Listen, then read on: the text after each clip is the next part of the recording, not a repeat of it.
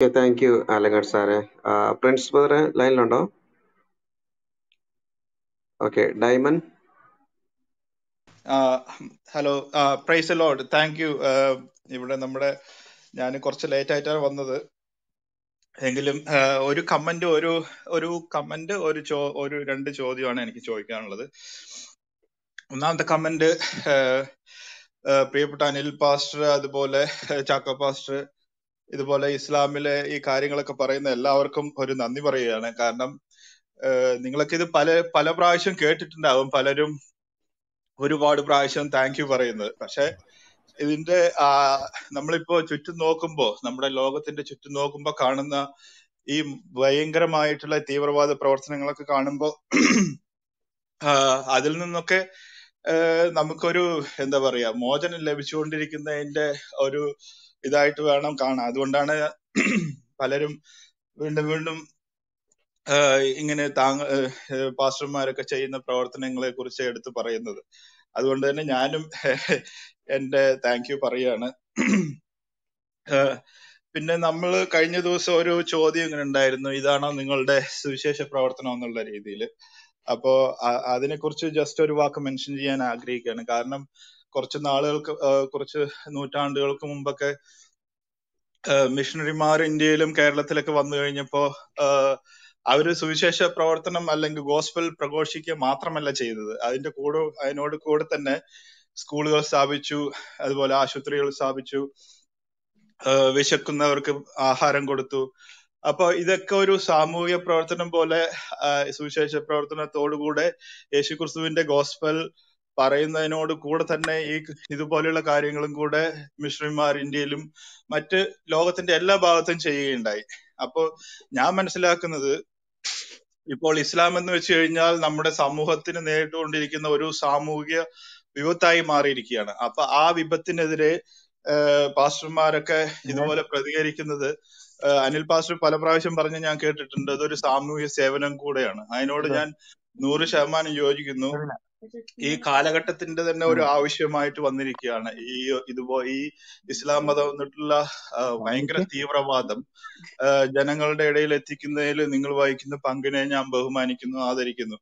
അപ്പോ ഇതിനോട് കൂടെ എനിക്ക് ചോദിക്കാനുള്ള ചോദ്യം, ഇപ്പോ ഇസ്ലാം മതത്തിന്റെ അടിസ്ഥാനത്തില് അവരുടെ ഒന്നാം പ്രമാണമായിട്ട് കരുതുന്നത് ഖുറാനെയാണ്. അപ്പോ എന്നാല് ചില ആൾക്കാരൊക്കെ ഖുറാനിസ്റ്റുകളായിട്ടുണ്ട്.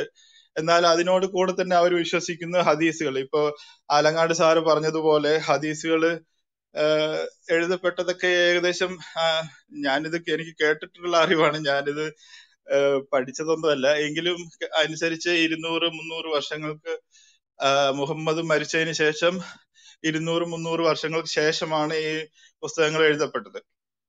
അപ്പൊ അതിന്റെ ഒരു ആധികാരികത എന്താണ്? കാരണം പലരും പറയുന്നുണ്ട്, ഇപ്പൊ നമ്മുടെ ടോപ്പിക് വെച്ച് തന്നെ മുഹമ്മദിനെ അനാദരിക്കുന്ന മുസ്ലിം പണ്ഡിതർ.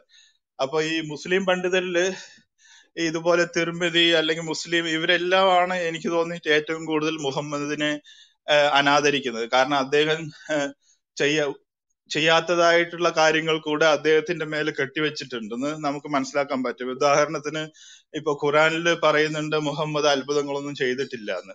പക്ഷെ ഹദീസുകളിലേക്ക് വരുമ്പോഴത്തേക്കും അദ്ദേഹം ഈ ചന്ദ്രനെ പിളർത്തിയതായിട്ടും അല്ലെങ്കിൽ അദ്ദേഹത്തിന് പല അത്ഭുത സിദ്ധികൾ ഉള്ളതായിട്ടും ഒക്കെ അതിൽ വിവരിക്കുന്നുണ്ട്. അപ്പൊ ഖുറാനിലകത്താണെങ്കിൽ അതില്ലതാനും.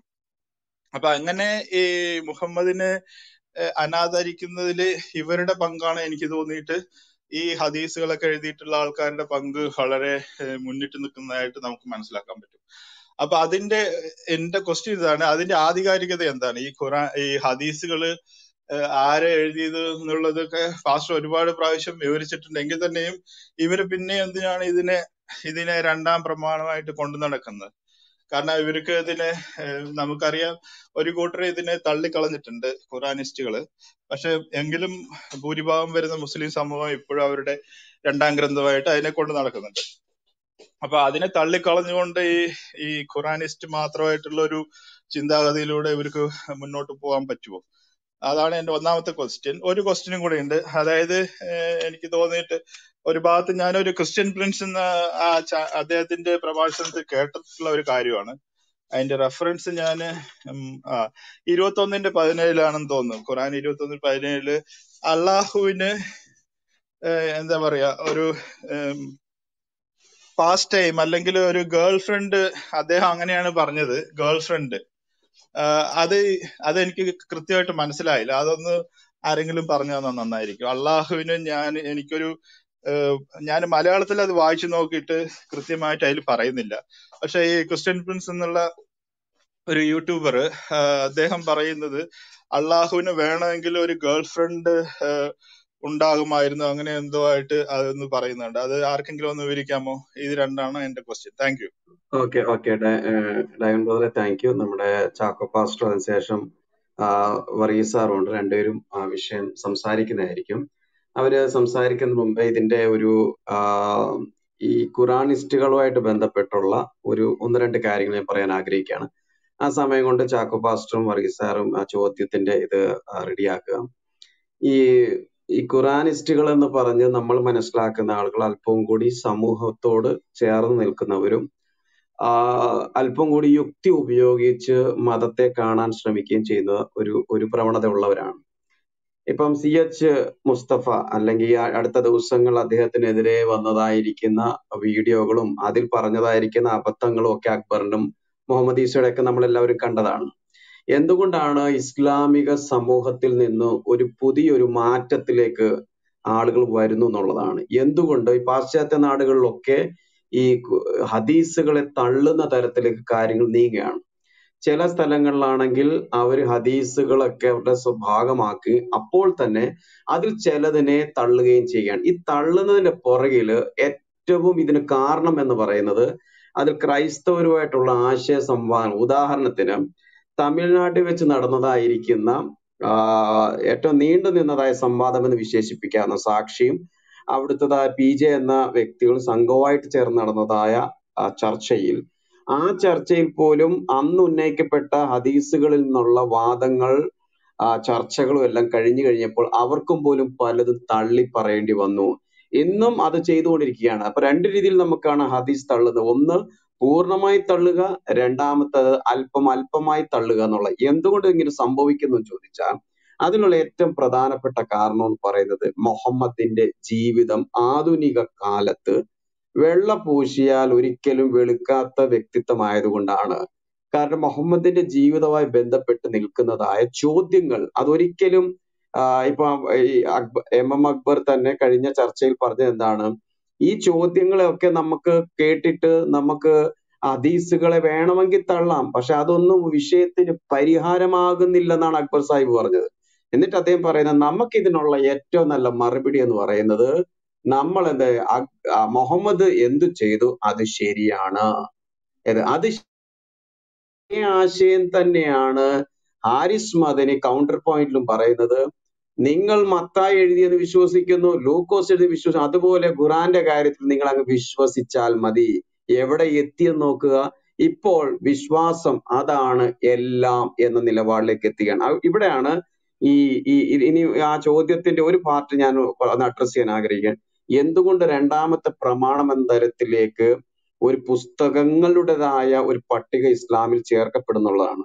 അത് മനസ്സിലാക്കേണ്ടതാണ്. അല്ലാഹു ലോകത്തിലുള്ള സകല മനുഷ്യരെയും വെല്ലുവിളിക്കാൻ ഇതുപോലൊരു അധ്യായം, ഇതുപോലൊരു ആയത്ത്, ഇതുപോലൊരു പുസ്തകം നിനക്കൊക്കെ മിടുക്കുണ്ടെങ്കിൽ കൊണ്ടുവരുവാൻ.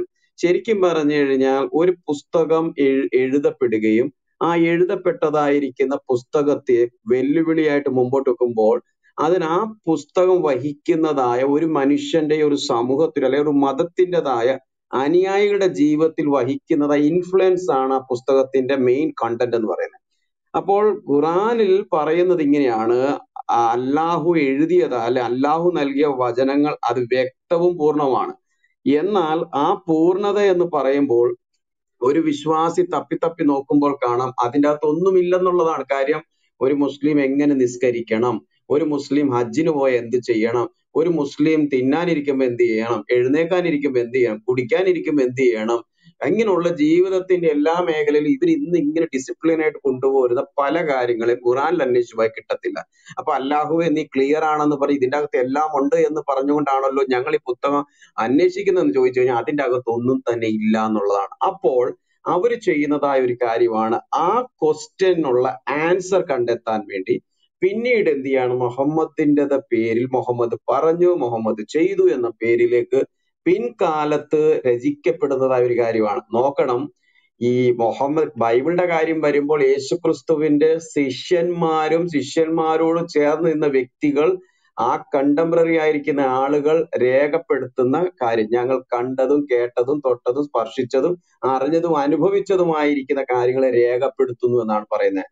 അപ്പോൾ നന്നായി പരിശോധിച്ച്, ലൂക്കോസ് നന്നായി പരിശോധിച്ച് എല്ലാം വെരിഫൈ ചെയ്തിട്ടാണ് യേശുവിനെ കുറിച്ച് എഴുതുന്നുള്ളതാണ്. പക്ഷെ ഹദീസുകളുടെ ആ ഒരു എഴുത്തുകാരെ പരിശോധിക്കുമ്പോൾ മുഹമ്മദുമായിട്ട് ബന്ധപ്പെട്ട് നേരിട്ട് അറിവുള്ളവരല്ല, മുഹമ്മദിനെ കണ്ടവരല്ല, മുഹമ്മദുമായിട്ട് നേരിട്ട് യാതൊരു തരത്തിൽ കേട്ടവരുമല്ല, മറിച്ച് ആരൊക്കെയോ എവിടെയൊക്കെയോ ഇന്നാള് പറഞ്ഞു ഇന്നാള് പറഞ്ഞു ഇന്നാള് പറഞ്ഞു എന്ന് പറഞ്ഞുകൊണ്ട് പറയുന്ന തരത്തിലുള്ള കാര്യമാണ്. എന്ന് വെച്ച് കഴിഞ്ഞാൽ ഒരാൾ ഇങ്ങനെ പറഞ്ഞു എന്ന് പറയുമ്പോൾ അത് ആര് കേട്ടു, അത് വേറെ. എന്ന് വെച്ചാൽ ഇന്നാൾ ഇങ്ങനെ പറഞ്ഞതെന്ന് എന്റെ കുഞ്ഞമ്മ കേട്ടു, കുഞ്ഞമ്മയുടെ കാര്യം കൊച്ചപ്പൻ കേട്ടു, കൊച്ചപ്പൻ പറഞ്ഞതെന്ന് പറഞ്ഞുകൊണ്ട് വേറെ അമ്മാവൻ കേട്ടു, അമ്മാവൻ പറഞ്ഞതെന്ന് അയലോക്കത്തെ ആള് കേട്ടു എന്ന് പറഞ്ഞ് രേഖപ്പെടുത്തിയാണ്.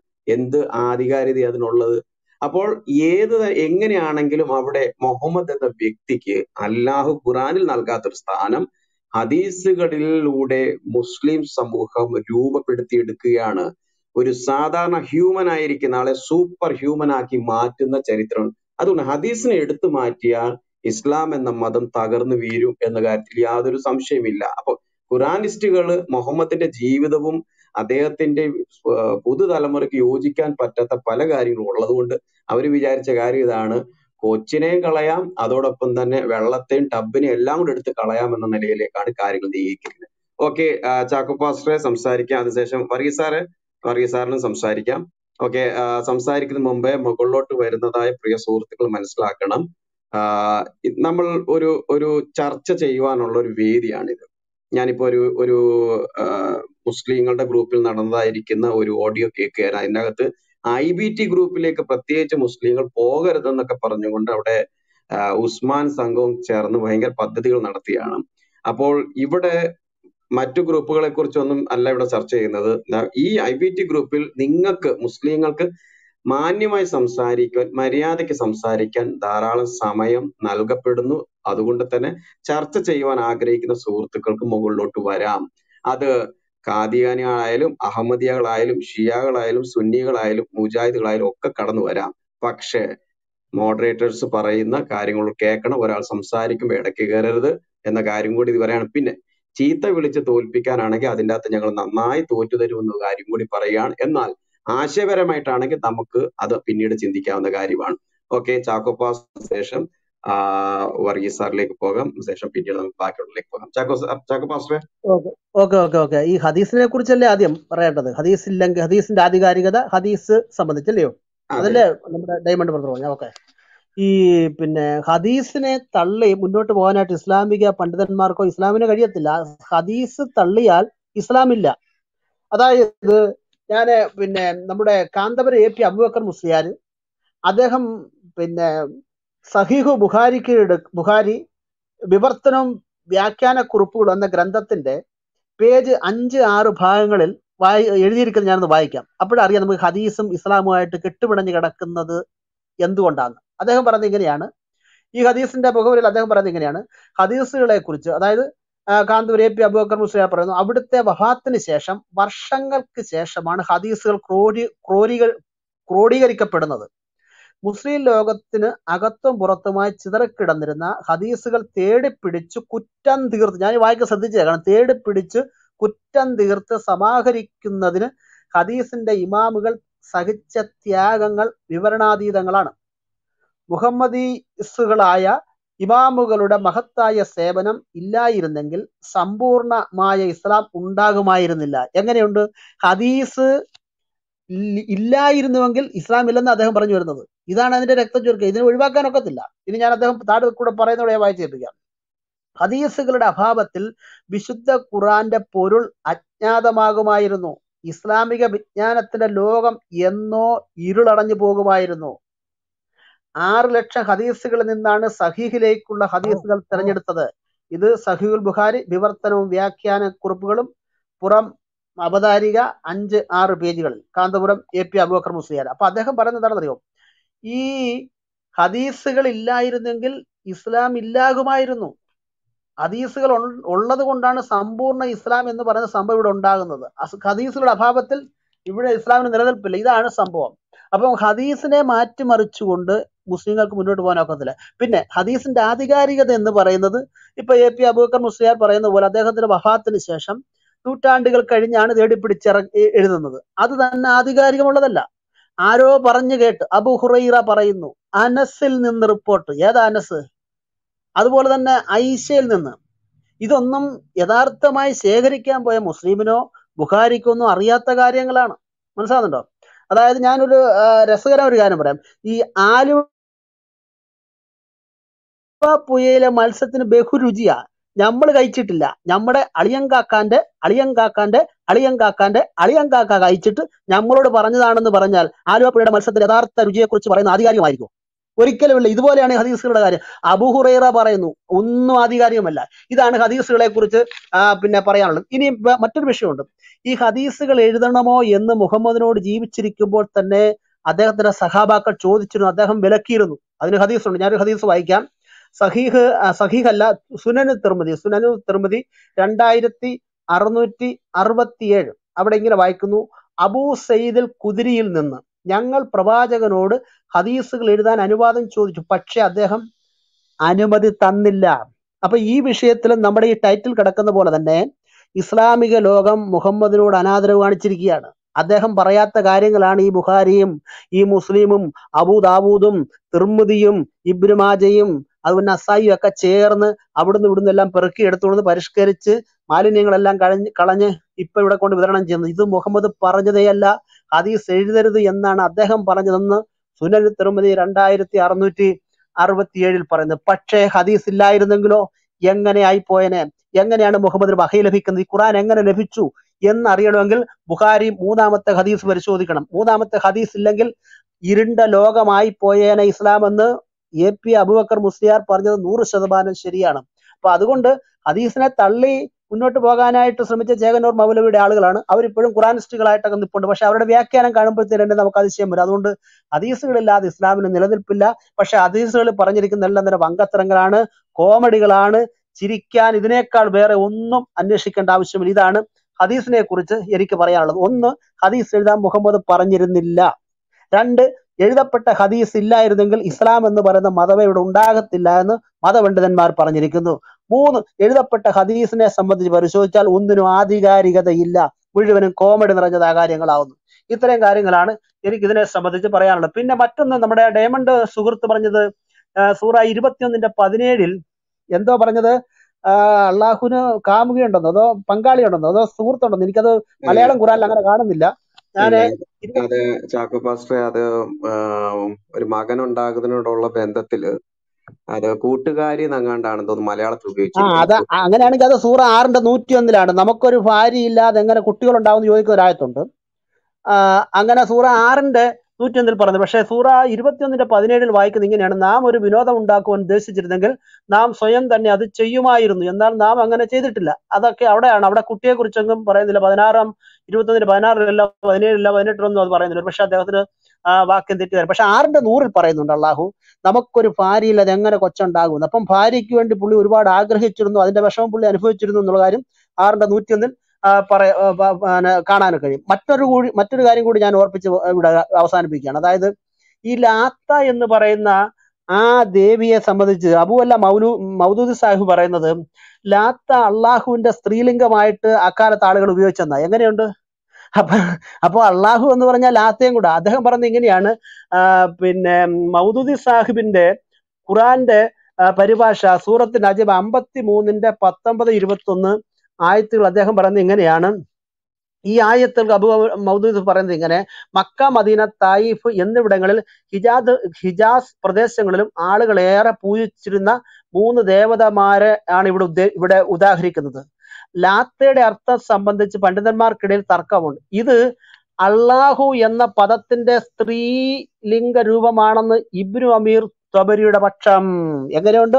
അടുത്ത പുതിയ വ്യാഖ്യാനം, അടുത്ത പുതിയ സംഗതി. അപ്പം അള്ളാഹുവിന്റെ സ്ത്രീലിംഗമാകുന്നു തബരി എന്ന് പറയുന്ന, അല്ല, ലാത്ത എന്ന് പറയുന്ന പെൺ ദൈവം എന്നാണ് ഇവിടെ പറയുന്നത്. അതാണ് സ്ത്രീയെ സംബന്ധിച്ച് എനിക്ക് ആ ഭാഗത്ത് പറയാനുള്ളത്. പിന്നെ 6:101 പുള്ളി ഭാര്യയ്ക്ക് വേണ്ടി ദാഹിക്കുന്നത്. ഇത് രണ്ടും അല്ലാതെ ഈ 21:17 അതിനെക്കുറിച്ചില്ല. ആ വാക്യം പറയാമെങ്കിൽ, കൃത്യമായിട്ട് പറയാമെങ്കിൽ അതിന്റെ തഫ്സീർ എന്താന്ന് നമുക്ക് പരിശോധിക്കാം. Okay, thanks. സോറി, അത് എനിക്ക് തെറ്റിപ്പോയതാണ്. പാസ്റ്റർ പറഞ്ഞു തന്നെയാന്ന് തോന്നുന്നു. 6:101 ഞാൻ യൂട്യൂബിൽ കേട്ടതായിരുന്നു ക്രിസ്ത്യൻ പ്രിൻസിന്റെ. അതിനകത്ത് അദ്ദേഹം പറയുന്നത് ഗേൾ ഫ്രണ്ടിന് അള്ളാഹുവിന് ഒരു ഗേൾ ഫ്രണ്ടിനെ അദ്ദേഹം ആഗ്രഹിക്കുന്നുണ്ടെന്നുള്ള കാര്യം അങ്ങനെയായിരുന്നു സംസാരിച്ചിരുന്നത്. Okay, thank you pastor, thank you. Okay, Varghese സാറേ. ചാക്കോ പാസ്റ്റർ പറഞ്ഞ ആ 2 വാചകങ്ങളെ ഈ മേളത്തെ ഹെഡിങ്ങുമായിട്ട് ബന്ധപ്പെടുത്തി ഒന്ന് പറയാം. ഒന്ന്, ഹദീസുകൾ ഇല്ലായിരുന്നെങ്കിൽ ഇസ്ലാം ഇല്ല. അങ്ങനെ ഒരു വാചകമല്ലേ ചാക്കോ പാസ്റ്റർ ആദ്യം വായിച്ചേ? അതെ, അങ്ങനെ ഞാനല്ല, അബൂബക്കർ മുസ്ലിയാരാ പറയുന്നത്. അതൊന്ന് ഒന്ന് വായിച്ചൊന്നുകൂടെ. ഞാനത് ഒരു മിനിറ്റ് ഇപ്പൊ വായിച്ചത്. ഓക്കെ. പാസ്റ്റർ തുടർന്നു, ഞാൻ വായിച്ചോളാം. തുടർന്നു. ഒരു മിനിറ്റ്. മുസ്ലിം ലോകത്തിനകത്തും പുറത്തുമായി ചിതറിക്കിടന്നിരുന്ന ഹദീസുകൾ തേടിപ്പിടിച്ച് കുറ്റം തീർത്ത് സമാഹരിക്കുന്നതിന് ഹദീസിന്റെ ഇമാമുകൾ സഹിച്ച ത്യാഗങ്ങൾ കഷ്ടമാണ്, ഭയങ്കര കഷ്ടമാണ്. അതിന്റെ മേളിൽ വായിച്ചപ്പോ ഇങ്ങനെ പറഞ്ഞു, ഖുർആൻ ഇല്ലായിരുന്നെങ്കിൽ ഹദീസുകളില്ല. ഈ ഇമാമുകളുടെ മഹത്തായ സേവനം ഇല്ലായിരുന്നെങ്കിൽ സമ്പൂർണമായ ഇസ്ലാം ഉണ്ടാകുമായിരുന്നില്ല. ഹദീസുകളുടെ അഭാവത്തിൽ വിശുദ്ധ ഖുർആന്റെ പൊരുൾ അജ്ഞാതമാകുമായിരുന്നു. ഇസ്ലാമിക വിജ്ഞാനത്തിന്റെ ലോകം എന്നോ ഇരുളടഞ്ഞു പോകുമായിരുന്നു. ഇതാ. അതെ. അപ്പം 2 കാര്യങ്ങൾ അതിനകത്ത് എടുത്തു പറയണം. ഒന്ന്, ഹദീസുകൾ ഇല്ലായിരുന്നെങ്കിൽ ഈ ഇസ്ലാം ഇരുളടഞ്ഞു പോകുമായിരുന്നു, അറിവുകൾ കിട്ടത്തില്ലായിരുന്നു. നേരെ തിരിച്ചു സംഭവിച്ചത്. പിന്നെ കുറവില്ലാത്തതായിട്ടാണ് തപ്പിയെടുത്തേക്കുന്നത് ഹദീസുകൾ. കാര്യം ഇത്രയും മെനക്കെട്ട് 250 വർഷങ്ങൾക്ക് ശേഷം എവിടോ കിടന്നൊരാളെ എവിടോ ചെന്ന് ആരോടൊക്കെയോ ചോദിച്ചു, അവരുടെയൊക്കെ വായിന്ന് കേട്ട് എല്ലാം കൂടെ എഴുതി വെച്ച 6 ലക്ഷത്തിലധികം ബുഖാരികളും മുസ്ലിമിൻ്റെതും അതുപോലെ തന്നെ 4 ലക്ഷം കണ്ട് ഹദീസുകളും ഇതിനകത്ത് കുത്തിപ്പറക്കിയിരുന്ന കുറവില്ലാത്ത തെറ്റുകൾ മാറ്റിയത്, അങ്ങനെ ഒരു പദം കൂടെ അതിനകത്ത് വായിച്ചു. അങ്ങനെ കുറവുകളൊക്കെ മാറ്റി എഴുതി ഉണ്ടാക്കിയതാണ് ഇന്ന് നമ്മുടെ കയ്യിലുള്ള, അല്ലെ ഇന്ന് ഇവര് വിതരണം ചെയ്യുന്ന 7000 വരുന്ന ബുഖാരി ഹദീസുകളും 4000 കൊണ്ട് വരുന്ന മുസ്ലിം ഹദീസുകളും പിന്നെ ബാക്കിയൊക്കെ നമുക്കറിയാവുന്നൊരു കാര്യമാണ്. ഇപ്പൊ ഈ കേൾവിക്കാരോട് പറയാണ്, എത്ര പരിശ്രമിച്ചാണ് ഇവരരിച്ചു പറക്കി കുറ്റവും കുറവും ഒക്കെ തീർത്ത് നമ്മുടെ മുമ്പിൽ വെച്ചിരിക്കുന്ന ഹദീസുകൾ. ഈ ഹദീസുകൾ ഇനി തലക്കെട്ടിലോട് പറഞ്ഞു. ഈ തലക്കെട്ടുകളാണ് ഈ ഹദീസുകളാണ് ഇന്ന് മുഹമ്മദിനെ ഏറെ നിർത്തിയിരിക്കുന്നത്. അപ്പൊ നിങ്ങളൊന്ന് ആലോചിച്ച് നോക്കി, എഴുതി വെച്ചിരുന്ന എല്ലാം കൂടെ ഒന്ന് പുറത്ത് വന്നിരുന്നെങ്കിൽ മുഹമ്മദിന് ലോകം കാണാൻ പറ്റുമായിരുന്നു. ഇന്ന് നമ്മൾ എടുത്ത് വായിക്കുന്നത് മുഴുവൻ ഹദീസുകളിൽ നിന്നാണ്. ആ ഹദീസുകൾ വായിക്കും തന്നെ മുഹമ്മദിന്റെ തൊലി ഇങ്ങനെ ഓരോ ലെയറായിട്ട് അഴിഞ്ഞഴിഞ്ഞ് ഉരിഞ്ഞുരിഞ്ഞു പോവുകയാണ്. അതും ഉടനെ അവർ പറയാതെ അങ്ങനല്ല, അതിങ്ങനല്ല, അവരങ്ങനല്ല എന്നും പറഞ്ഞ് അങ്ങ് പറയാണ്. അപ്പൊ വാസ്തവത്തിൽ ആ തലക്കെട്ട് നിങ്ങളൊന്ന് നോക്കി, നമ്മളാരും മുഹമ്മദിനെ ഒന്നും ചെയ്യുന്നില്ല, അനാദരിക്കുന്നില്ല. ഒരാളുടെ ജീവിതത്തിലെ കൊനഷ്ടുകള്, അയാളുടെ ജീവിതത്തിലെ അയാളുടെ ആൾക്കാര്, മുസ്ലിങ്ങളായ ആൾക്കാര്, പണ്ഡിതന്മാര് കുറവ് തീർത്ത് തെറ്റില്ലാതെ അരിച്ചു പറക്കി എടുത്തതിൽ നിന്നാണ് സ്വഹീഹായ ഹദീസുകളിൽ നിന്ന് മാത്രമാണ് ഇവിടെ വായിക്കുന്നത്. അല്ലാതെ ഇഷ്ടംപോലെ ഉണ്ട്. അവര് മുഹമ്മദിന്റെ പുണ്യങ്ങൾ പറയുമ്പോൾ അദ്ദേഹം സംസാരിച്ചപ്പോൾ മരം അടുത്തോട്ട് വന്നെന്നും മരം നീങ്ങിപ്പോയെന്നും മരം കരഞ്ഞു എന്നൊക്കെ പറയുന്ന ധാരാളം കോമഡികളുണ്ട്. പക്ഷെ അതൊക്കെ അവരത് കൊണ്ടുവരുന്ന അതേ പുസ്തകങ്ങൾ നമ്മൾ എടുത്തിട്ട് വന്ന ഉടനെ അവർ പറയും അത് സ്വഹീഹല്ല, അംഗീകരിക്കത്തില്ല, മറ്റേതാണ് മറിച്ചാണെന്ന് പറയും. പക്ഷെ സ്വഹീഹായ ഹദീസുകളിൽ നിന്നാണ് മുഹമ്മദിനെ കുറിച്ചുള്ള വാക്യങ്ങൾ ഹദീസുകൾ നമ്മൾ ഇവിടെ വായിക്കുന്നത്. അത് വായിക്കപ്പെടുമ്പോ തന്നെ ഈ മനുഷ്യന്റെ തൊലി ഉരിഞ്ഞു പോണമെങ്കിൽ ഞങ്ങളാരും അല്ല പുള്ളി അനാദരിക്കുന്നത്. ഇവരുടെ ഇസ്ലാമിക പണ്ഡിതരാണ്. ഈ പറഞ്ഞതുപോലെ തെറ്റുകൂടാതെ അരിച്ചു പറക്കി എടുത്ത് വെച്ച പണ്ഡിതനാണ്. അല്ല പിന്നെ ഇവര് ഹദീസ് മുഴുവൻ തള്ളണം. ഹദീസ് മുഴുവൻ തള്ളിക്കഴിയുമ്പോഴത്തേന് അടുത്ത വാചകമാണ് ഇസ്ലാം ഇരുട്ടിലേക്ക് അങ്ങ് പോവുകയാണ്. ഇരുട്ടാണ്, ഇരുളടഞ്ഞ ഒരു സാധനമാണ് ഇസ്ലാം. ഇനിയും നിങ്ങൾ നോക്കി ഖുറാൻ വായിച്ചിട്ടുണ്ടോ നിങ്ങൾ? ഈ ഖുറാനകത്ത് ഈ മുഹമ്മദിനെ കുറിച്ച് വലിയ കുഴപ്പമൊന്നും പറയുന്നില്ല, കാര്യമായിട്ട് പറയുന്നു. ആകെ പറയുന്നത് ഈ പിന്നെ എന്താ പറയാ, ഈ മരുമോന്റെ എന്നല്ല, മരുമോളെ ദത്തുപുത്രന്റെ ഭാര്യ അടിച്ചു മാറ്റുന്നതാണ് പ്രധാനമായിട്ടുള്ളത്. പിന്നെ നമുക്ക് ആ വ്യക്തിയെ നോക്കുമ്പോൾ അതാണ് പുള്ളി കാണിക്കുന്ന ഒരു കുഴപ്പം ഖുറാനകത്ത്. പിന്നെ നമ്മൾ വായിക്കുമ്പോൾ 33:50 സ്ഥിരം നമ്മൾ വായിക്കുന്നതാണ്, ഈ അനേക ഭാര്യമാരെ എടുത്തോളൂ എന്ന് പറയുന്ന അള്ളാഹുവിന്റെ അനുവാദം. പിന്നെ ആയിഷയുമായുള്ള വിഷയം, ഇങ്ങനെയുള്ള പിന്നെ കൊലപാതകം, അത് പിന്നെ പുള്ളി ലൂട്ടിങ്ങും ആൾക്കാരെ കൊല്ലുന്നത് കൊണ്ട് സ്വർഗം കിട്ടുമെന്ന് പറയുന്ന കാര്യങ്ങൾ. ഓക്കെ, നമുക്ക് ഒരു പരിധി വരെ വലിയ കുഴപ്പമില്ലാതെ വേണമെങ്കിൽ അതിനകത്ത് ഒരു ചിത്രം എടുക്കാം. വൃത്തികേടുകളാണ് ഉണ്ടെങ്കിൽ പോലും നമുക്ക് എടുക്കാം. എന്നാൽ ഹദീസുകളിലേക്ക് മാറുമ്പോൾ 250 വർഷങ്ങൾക്ക് ശേഷം നാട്ടുകാരും തപ്പിയെടുത്ത് പുത്തം എടുക്കുമ്പോഴത്തേന് കളി അങ്ങ് മാറിയിട്ട് എന്താ പറയാ, ഇന്ന് നമ്മൾ ഈ പൊതുസമൂഹത്തിന്റെ മുമ്പിൽ പറയുന്ന സർവ്വ വൃത്തികേടുകളുടെയും കാരണക്കാരൻ മുഹമ്മദ് ആണെന്ന് ഹദീസുകളിൽ നിന്നാണ് നമുക്ക് ഈ തെളിവുകൾ വരുന്നത്. എല്ലാറ്റിനും തെളിവുകൾ, നമ്മൾ പറയുന്ന എല്ലാ തെളിവുകൾ സഹിതമാണ്. അപ്പോൾ വാസ്തവത്തിൽ ഈ ഖുറാൻ അല്ല, ഹദീസുകളാണ് മുഹമ്മദിനെ ഇത്രയും വൃത്തികേടായിട്ട് ഇപ്പൊ പബ്ലിക്കിന് മുമ്പിൽ കൊണ്ടുവന്നത്. ഇവരെ വിചാരിച്ചെന്തറിയുമോ, അന്നത്തെ കാലത്ത് ഈ 1600 വർഷങ്ങൾക്ക് മുമ്പ് ഈ ഗോത്രവർഗങ്ങൾ തമ്മിലുള്ള തല്ലും കൊലയും കൊലപാതകവും ബലാത്സംഗവും സ്ത്രീപീഡനവും ഒക്കെ അടിമത്വം ഒക്കെ നിലനിന്നിരുന്ന ആ കാലത്ത് നിന്ന് അദ്ദേഹം ഒരു വീരപുരുഷനായിരുന്നു. ഇന്നൊരാൾക്കാരെ കൊല്ലുക, പെണ്ണുങ്ങളെ പിടിച്ചുകൊണ്ടിരിക്കുക, സാഹാബിക്ക് ഒരു ഭാര്യ ഉള്ളപ്പോൾ ഇയാള് 10-11 ഭാര്യമാരോടെ ജീവിക്കുക എന്നൊക്കെ പറയുമ്പോൾ ഒരു വലിയ എന്താ പറയുക, നമ്മുടെ നാട്ടിലെയൊക്കെ എന്താ പറയത്തില്ലേ, ധനികനായ ഒരാള് ഇങ്ങനെ അർമാദിച്ച് ജീവിക്കുന്നു. അപ്പൊ അതൊരു വീരകഥയാണ്. ഇന്നാള് 10 പേര് ഭാര്യമാരുണ്ടായിരുന്നു, അദ്ദേഹം ഇത്ര പേരെ കൊന്നിട്ടുണ്ട്, അദ്ദേഹത്തിനെതിരായിട്ട് പറഞ്ഞ ഓരോ സ്ത്രീയുടെ നെഞ്ചത്തോട് കത്തി അങ്ങൂത്തി ഇറക്കി, അദ്ദേഹം അതിനെ സപ്പോർട്ട് ചെയ്തു. അത് കഴിഞ്ഞൊരു കിളവൻ പുള്ളിക്കെതിരായിട്ടൊരു കവിത എഴുതി പോയി വെട്ടറാന്ന് പറഞ്ഞു.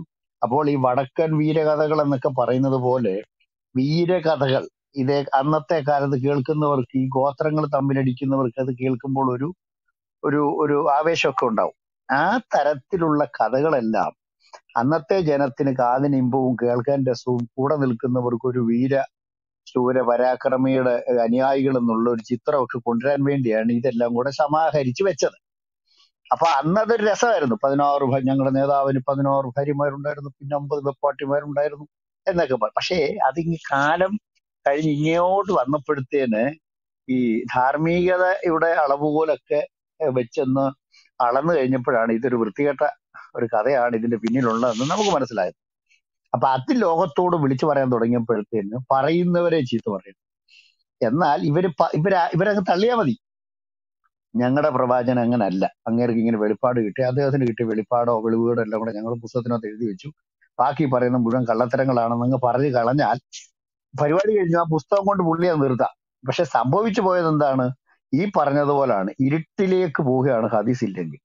ഹദീസ് പറഞ്ഞു പോയോ പുള്ളിയുടെ തൊലി ഉരിയാണ്. രണ്ടിനാലും സങ്കടപ്പെടുന്നു എന്ന് പറയുന്നതാണ് ഇപ്പോഴത്തെ മുസ്ലിങ്ങൾ നിൽക്കുന്നത്. അതുകൊണ്ട് മുസ്ലിം സഹോദരങ്ങൾ ചെയ്യേണ്ടതെന്ന് അറിയാമോ, ഇപ്പോൾ ചാക്കോപ്പാസ് ഇവിടെ വായിച്ചതുപോലെ ഹദീസുകളുടെ ആധികാരികം എന്ന് പറഞ്ഞാൽ നിങ്ങളുടെ നിലനിൽപ്പാണ്, ജീവശ്വാസമാണ്.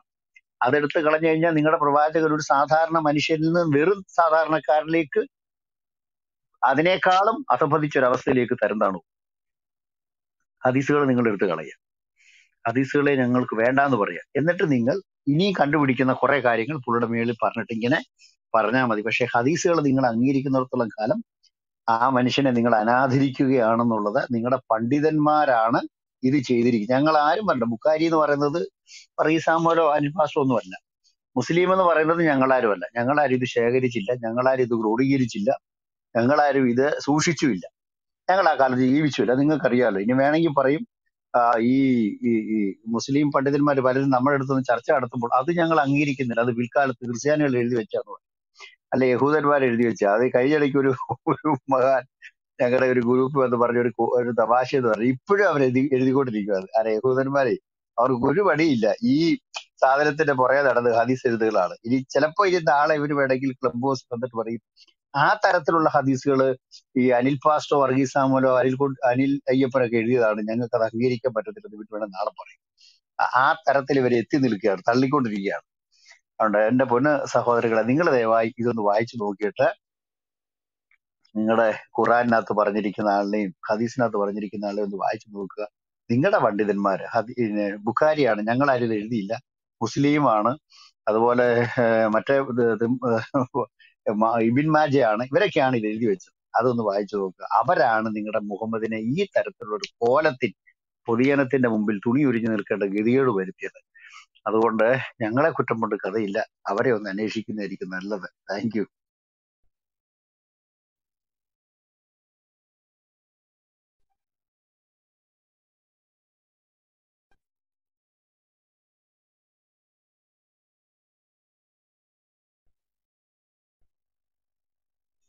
ഹലോ, സംസാരിക്കാം. ഇനി ആരാണ്? ഹലോ, ഞാൻ പറയുന്നൊന്നും കേൾക്കുന്നില്ലായിരുന്നോ? കേട്ടു സാറ് പറഞ്ഞു കേട്ടു. ഓക്കെ. നമുക്ക് അടുത്തത് രഞ്ജിത്തിലേക്ക് പോകാൻ പറ്റും. രഞ്ജിത്ത്. സാർ, ആദ്യം തന്നെ ഇങ്ങനെ ഈ ഇസ്ലാമിലെ ഇങ്ങനത്തെ അനാചാരങ്ങളെ തുറന്നു കാട്ടെ നിങ്ങൾക്ക് എന്റെ അഭിനന്ദനങ്ങൾ. ആദ്യകാലത്ത് എനിക്കും ഇച്ചിരി എതിർപ്പുണ്ടായിരുന്നു. കാരണം ഒരു കാലത്ത് നമ്മൾ ഇങ്ങനെ ശബ്ദത്തിൽ പറയണേ. സാർ ഇപ്പൊ കേൾക്കുന്നുണ്ടോ? ഉണ്ടുണ്ട്, പറഞ്ഞു. ഓക്കെ. ആദ്യകാലത്ത് ഈ സക്കീർ നായിക്കും ഈ മുഹമ്മദ് ഈസ നമ്മുടെ എം അക്ബറൊക്കെ ചെയ്യുമ്പോൾ നമുക്കുണ്ടായ ഒരു ഫീലിംഗ് അറിയാം, ഒരു വിഷമം ഉണ്ടായിരുന്നു, നമ്മുടെ മതത്തെ ഇങ്ങനെ കുറ്റപ്പെടുന്നല്ലോ എന്ന് പറഞ്ഞിട്ട്. അപ്പൊ അതുകൊണ്ട് ആ ഒരു വിഷമം എനിക്ക് അറിയാവുന്നതുകൊണ്ട് ആദ്യകാലത്ത് സാറൊക്കെ ഇങ്ങനെ പറയുമ്പോൾ, പച്ചയ്ക്ക് പറയുമ്പോൾ, അനിൽകുമാർ അയ്യപ്പൻ ബ്രദറൊക്കെ പറയുമ്പോൾ ഒരു വിഷമം ഉണ്ടായിരുന്നു. കാരണം ഞാനും ഒരുപാട് നമുക്ക് സുഹൃത്തുക്കൾ ഉള്ളതുകൊണ്ട്. പക്ഷെ പിന്നെയും ഇതിനെ വന്ന് ഇവര് ന്യായീകരിക്കുന്ന കാണുമ്പോൾ ഇവരുടെ ഉള്ളിൽ എന്തുമാത്രം ഈ മതം എന്ന വിഷം അടിഞ്ഞുകൂടിയിരിക്കുകയാണ്. അതുകൊണ്ടാണല്ലോ ഇവരെ ന്യായീകരിക്കുന്നത്, അല്ല തെറ്റുപറ്റിയ തെറ്റിനെ സമ്മതിക്കാത്തത്. അതുകൊണ്ട് അവർക്കൊരു ബോധം ഉണ്ടാവുന്നതിനും വരെ നമ്മൾ ഈ പ്രവർത്തനം മുന്നോട്ട് പോകുന്നതാണ് എനിക്ക് പറയാനുള്ളത്. രണ്ടാമത്തെ എന്റെ ക്വസ്റ്റ്യൻ എന്ന് പറഞ്ഞാൽ, നമ്മുടെ ഈ ഹദീസ് ഇപ്പൊ 7 ലക്ഷം ഒക്കെ ഉണ്ടെന്നാണല്ലോ പറയപ്പെടുന്നത്. അതിൽ നിന്നാണല്ലോ ഇപ്പൊ 6000 7000 സോർട്ട് ചെയ്തിരിക്കുന്നത്. അപ്പൊ നമ്മുടെ ഈ ബൈബിള് നമ്മൾ ക്രോഡീകരിച്ചതുപോലെ ഇവരെല്ലാം ഇങ്ങനെ വല്ല കൂടിയിട്ട് വല്ല ചെയ്തതാണ് ഇങ്ങനെ ഈ 7000 സെലക്ട് ചെയ്ത് ആരാണ്? അത് ഏത് നാളില്, അടുത്ത നാളിലാണ്, അതോ അന്ന് തന്നെ ഈ ഹദീസ് എഴുതിയ നാളുകളിൽ തന്നെ ഇത് ചെയ്തിരുന്നോ എന്നാണ് എന്റെ ഡൗട്ട്. പിന്നെ എനിക്കൊരു സ്റ്റേറ്റ്മെന്റ് പറയാനുള്ളത്, ഈ നമ്മൾ ഓൺലൈനിലൊക്കെ കണ്ട ഒരു വാക്യാണ്, അതിനെ ഞാൻ ഇങ്ങനെ മാറ്റുവാണ്. നിങ്ങളൊരു മുഹമ്മദിനെ പിൻപറ്റുവരായി ജനിക്കുന്നത് നിങ്ങളുടെ കുഴപ്പമല്ല, പക്ഷെ അങ്ങനെ മരിക്കുന്നത് നിങ്ങളുടെ കുഴപ്പമാണ്. Thank you.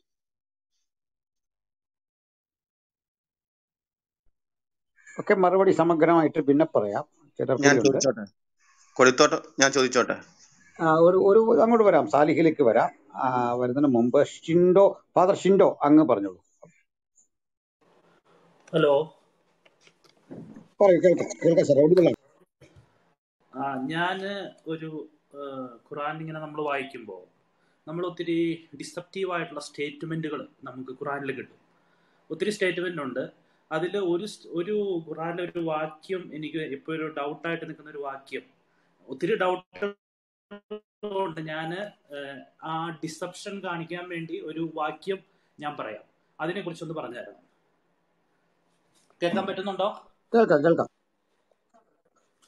അതായത് ഖുറാന്റെ 4-ാം അധ്യായത്തിലെ 82-ാമത്തെ വാക്യത്തിലാണ് പറയുന്നത്, അവർ ഖുറാനെ പറ്റി ചിന്തിക്കുന്നില്ലേ? അത് അല്ലാഹു അല്ലാത്തവരുടെ പക്കൽ നിന്നായിരുന്നു എങ്കിൽ അവരതിൽ ധാരാളം വൈരുദ്ധ്യം കണ്ടെത്തുമായിരുന്നു. അങ്ങനത്തെ ഒരു വാക്യം. ഈ വാക്യത്തെ കുറിച്ച് ഒന്ന് പറഞ്ഞുതരാവോ?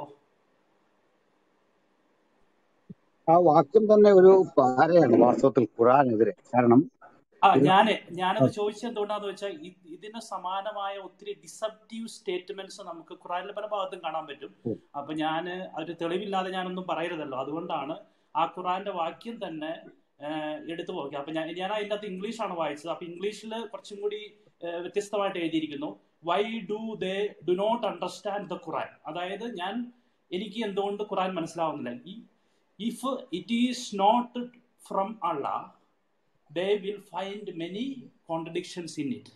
അതാണ് അങ്ങനത്തെ ഒരു സ്റ്റേറ്റ്മെന്റ്. അപ്പൊ അങ്ങനത്തെ ഒത്തിരി ഡിസപ്റ്റീവ് ആയിട്ടുള്ള സ്റ്റേറ്റ്മെന്റ്സ് കാണുന്നു.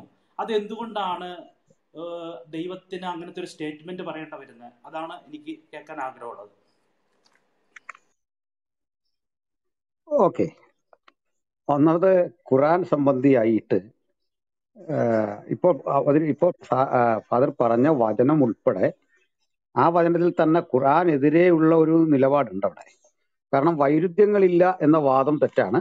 അശാസ്ത്രീയതകളുടെയും ചരിത്രപരമായ മിസ്റ്റേക്കുകളുടെയും ഒത്തിരി ഒരു ഘോഷയാത്ര തന്നെ ഞാൻ ഖുർആനിൽ കാണിക്കാം.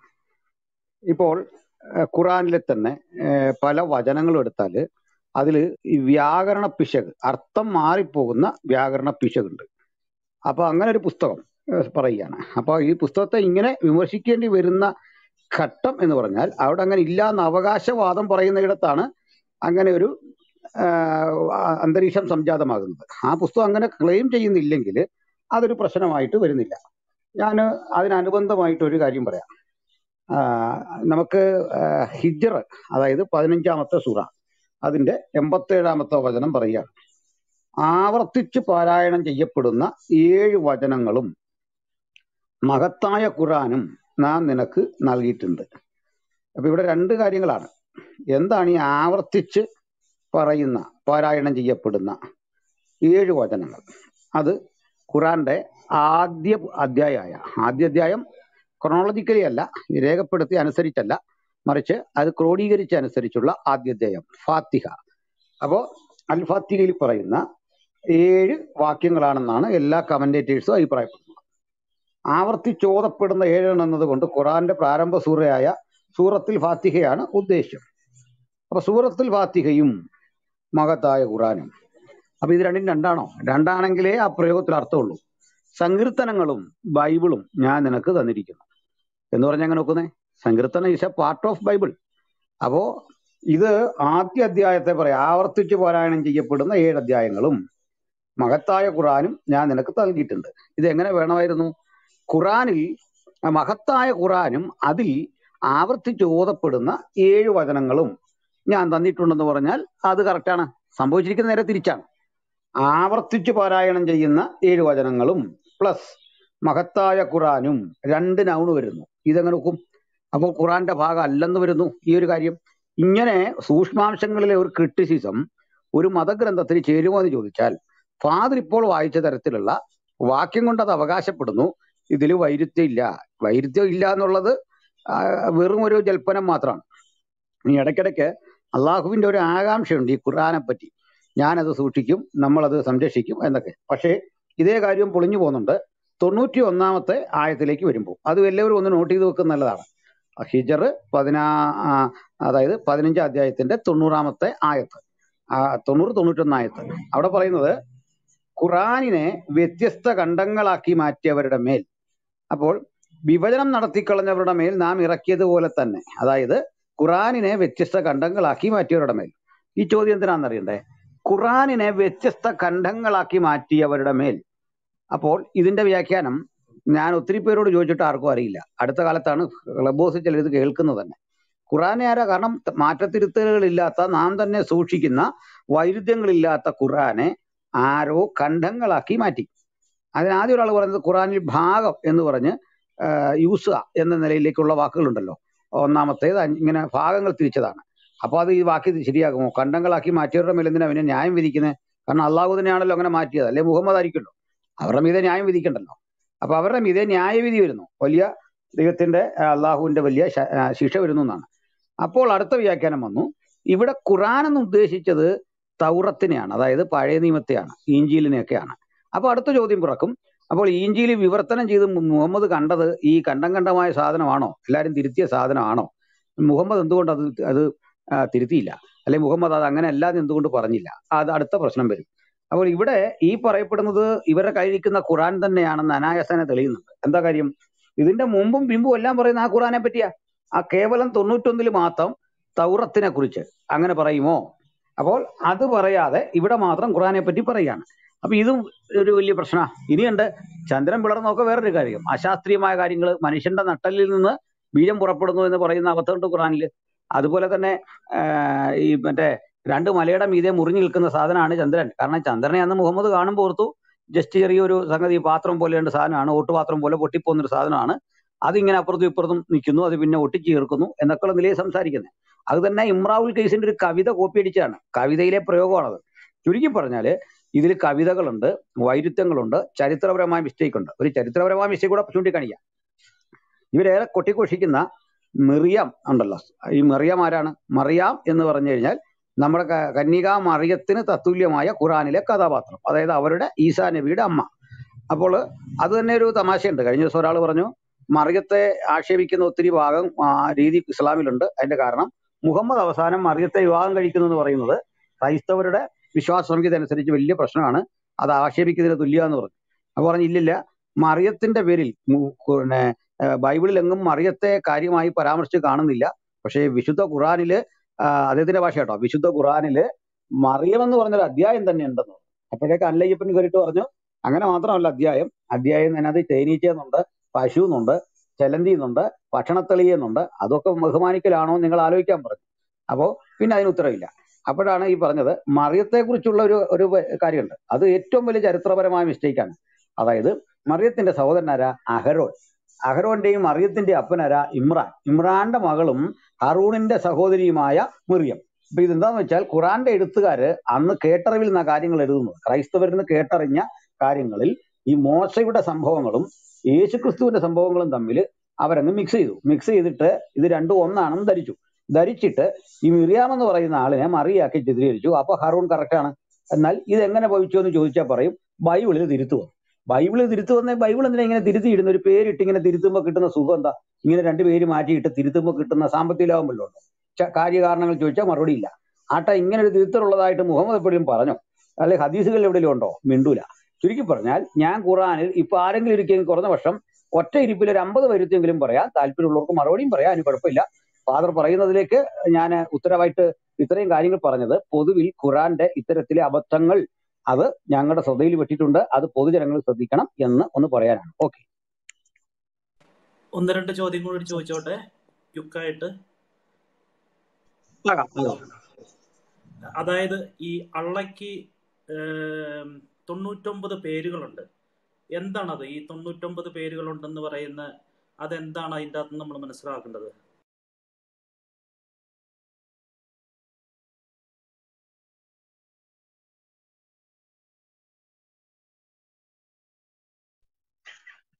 അനിൽ സാറ് ഈ പറഞ്ഞതിനോട് 27 ഒന്നുകൂടെ ഒന്ന് വായിക്കണം കേട്ടോ. ഉറുമ്പെന്ന് പറഞ്ഞൊരു അധ്യായമുണ്ട്. ആ അധ്യായത്തിന്റെ 1-ാം വാക്യത്തിനകത്ത് വേദത്തെയും ഖുറാനെയും എന്ന് പറഞ്ഞിട്ടുണ്ട്. 2 കാര്യങ്ങൾ അവിടെ പറയുന്നു. അപ്പൊ അത് ഏത് പുസ്തകമാണെന്ന് അറിയത്തില്ല. അവിടെ വേറൊരു പുസ്തകത്തിന്റെ കാര്യം പറയുന്നത്, അതുകൊണ്ട് ഒന്ന് ഓർത്തോണം. അത് 27:1. ഞാൻ ഈ പറഞ്ഞതിന് ഒരു മറുപടി പറയാം.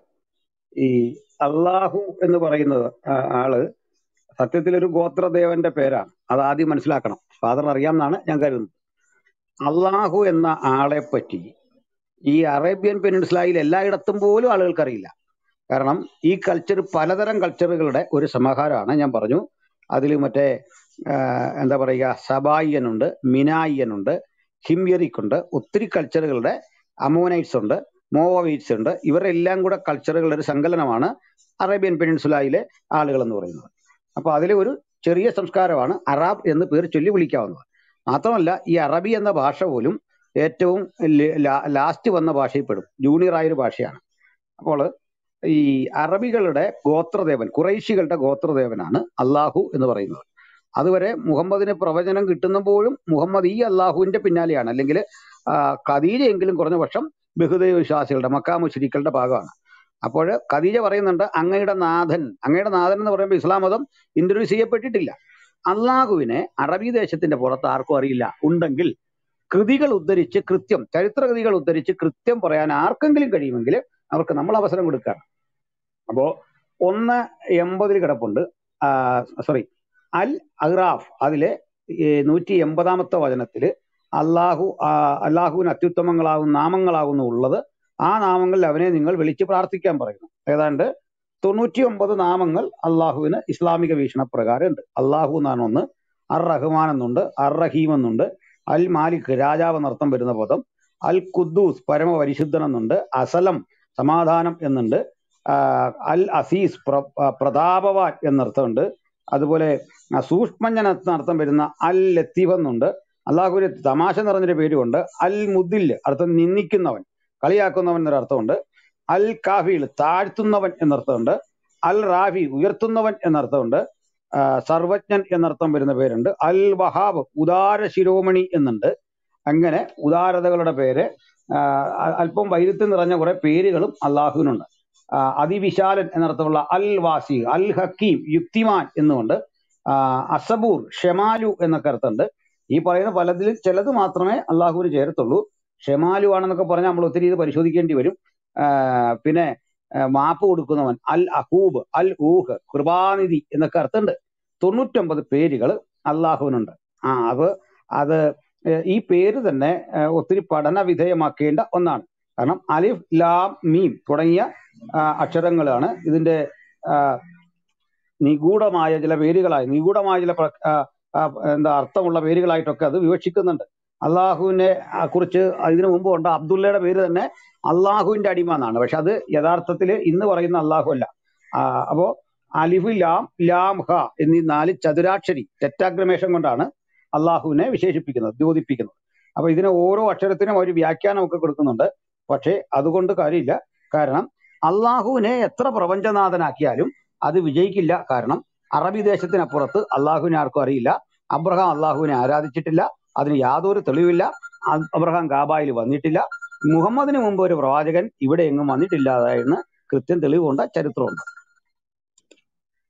ഒരു സാധാരണ രീതിയിലുള്ള ഒരു ചോദ്യം, സാധാരണ രീതിയിലുള്ള ഒരു സംസാരത്തില് ഏഞ്ചൽ ജിബ്രിയേല് മുസ്ലിംസ് പലപ്പോഴും പറയും അത് ഹോളി സ്പിരിറ്റ് ആണെന്ന് പറയും. പക്ഷെ ഇങ്ങനത്തെ ഒരു ക്ലെയിം ഒരിക്കലും നമ്മൾ ഖുറാനിൽ കാണുന്നില്ല. അതിനെ കുറിച്ച് എന്താണ് സാറിന് പറയാൻ പറ്റുന്നത്?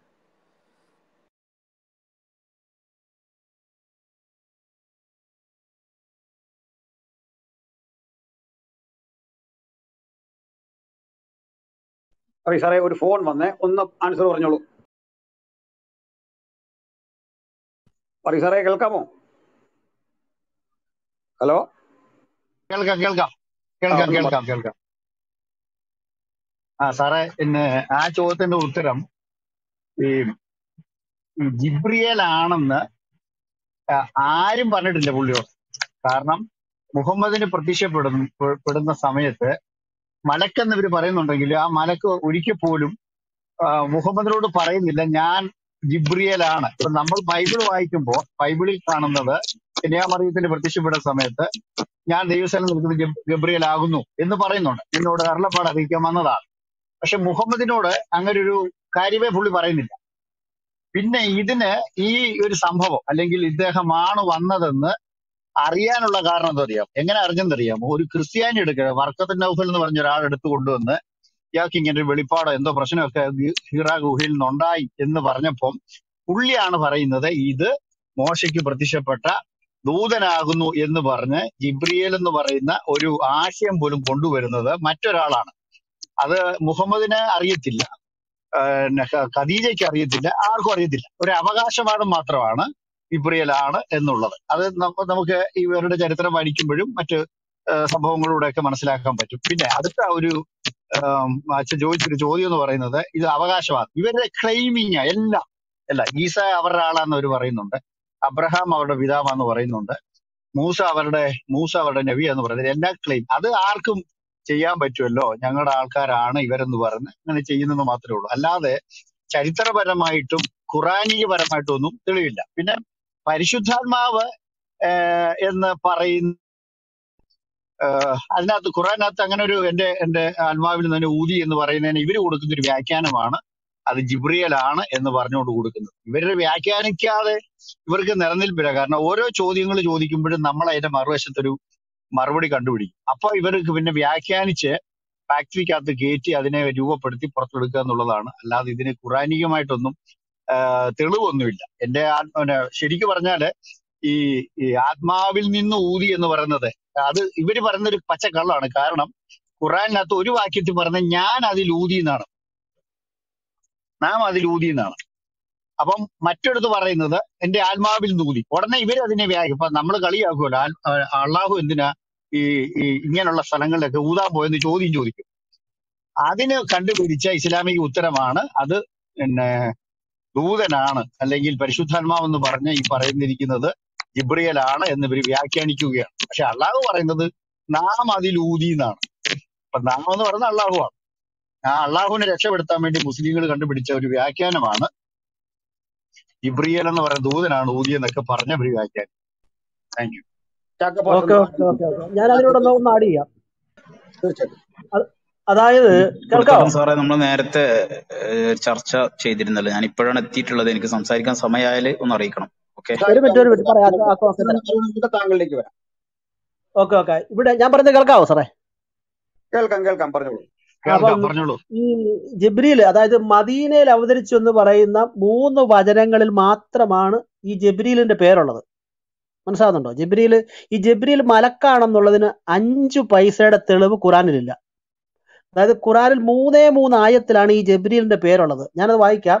സൂറത്തുൽ ബക്കറ 97 2:97 ഇങ്ങനെ വായിക്കുന്നു: ആരെങ്കിലും ശത്രുത പുലർത്തുന്നത് ജബ്രീലിനോടാണെങ്കിൽ അവരറിയണം, ജിബ്രിയേൽ നിന്റെ മനസ്സിൽ വേദമിറക്കിയത് ദൈവനിർദ്ദേശപ്രകാരമാണ്. അപ്പൊ ബൈബിളിൽ ഗബ്രിയേൽ ദൂതൻ അല്ലെങ്കിൽ ഗബ്രിയേൽ മാലാഹ എന്ന് ഒരുമിച്ച് പറയുന്നത് പോലെ ജിബ്രീൽ മലക്കെന്നോ മലക്ക് ജിബ്രീൽ എന്നോ ഖുറാനിൽ പറയുന്നില്ല. മനസ്സിലാകുന്നുണ്ടോ? അപ്പം ജിബ്രീൽ എന്ന് പറയുന്നത് 3 ആയത്താണ്. അതിൽ 1:2:97, പിന്നെ നമ്മൾ വായിക്കുന്ന 2:98, 66:4. ഇത് 3 ആയത്തുകൾ മദീനയിൽ വെച്ചിറക്കിയതാണ്. മനസ്സിലാകുന്നുണ്ടോ? അപ്പം അവിടെ ചെന്നപ്പോഴാണ് യഹൂദ ക്രൈസ്തവരുമായിട്ടുള്ള ബന്ധം മുഹമ്മദിനെ സ്ഥാപിച്ചത്. അവരിൽ നിന്നാണ് ഈ പേര് കിട്ടുന്നത്. മക്കയിലെങ്ങും വെച്ച് പുള്ളിക്ക് ഇത് കിട്ടുന്നില്ല. മക്കയെ വെച്ച് കിട്ടുന്നത് എന്താണ്? മലക്ക് വന്നേ പുള്ളിക്ക് അറിയത്തുള്ളൂ.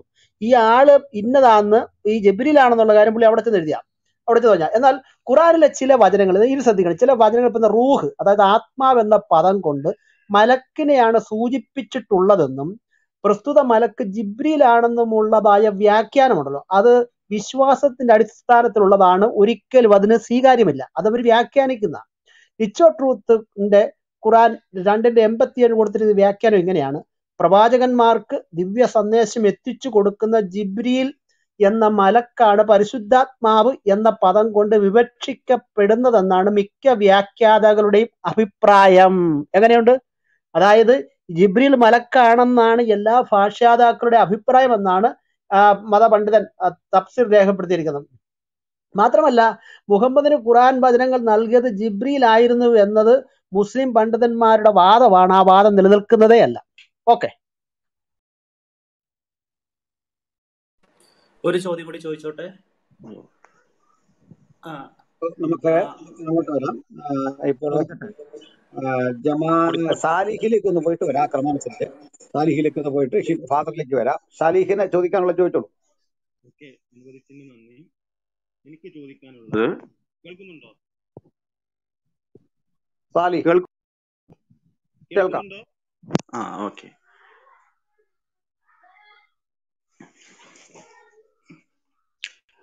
എനിക്ക് ചോദിക്കാനുള്ളത്, ഇപ്പോ ജനൻ ടിവിയില് കൊടിത്തോട്ടം പൊതുസമൂഹത്തിനോട് വിളിച്ചു പറഞ്ഞ ഒരു കാര്യമുണ്ട്. അതായത് മാതാ അമൃതാനന്ദമായും യേശുവും തുപ്പിയിട്ടുണ്ടെങ്കിൽ അതിനെ ചോദ്യം ചെയ്യണമെന്ന്. അങ്ങനെ ചോദ്യം ഒരു മിനിറ്റ് സുഹൃത്തെ, ഇവിടെ ടൈറ്റിൽ കണ്ടോ? ടൈറ്റിലുമായിട്ട് ബന്ധപ്പെട്ടാണ്. അല്ലല്ല, ഒരു മിനിറ്റ് വിഷയങ്ങളൊക്കെ നേരത്തെ കഴിഞ്ഞതാണ്. ഈ വിഷയമൊക്കെ ചർച്ച ചെയ്താണ്. ആ വിഷയം ഇവിടെ ചർച്ച ചെയ്യുന്നതല്ല. ഈ വിഷയം ഇതിനോട് ബന്ധപ്പെട്ട് തന്നെയാണ്. യേശുവിനെ അപമാനിച്ച കൊടിത്തോട്ടം ക്രിസ്ത്യാനിയാണോ? ചോദ്യം ചെയ്യും എന്ന് പറഞ്ഞ കൊടിത്തോട്ടം ക്രിസ്ത്യാനിയാണോ, യുക്തിവാദിയാണോ, അതോ യേശുവിന്റെ പിതാവാണോ? അല്ലല്ല, സാഹില് മുമ്പ് കഴിഞ്ഞ ദിവസം ചർച്ചയിൽ വന്ന് വെറുതെ അലോഹ്യം ഉണ്ടാക്കി. ഈ സ്ഥിരം തെരന്താണ പരിപാടി ഇവിടെ വേണ്ട കേട്ടോ. സാഹിലിനെ എടുത്ത് താങ്കളെ ചുമ്മാതെ ഏത് ചർച്ചയ്ക്കകത്തും വന്ന് അരിമുണ്ടാക്കാൻ വരുന്ന ഒരു സാധനമാണ് സാലിഹ്. സാലിഹിനെ മുഹമ്മദിനെ കുറിച്ച് 4 ചോദ്യം ചോദിച്ചാൽ ഉത്തരം പറയാനില്ല. അതുകൊണ്ട് സാലിഹിനൊക്കെ എടുത്ത് കാണാം. വേറെ ഈ വിവരമുള്ളവർ ആരെങ്കിലും ചോദിക്കുന്ന ചോദ്യത്തിന് ഉത്തരം പറ.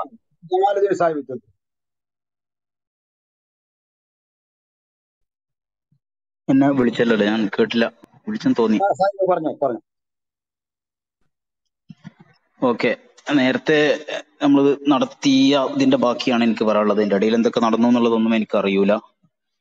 അതുകൊണ്ട് എപ്പോഴും ഞാൻ ഇഷ്ടപ്പെടുന്നത് എപ്പോഴും ഒരു ഒറ്റ പോയിന്റിൽ നിന്ന് ചർച്ച ചെയ്ത് അതിൽ ഏകദേശം ഒരു തീരുമാനമായതിന്റെ ശേഷം, തീരുമാനമായിട്ടില്ലെങ്കിലും എല്ലാവർക്കും ഏകദേശം അതിലുള്ള എല്ലാ സംശയങ്ങളും തീർന്നു എന്ന് വന്നതിന് ശേഷം അടുത്തിലേക്ക് പോകുക എന്നുള്ളതാണ്.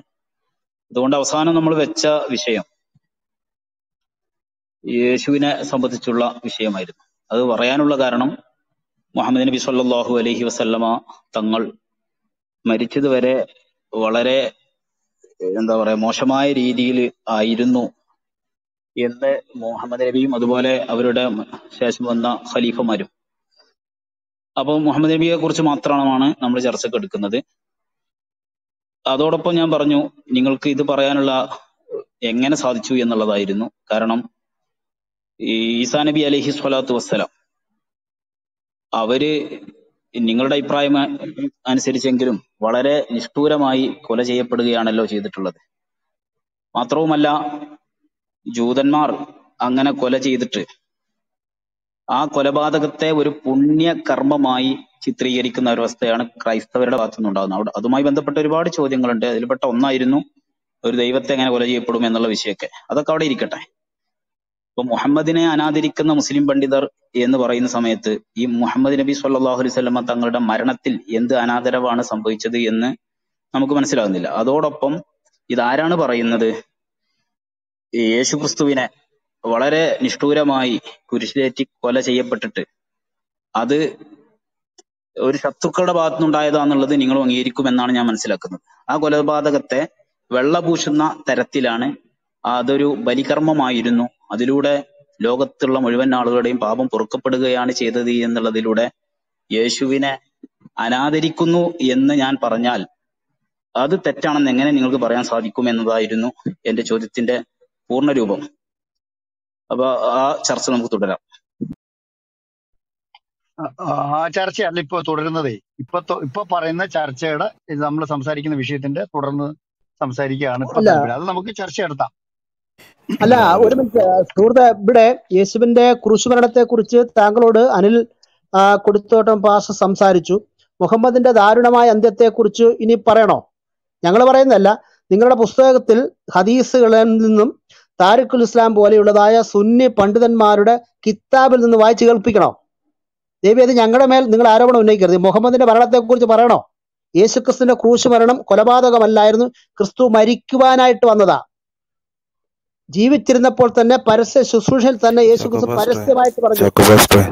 അതിൻ്റെ ഇടയ്ക്ക് എനിക്ക് പുള്ളിക്കാരനോട് ചോദിക്കാനുള്ളത്, പുള്ളി അത് വിശ്വസിക്കുന്നുണ്ടോ എന്ന് അറിഞ്ഞാൽ കൊള്ളായിരുന്നു. ചോദ്യം വന്നത് പുള്ളി വിശ്വസിക്കുന്ന നിലയിൽ നിന്നുകൊണ്ടാണ് പുള്ളി ചോദിച്ചതായിട്ടാണ് ചോദ്യം കേട്ടിട്ട് എനിക്ക് മനസ്സിലായത്.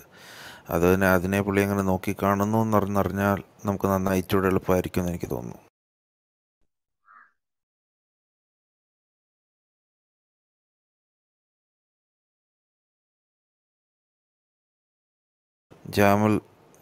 ജമാലുദ്ദീൻ സാഹിബിനോടാണ്.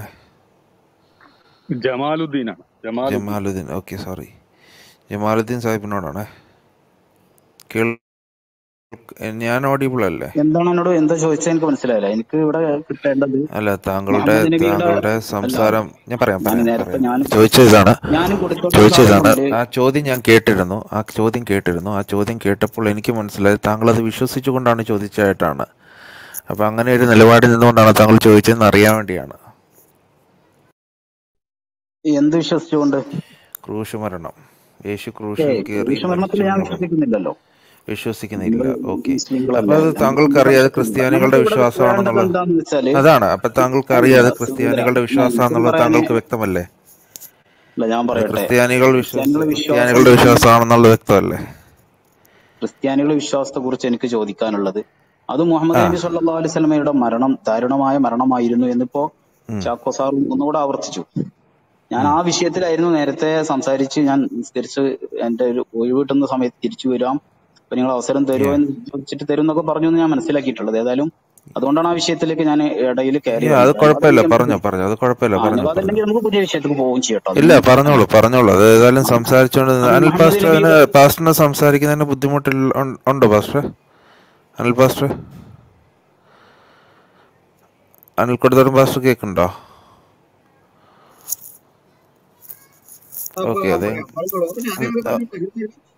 ഓക്കെ, അതെ, ഓക്കെ.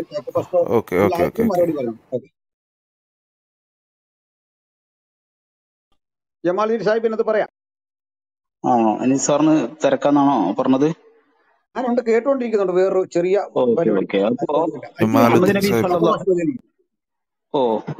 മുഹമ്മദ് നബി സല്ലല്ലാഹു അലൈഹി വസല്ലമ തങ്ങളുടെ മരണം അത് വളരെ ഒരു നബിയോട് യോജിക്കാത്ത തരത്തിലുള്ള ഒരു മരണമായിരുന്നു, അല്ലെങ്കിൽ ഒരു ദാരുണമായ മരണമായിരുന്നു എന്നൊക്കെ അനിൽ സാർ നേരത്തെ പറഞ്ഞു.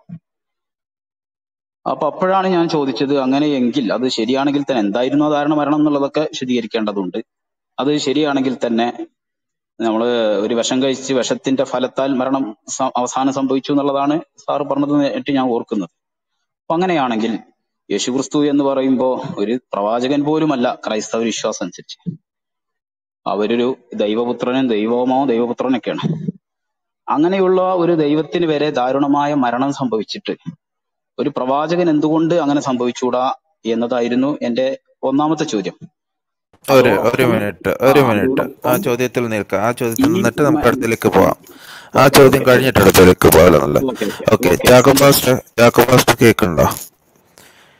Chacko pastor, okay. അവിടുത്തെ വിഷയം എന്ന് വെച്ചാൽ പുള്ളിക്ക് ജമാലുദ്ദീൻ സാഹിബിന് അറിയേണ്ടത്, അതായത് എന്തുകൊണ്ടാണ് മുഹമ്മദ് നബിയുടെ കാര്യത്തിൽ എന്താ പറയുക, പുള്ളിക്കാരൻ്റെ ഈ ദാരുണമായ മരണം എന്തുകൊണ്ടാണ്? കാരണം അതിന് മുന്നേ പുള്ളി തന്നെ പ്രവചിച്ചിട്ടുണ്ടല്ലോ. അത് എനിക്കറിയാം. പക്ഷേ ജാക്കോ പാസ്റ്റർ അത് ഒന്നുകൂടെ ക്ലിയർ ആയിട്ട് പറയും. അത് പുള്ളി തന്നെ പ്രവചിച്ചിട്ടുണ്ട്. അങ്ങനെ ഒരു മരണം ഉണ്ടാകുന്ന വ്യക്തി ആരാണ് എന്നുള്ളത് ഒന്ന് വ്യക്തമാക്കിയ പാസ്റ്റർ വ്യക്തമാക്കിയാൽ പുള്ളിക്കാരൻ അത് ക്ലിയർ ആവാൻ തോന്നുന്നു. ജാക്കോ പാസ്റ്റർ ഒന്ന് പറയാമോ ഉത്തരം? ഓക്കെ. ആ സുഹൃത്തെ, ഇവിടെ മുഹമ്മദിന്റെ മരണത്തെക്കുറിച്ചും വിശദീകരിക്കേണ്ടി വരും, ക്രിസ്തുവിന്റെ മരണത്തെക്കുറിച്ചും വിശദീകരിക്കേണ്ടി വരും. അപ്പം കുറച്ച് സമയം എടുക്കേണ്ടി വരും. മനസ്സിലാകുന്നുണ്ടോ? ക്രിസ്തുവിന്റെ മരണത്തെക്കുറിച്ച് അനിൽ കൊടുത്തോട്ടം പാസ്റ്റർ നേരത്തെ പറഞ്ഞത് അത് കൊലപാതകമല്ലായിരുന്നു, മറിച്ച് മനുഷ്യവർഗത്തെ രക്ഷിക്കുവാനായിട്ട് ക്രൂശിൽ മരിച്ചു പുനരുത്ഥാനം ചെയ്യുവാനായിട്ട് യേശു അവതരിക്കുന്നതിന് നൂറ്റാണ്ടുകൾക്ക് മുമ്പേ പ്രവാചകന്മാർ പ്രവചിച്ചതിന്റെ പ്രവചന നിവൃത്തിയാണ് ക്രിസ്തുവിന്റെ മരണം എന്ന് പറയുന്നത്. മുഹമ്മദിന്റെ മരണം അങ്ങനെയല്ലായിരുന്നു. മനസ്സിലാകുന്നുണ്ടോ? ഇത് രണ്ടും രണ്ടാണെന്നുള്ള കാര്യം നിങ്ങൾ ദയവായിട്ട് മനസ്സിലാക്കണം. ക്രിസ്തു മനുഷ്യാവതാരം ചെയ്യുന്നതിന് 750 വർഷങ്ങൾക്ക് മുമ്പ് ക്രിസ്തു പാപപരിഹാരത്തിന് വേണ്ടി ബലിയായി തീരുമെന്ന് യെശയ്യാപ്രവചനം 53 പ്രവചിച്ചു. ഇതൊക്കെ ഇവിടെ വിശദീകരിക്കണമെങ്കിൽ ധാരാളം സമയം വേണ്ടി വരും. ഇത് മുമ്പ് പറഞ്ഞതാ. എന്നാൽ ഇങ്ങനെയല്ലായിരുന്നു മുഹമ്മദിന്റെ മരണം. ഇന്ന് ഇസ്ലാം സമൂഹം ബദ്ധശത്രുക്കളായി കാണുന്ന യഹൂദന്മാരിൽപ്പെട്ട ഒരു ജൂത സ്ത്രീയുടെ വിഷം ചേർത്ത മാംസം കഴിച്ചതാണ് തിരുമേനിയുടെ വഫാത്തിന് കാരണമായതെന്ന് താരിഖുൽ ഇസ്ലാമിൽ പറയുന്നു. നിരവധി ഹദീസുകളിൽ പറയുന്നു അദ്ദേഹത്തിന് വിഷം ആട്ടിറച്ചി കൊടുത്തു. ആ വിഷത്തിന്റെ ആഹ്വാദം അദ്ദേഹത്തിന്റെ ചെറുനാവിൽ പതിഞ്ഞിരുന്നു. ഒരു കാര്യം കൂടെ ഒന്ന് വ്യക്തമാക്കണേ. അങ്ങനെ ഒരു വ്യക്തി മരിക്കുകയാണെങ്കിൽ ഖുറാനിൽ അതെങ്ങനെയാണ് അത് പറഞ്ഞിരിക്കുന്നത്? അങ്ങനെ ഒരു മരണം ഒരു വ്യക്തിക്ക് ഉണ്ടായാൽ അത് എങ്ങനെയാണ് വിവക്ഷിക്കുന്നതെന്ന് വ്യക്തമാക്കണേ. അത് ഞാൻ പറയാം. അത് ഖുറാനില് അലങ്ങാട് സാറ് ഒരു ചാക്കോ പാസ്റ്റർ ഒന്ന് കംപ്ലീറ്റ് ചെയ്തിട്ട് അലങ്ങാട് സാറിലേക്ക് ചാക്കോ പാസ്റ്റർ ഒന്ന് കംപ്ലീറ്റ് ചെയ്ത്.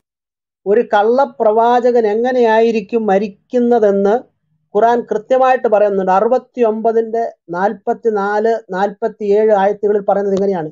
ഇവിടെ നമ്മുടെ ജമാലുദ്ദീൻ അല്ലെ, ആ സുഹൃത്തെ ദേവിയത് ഞങ്ങളുടെ മേലൊന്നും ആരോപണം ഉന്നയിക്കരുത് കേട്ടോ. ഞങ്ങൾ ഇവിടെ നിങ്ങളുടെ പുസ്തകങ്ങൾ പണം കൊടുത്ത് വാങ്ങി വായിക്കുകയാണ്. അതുകൊണ്ട് ഞങ്ങൾ ഇറക്കുന്നൊന്നും അല്ല, ഇത് നിങ്ങളുടെ പുസ്തകത്തിനകത്തെയാ.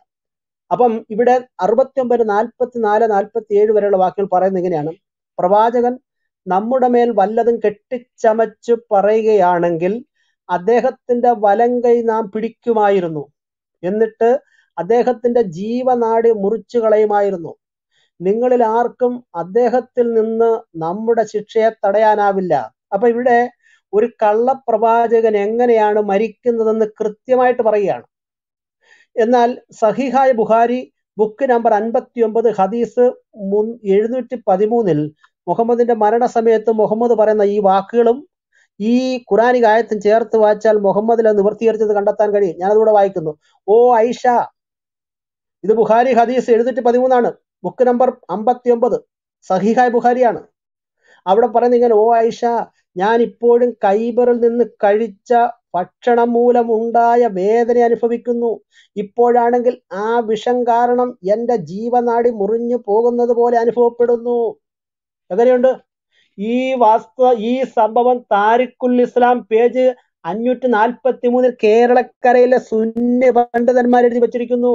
അവർ പറയുന്നത് ഇങ്ങനെ: തമ്പുരാനെ, സന്തുക്കളിൽ നിന്നും നാഡീ ഞരമ്പുകളിൽ നിന്ന് റൂഹിനെ പിടിക്കണമേ എന്ന് പ്രാർത്ഥിച്ചു. മനസ്സിലാകുന്നുണ്ടോ? അപ്പൊ ഒരു കള്ളപ്രവാചകൻ എങ്ങനെയാണ് മരിക്കുന്നതെന്ന് ഖുറാനിക ആയത്തുകൾ പറഞ്ഞിരിക്കെ മുഹമ്മദിന്റെ മരണം എങ്ങനെയാണ് അവസാനിച്ചത്? അപ്പം ഇങ്ങനെ ഒരു മരണമല്ല സുഹൃത്ത് യേശു ക്രിസ്തുവിൻ്റെത്.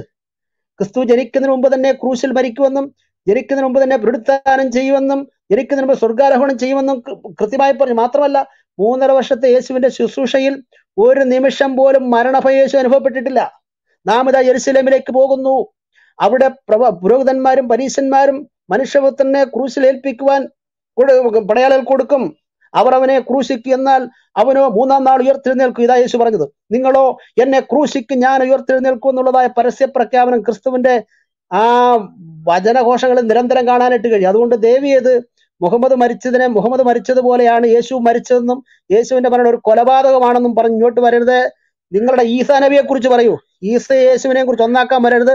അങ്ങനെയാണെങ്കിൽ ഞങ്ങൾ അതിനെക്കുറിച്ച് വേണ്ട ചർച്ച ഇവിടെ വെക്കോടെ. മുമ്പും തിരിച്ചത്, അത് രണ്ടും രണ്ടാണ്. ഈസാ നബിയെ കുറിച്ച് പറഞ്ഞു, ഈസാ നബി കുരിശിക്കപ്പെട്ടെന്നോ അല്ലെങ്കിൽ അദ്ദേഹം ദാരുണമായി മരിച്ചെന്നൊക്കെ പറഞ്ഞു. പക്ഷെ ക്രിസ്തു ഒരു കൊല ചെയ്യപ്പെട്ടു, അല്ലെങ്കിൽ ദാരുണമായ ക്രിസ്തുവിനെ കൊന്നു എന്നുള്ള പദപ്രയോഗം പറയരുത്, ഈസയെ കുറിച്ച് പറയുക. അപ്പൊ ഇതാണ് വിഷയത്തിന്റെ വ്യത്യസ്തത എന്ന് പറയുന്നത്. മുഹമ്മദിന്റെ മരണം തികച്ചും ജൂത സ്ത്രീ കൊടുത്തതായ വിഷമാംസം കഴിച്ചാണെന്ന് നിങ്ങളുടെ പുസ്തകങ്ങളും ഹദീസുകളും പറയുന്നു. പക്ഷെ ക്രിസ്തുവിന്റെ മരണം അങ്ങനെയല്ലായിരുന്നു. മനസ്സിലാകുന്നുണ്ടോ? ഇനിയും ഈ മുഹമ്മദ് പറഞ്ഞതിന്റെ റെഫറൻസ് കൂടെ ഒന്ന് പറയാമോ? ഏതാണ് ഈ പറഞ്ഞതിന്റെ, അതായത് ജൂതസ്ഥിതിയുടെ കാര്യമാണെങ്കിലും അതുപോലത്തെ കാര്യങ്ങളുടെ അതിന്റെ റെഫറൻസ് കൂടെ ഒന്ന് തിരിക്കുകയാണെങ്കിൽ താഴെ നിന്ന് എനിക്ക് മെസ്സേജ് വരുന്നുണ്ട്. ഞാൻ പറയാം. ആദ്യം പറഞ്ഞത് ഒരു കള്ളപ്രവാചകന്റെ മരണമാണ് 69-44 മുതൽ 47 വരെ. അതേ കാര്യത്തിന് തന്നെ അലങ്ങാട് സാറിന് എന്തോ ആഡ് ചെയ്യാനുണ്ട്. അലങ്ങാട് സാറേ, ഞാന് പറയാനുള്ളത് ഓൾമോസ്റ്റ് സെയിം തന്നെയാണ്. ഞാൻ പറയാം. അതായത് ഖുർആൻ സൂറ 69 44-46 ആയത്തില് പറയുന്നുണ്ട്, മുഹമ്മദ് എന്റെ ആയത്തുകൾ, ഞാൻ ഇറക്കുന്ന വഹികൾ നുണ പറയുകയാണെങ്കിൽ അദ്ദേഹത്തിന്റെ ഹാർട്ടിന്റെ, ഇതാണ് ശ്രദ്ധിച്ചു കേൾക്കേണ്ടത്, അദ്ദേഹത്തിന്റെ ഹാർട്ടിന്റെ അയോട്ട എന്ന് പറഞ്ഞാൽ ഹാർട്ടിലേക്ക് പോണ പ്രധാനപ്പെട്ട നാഡി ഞാൻ വെട്ടിമുറിച്ച് മരണമുണ്ടാവുമെന്ന് പറയുന്നുണ്ട്. പിന്നെ അത് തന്നെയാണ് സംഭവിച്ചത് എന്നുള്ള 2 ഹദീസ് ഉണ്ട്. ഒന്ന് സുനൻ അബൂദാവൂദ് 4512 4512 പറയുന്നു അദ്ദേഹത്തിന്റെ ഹാർട്ടിന്റെ നാഡി മുറിഞ്ഞിട്ടാണ് മരിച്ചത്. ഇത് സ്വഹീഹായിട്ടുള്ള ഹദീസാണ്. അടുത്ത ഹദീസ് സ്വഹീഹുൽ ബുഖാരിയില് 4428 പറയുന്നുണ്ട് അദ്ദേഹത്തിന്റെ ഹാർട്ടിന്റെ അയോട്ട കട്ട് ചെയ്തിട്ടാണ് അദ്ദേഹം മരിച്ചത്. അതായത് ഖുറാനില് അള്ളാഹു പറഞ്ഞ ആയത്ത് സൂറ 69 44 മുതൽ 46 വരെയുള്ള ആയത്തിൽ ഒരു പ്രവാചകൻ കള്ളപ്രവാചകനാണെങ്കിൽ ഇങ്ങനെ മരിക്കും എന്ന് പറഞ്ഞു. ആ മരണം തന്നെയാണ് സംഭവിച്ചത് എന്ന് സുനൻ അബൂദാവൂദും സഹീഹ് ബുഖാരിയും പറയുന്നു. ഓക്കെ, ജാക്കോ പാസ്റ്റർ ബാക്കി കണ്ടിന്യൂ ചെയ്തു, എന്നിട്ട് നമുക്ക് ജമാലുദ്ദീൻ സാഹിബിലേക്ക് വരാം. ജാക്കോ പാസ്റ്റർ അത് കംപ്ലീറ്റ് ചെയ്തേക്കോ. അപ്പൊ ഇവിടെ ഞാൻ വാസ്തവത്തിലെ ഹദീസുകളിലൂടെ വായിച്ചില്ല. അദ്ദേഹത്തിന് ആട്ടിറച്ചിൽ വിഷം കൊടുക്കുന്ന ഹദീസുകളുണ്ട്, അത് വേണമെങ്കിൽ നമ്മുടെ സുഹൃത്തുക്കൾ എഴുതിയെടുത്തു. സഹീഹായ മുസ്ലിം 1544 അനസിൽ നിന്ന് ഒരു ജൂത സ്ത്രീ വിഷം ചേർത്താടുമായി നബിയുടെ അടുത്തെത്തി. നബി അത് ആഹരിച്ചു. അനസ് പറയുകയാണ്, നബിയുടെ ചെറുനാക്കിൽ വിഷമേൽപ്പിച്ച പാട് ഞാൻ കണ്ടുകൊണ്ടിരുന്നു. സുഹൃത്തെ, ഞാനൊരു ചോദ്യം ചോദിക്കും നമ്മുടെ സുഹൃത്തിനോട്. 1,24,000 പ്രവാചകന്മാർ ലോകത്തിൽ വന്നു പറയുന്നു. ഇതിൽ ഏത് നബിക്കാണ് ഇങ്ങനെ വിഷം ഏറ്റ് മരണമടയേണ്ടി വന്നത്? ഏത് നബിക്കാണ് ഇങ്ങനെ കഴിക്കേണ്ടി വന്നത്? രണ്ടാമത്തെ ഹദീസ് ബുഖാരി 303. അവിടെ ഇങ്ങനെ രേഖപ്പെടുത്തിയിരിക്കുന്നു, അബൂ ഹുറൈറ പറയുന്നു, കൈബർ ജയിച്ചടക്കിയപ്പോൾ അവിടുത്തെ ഒരു ജൂത സ്ത്രീ തിരുമേനിക്ക് വിഷം കലർത്തി ആട്ടിറച്ചി സൽക്കരിച്ചു. ഇതുകൂടാതെ സമ്പൂർണ്ണ ഇസ്ലാം ചരിത്രം, അതായത് താരിഖുൽ ഇസ്ലാം പേജ് 543 മുതൽ 558 വരെയുള്ള ഭാഗത്ത് ഇദ്ദേഹത്തിന്റെ വിഷം കഴിച്ചതും ഇദ്ദേഹം വഫാത്തായതും എവിടെയാണ് വഫാത്തായതും കൃത്യമായിട്ട് പറയുന്നു. മാത്രമല്ല പിന്നെ മറ്റൊരു പുസ്തകമാണ് ഡോക്ടർ മുഹമ്മദ് ഹുസൈൻ ഹൈക്കലിന്റെ മുഹമ്മദ് എന്ന് പറയുന്ന പുസ്തകം. 615 അദ്ദേഹത്തെ അടക്കിയ ദിവസം ബുധനാഴ്ചയാണെന്ന് പറയുമ്പോൾ താരിഖുൽ ഇസ്ലാം 550 അദ്ദേഹം മരിച്ചത് തിങ്കളാഴ്ചയാണെന്ന് പറയുന്നു. തിങ്കളാഴ്ച മരിച്ചുപോയ പ്രവാചകൻ എന്തുകൊണ്ടാണ് ബുധനാഴ്ച രാത്രി വരെ അടക്കാൻ താമസിച്ചത്? ഇതിന് നിങ്ങളൊക്കെ ഉത്തരം പറയാനുണ്ടോ നിങ്ങൾക്ക്? അതുപോലെ തന്നെ അദ്ദേഹത്തിന്റെ ആ 3 ദിവസത്തെ ആ മൃതശരീരം അവിടെ കിടക്കേണ്ടി വന്നതിനെ കുറിച്ച് ഈ നമ്മുടെ ഹൈക്കൽ കൃത്യമായിട്ട് വിവരം പറയുന്നുണ്ട്. അദ്ദേഹം പറയുന്നത് ഇങ്ങനെയാണ്, മുസ്ലിങ്ങൾക്കിടയിൽ ആദ്യം തർക്കവിതർക്കങ്ങൾ നടന്നുകൊണ്ടിരിക്കുകയും പിന്നീട് അബൂബക്കറിന്റെ ബയ്യത്തിൽ അവർ ഏകോപിക്കുകയും ചെയ്ത സമയം എത്രയും പ്രവാചകന്റെ മൃതദേഹം അന്ത്യശ്വാസം വലിച്ച അതേ കട്ടിലിൽ തന്നെ കിടക്കുകയായിരുന്നു. ഇതൊക്കെ ഞങ്ങൾ പറയുന്നതല്ല, നിങ്ങളുടെ പുസ്തകത്തിൽ എഴുതിയിരിക്കുന്ന. അപ്പൊ ഇതുകൊണ്ടാണ് ഞങ്ങൾ പറഞ്ഞത് നിങ്ങളുടെ ആളുകൾ തന്നെയാണ് നിങ്ങളുടെ പ്രവാചകനെ ഇസ്ലാമിനെ അനാദരിച്ചതെന്ന് പറയുന്നത്. മനസ്സിലാകുന്നുണ്ടോ? എന്നാൽ യേശുക്രിസ്തുവിനെ സംബന്ധിച്ച് ഞങ്ങളിത് സന്തോഷിക്കുന്നു. ക്രിസ്തു മരിച്ചതിൽ ഞങ്ങൾ അഭിനന്ദിക്കുന്നു സുഹൃത്തെ. ഞങ്ങളുടെ പരിഹാരത്തിന് വേണ്ടി യേശു മരിച്ചത്, താങ്കൾക്കും വേണ്ടിയാ മരിച്ചത്, ആ പാവമോചനത്തിന് വേണ്ടിയാണ് മരിച്ചത്. അപ്പം ക്രിസ്തുവിന്റെ മരണവും പുനരുത്ഥാനവും ലോകത്തിലെ മുഹമ്മദിന്റെയോ മറ്റിതര വ്യക്തികളുടെ മരണം പോലെ അല്ല എന്ന് ഒരിക്കൽ കൂടെ പറഞ്ഞുകൊണ്ട് ഞാൻ ഈ ഭാഗം വിടുകയാണ്. ഓക്കെ, ജമാലുദ്ദീൻ സാഹിബ് പറഞ്ഞോളൂ. ഒന്നാമത് പറയാനുള്ളതേ, നമ്മൾ നിങ്ങളെ ഗ്രൂപ്പിൽ വന്നതാണ്. നിങ്ങൾ ഒരു കാമണിക്കൂറോ അരമണിക്കൂറോ ഒക്കെ പ്രസംഗിച്ച് കഴിഞ്ഞതിന് ശേഷം മാത്രമാണ് നമുക്ക് ഏതെങ്കിലും ഒരു ഭാഗത്തോട് പ്രതികരിക്കാൻ പോലും അവസരം തരുന്നത്. ഞാൻ രണ്ട് കാര്യം പറയാൻ തുനിഞ്ഞപ്പോഴേക്ക്, ഒന്ന് പറഞ്ഞപ്പോഴേക്ക് അഡ്മിന്മാരായിരിക്കും ഞാൻ മനസ്സിലാക്കുന്നു, അടുത്ത കാര്യം നമുക്ക് പിന്നീട് ചർച്ച ചെയ്യാമെന്ന് പറഞ്ഞ ആളുകള് മറ്റുള്ളവർക്ക് ഒരാൾ കഴിഞ്ഞ് മറ്റൊരാൾ, അത് കഴിഞ്ഞ് വീണ്ടും അയാൾക്ക് തന്നെ അവസരം കൊടുക്കുന്ന ഒരു രീതി മാന്യമാണോ എന്നുള്ളത് ഞാൻ ജമാലുദ്ദീൻ സാഹിബിനും സമയം തരുന്നുണ്ട്, പേടിക്കണ്ട. ആ കാര്യത്തിൽ വിഷമിക്കണ്ട, താങ്കൾക്ക് ഈക്വൽ സമയം തരുന്നുണ്ട്, പേടിക്കണ്ട. വേണ്ടതെന്താ വെച്ചാൽ ഒരുപാട് സമയം കിട്ടലല്ല എന്ന് ഞാൻ നേരത്തെ പറഞ്ഞിട്ടുണ്ട്. വിഷയത്തിൽ അധിഷ്ഠിതമായി അത് മാത്രം പറയാം, അതിനെത്ര സമയം എടുത്താലും കുഴപ്പമില്ല. അതേ സ്ഥാനത്ത് വേറെ ഒരുപാട് 2-3 വിഷയങ്ങളാണ് ചാക്കോ സാറ് ആണെന്ന് തോന്നുന്നു ഇപ്പോ പറഞ്ഞത്. ഒന്നാമതായി നമുക്ക് പറയാനുള്ളത്, നിങ്ങളുടെ വിശ്വാസവും നിങ്ങളുടെ ഗ്രന്ഥങ്ങളും വെച്ചുകൊണ്ട് പറയുന്നത് മാത്രം പറഞ്ഞുകൊണ്ട് നമുക്ക് കാര്യമില്ലല്ലോ. നമ്മളിപ്പോ ഒരു പുറത്തുള്ള ഒരാൾ സംസാരിക്കുമ്പോ അദ്ദേഹത്തോടുള്ള പ്രതികരണമായിരിക്കണ്ടേ. അല്ല അപ്പൊ ഖുർആൻ എടുത്ത് ഞാൻ അങ്ങനെ പറഞ്ഞ മുഹമ്മദ് നബിയാണെന്നും അങ്ങനെയുള്ള ഒരുപാട് സംഭവങ്ങൾ ഖുർആനിൽ എനിക്ക് പറയാൻ പറ്റുമല്ലോ. അപ്പൊ നമുക്കിവിടെ അറിയേണ്ടത് എന്താണെന്ന് വെച്ചാൽ, ഇവിടെ ഫസ്റ്റത്തെ വിഷയം മുഹമ്മദ് നബി സല്ലല്ലാഹു അലൈഹി വസല്ലം തങ്ങൾ വളരെ ദാരുണമായിട്ടാണ് അവർ അന്ത്യം ഉണ്ടായത്. ഖലീഫമാരുടേതെന്നാണ്. ഖലീഫമാരുടേത് നമുക്ക് പിന്നെ ചർച്ച ചെയ്യാം. മുഹമ്മദ് നബിയുടെ ദാരുണമായ ഒരു മരണമായിരുന്നു എന്നുള്ളത് തെളിയിക്കാൻ ആർക്കും സാധിച്ചില്ല. പിന്നെ എന്താ സംഭവിച്ചത്? അവരുടെ ശത്രു സ്ത്രീയായ ഒരു സ്ത്രീ വർഷങ്ങൾക്ക് മുമ്പ് കൊടുത്ത ഒരു വിഷം, എത്രയും വർഷം കഴിഞ്ഞതിന് ശേഷം മരണമാസന്നമായ സമയത്ത് അതുമായി ബന്ധപ്പെട്ട ഒരു മരണം ലാസ്റ്റ് ഉണ്ടായി. അതുകൊണ്ട് ഒരുപാട് നേട്ടമുണ്ട്, അതൊക്കെ വേറെ നമുക്ക് പറയാം. ഏതായാലും ആവട്ടെ, അതേ സ്ഥാനത്ത് യേശുക്രിസ്തുവിന്റെ മരണം, അവരെ ക്രൂശിൽ കയറ്റിപ്പെട്ടത് ശത്രുക്കളാൽ തന്നെയല്ലേ? അത് അങ്ങനെ മുൻപ് ഞങ്ങളെ കിതാബിൽ പ്രവചിച്ചിട്ടുണ്ട്. അത് ഒരു പുണ്യമരണമാണ്, ബലികർമ്മമാണെന്ന് പറഞ്ഞിട്ടൊന്നും കാര്യമില്ല. ഒരു പുറത്തുനിന്ന് ചിന്തിക്കുന്ന ആളുകളെ സംബന്ധിച്ചിടത്തോളം മുഹമ്മദ് നബിയെ ഈ കുറ്റം പറയുന്ന ആളുകള് യേശുക്രിസ്തുവിന്റെ ശത്രുക്കളുടെ ഭാഗത്തുനിന്നുണ്ടായ ഈ കൊലപാതകത്തെ വലിയ ഒരു പുണ്യകർമ്മമായി കാണുന്നത് അത് യേശുവിനെ അനാദരിക്കൽ തന്നെയല്ലേ എന്നുകൂടി നിങ്ങൾ അതിനുള്ള മറുപടിയാണ് കിട്ടേണ്ടത്. അതേ സ്ഥാനത്ത് മുഹമ്മദ് നബിയുടെ മരണം മുഹമ്മദ് ഒരു കള്ളപ്രവാചകനാണോ അല്ലേ? അതിന്റെ തെളിവ് എന്ത്? ഖുർആനിൽ എന്ത് പറഞ്ഞു? നമുക്ക് പിന്നീട് ചർച്ച ചെയ്യാം. ഇതൊന്നും തീരുമാനമാവട്ടെ.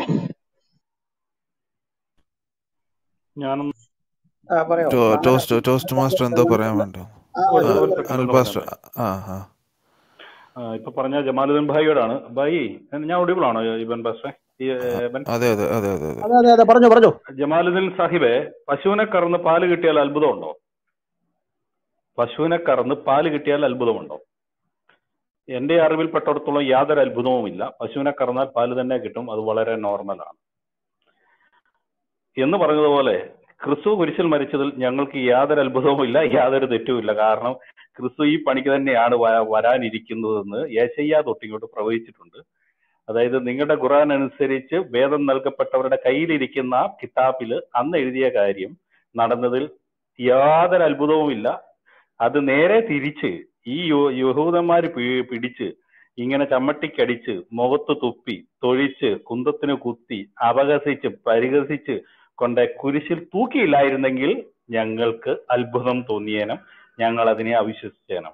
ഇവിടെ പശുവിനെ കറന്നാൽ പാല് കിട്ടിയാൽ യാതൊരു അത്ഭുതത്തിനും അടിസ്ഥാനമില്ലാത്തത് കൊണ്ട് ക്രിസ്തുവിനെ കുരിശിൽ മറച്ചതിന്, ക്രിസ്തുവിനെ കുരിശിൽ തൂക്കിയതിന്, ശത്രുക്കൾ തന്നെ കൊന്നതിന്, അത് തന്നെയാ യഹൂദന്മാര് തന്നെയാണ്. അതിനകത്തൊന്നും ഒരു സംശയമില്ല. പക്ഷേ ഇതെല്ലാം അക്ഷരം പ്രതി എഴുതപ്പെട്ടിരിക്കുന്നതിന്റെ പ്രവചന പൂർത്തീകരണത്തിനായി സംഭവിച്ചത് കൊണ്ട് പശുവിനെ വളർത്തി മേടിക്കുമ്പോഴേ പാല് കറന്ന് കിട്ടുമെന്നുള്ള ആ കറന്ന് കിട്ടുമ്പോൾ അതിന് ഉടമയ്ക്ക് യാതൊരു അത്ഭുതവും തോന്നാത്തത് കൊണ്ട് ഞങ്ങൾക്ക് ഇതിനകത്ത് യാതൊരു അത്ഭുതവുമില്ല. പകരം ഞങ്ങൾക്ക് വിശ്വാസം കൂടുന്നേ ഉള്ളൂ. കാരണം 1000 വർഷങ്ങൾക്ക് മുമ്പ് എഴുതി വെച്ചത് 1000 വർഷങ്ങൾക്ക് ശേഷം ക്രിസ്തുവാൽ നിവൃത്തിയായതുകൊണ്ട് അത് കൃത്യമാണ് എന്ന് വിശ്വസിക്കുന്നു. Thank you. അതുകൊണ്ട് ഞാൻ വീണ്ടും ഒന്ന് കൺക്ലൂഡ് ചെയ്യുന്നു. പശുവിനെ കറന്നാൽ പാല് കിട്ടുന്നതിൽ യാതൊരു അത്ഭുതമില്ല. പകരം പശുവിനെ കറക്കുമ്പോൾ റബ്ബർ പാല് കിട്ടിയാൽ അത്ഭുതപ്പെടണം. ആ അത്ഭുതത്തിന് ഇവിടെ കുരിശിൽ മരിച്ചോടുകൂടി അത് സ്വാഭാവികമായ ഒന്നും മാത്രമായതുകൊണ്ട് യാതൊരു അത്ഭുതത്തിനും യാതൊരു വിചിന്തനത്തിനും വിമർശനത്തിനും അത് ഹേതുവാകുന്നില്ല എന്ന് അങ്ങയോട് വിനയപൂർവ്വം ഉണർത്തിക്കുന്നു. Thank you. അനിൽ പാസ്റ്റർ എന്തോ മൈക്ക് ബ്ലിങ്ക് ചെയ്തായിരുന്നല്ലോ. ഒരാൾ കഴിഞ്ഞാൽ അവസരം തന്നാൽ നന്നാവും. ശരി ശരി, ജമാലുദ്ദീൻ സാഹിബ് പറഞ്ഞോളൂ. ക്രിസ്തുവിനെ നിഷ്ഠൂരമായി കൊല ചെയ്യപ്പെട്ടതിൽ ക്രൈസ്തവർക്ക് അത്ഭുതമോ ദുഃഖമോ ഉണ്ട് എന്ന് ഞാൻ പറഞ്ഞിട്ടില്ല. മുഹമ്മദ് നബി സല്ലല്ലാഹു അലൈഹി വസല്ലം തങ്ങൾ വിഷമേറ്റ് മരിച്ചത് കൊണ്ട്, അങ്ങനെ എഴുതി വെച്ചത് കൊണ്ടും മുഹമ്മദ് നബിയെ മുസ്ലിം പണ്ഡിതർ അനാദരിച്ചു എന്ന് ഹെഡിങ് വെച്ച് പറയുന്ന ആളുകള് യേശു ക്രിസ്തുവിനെ അവരുടെ ശത്രുക്കൾ നിഷ്ഠൂരമായി കൊല ചെയ്യപ്പെട്ടു എന്ന് മാത്രമല്ല അതൊരു പുണ്യകർമ്മമായി ആഘോഷിക്കുന്നത് എത്രത്തോളം വലിയ അനാദരവാണ് എന്നതിന്റെ മറുപടി ഞങ്ങളെ കിതാബിൽ ഇങ്ങനെയുണ്ട്, ഞങ്ങളെ ബൈബിളിൽ അതുണ്ട്, അത് നടന്നിട്ടില്ലെങ്കിലാണ് ഞങ്ങൾക്ക് അത്ഭുതം ഉണ്ടോ എന്നുള്ളതല്ല ചോദ്യം.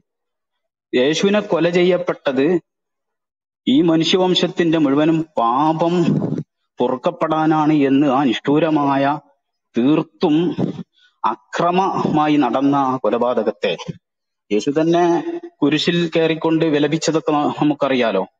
ഞാൻ നിങ്ങൾക്ക് പറഞ്ഞു തരേണ്ട ആവശ്യമല്ല.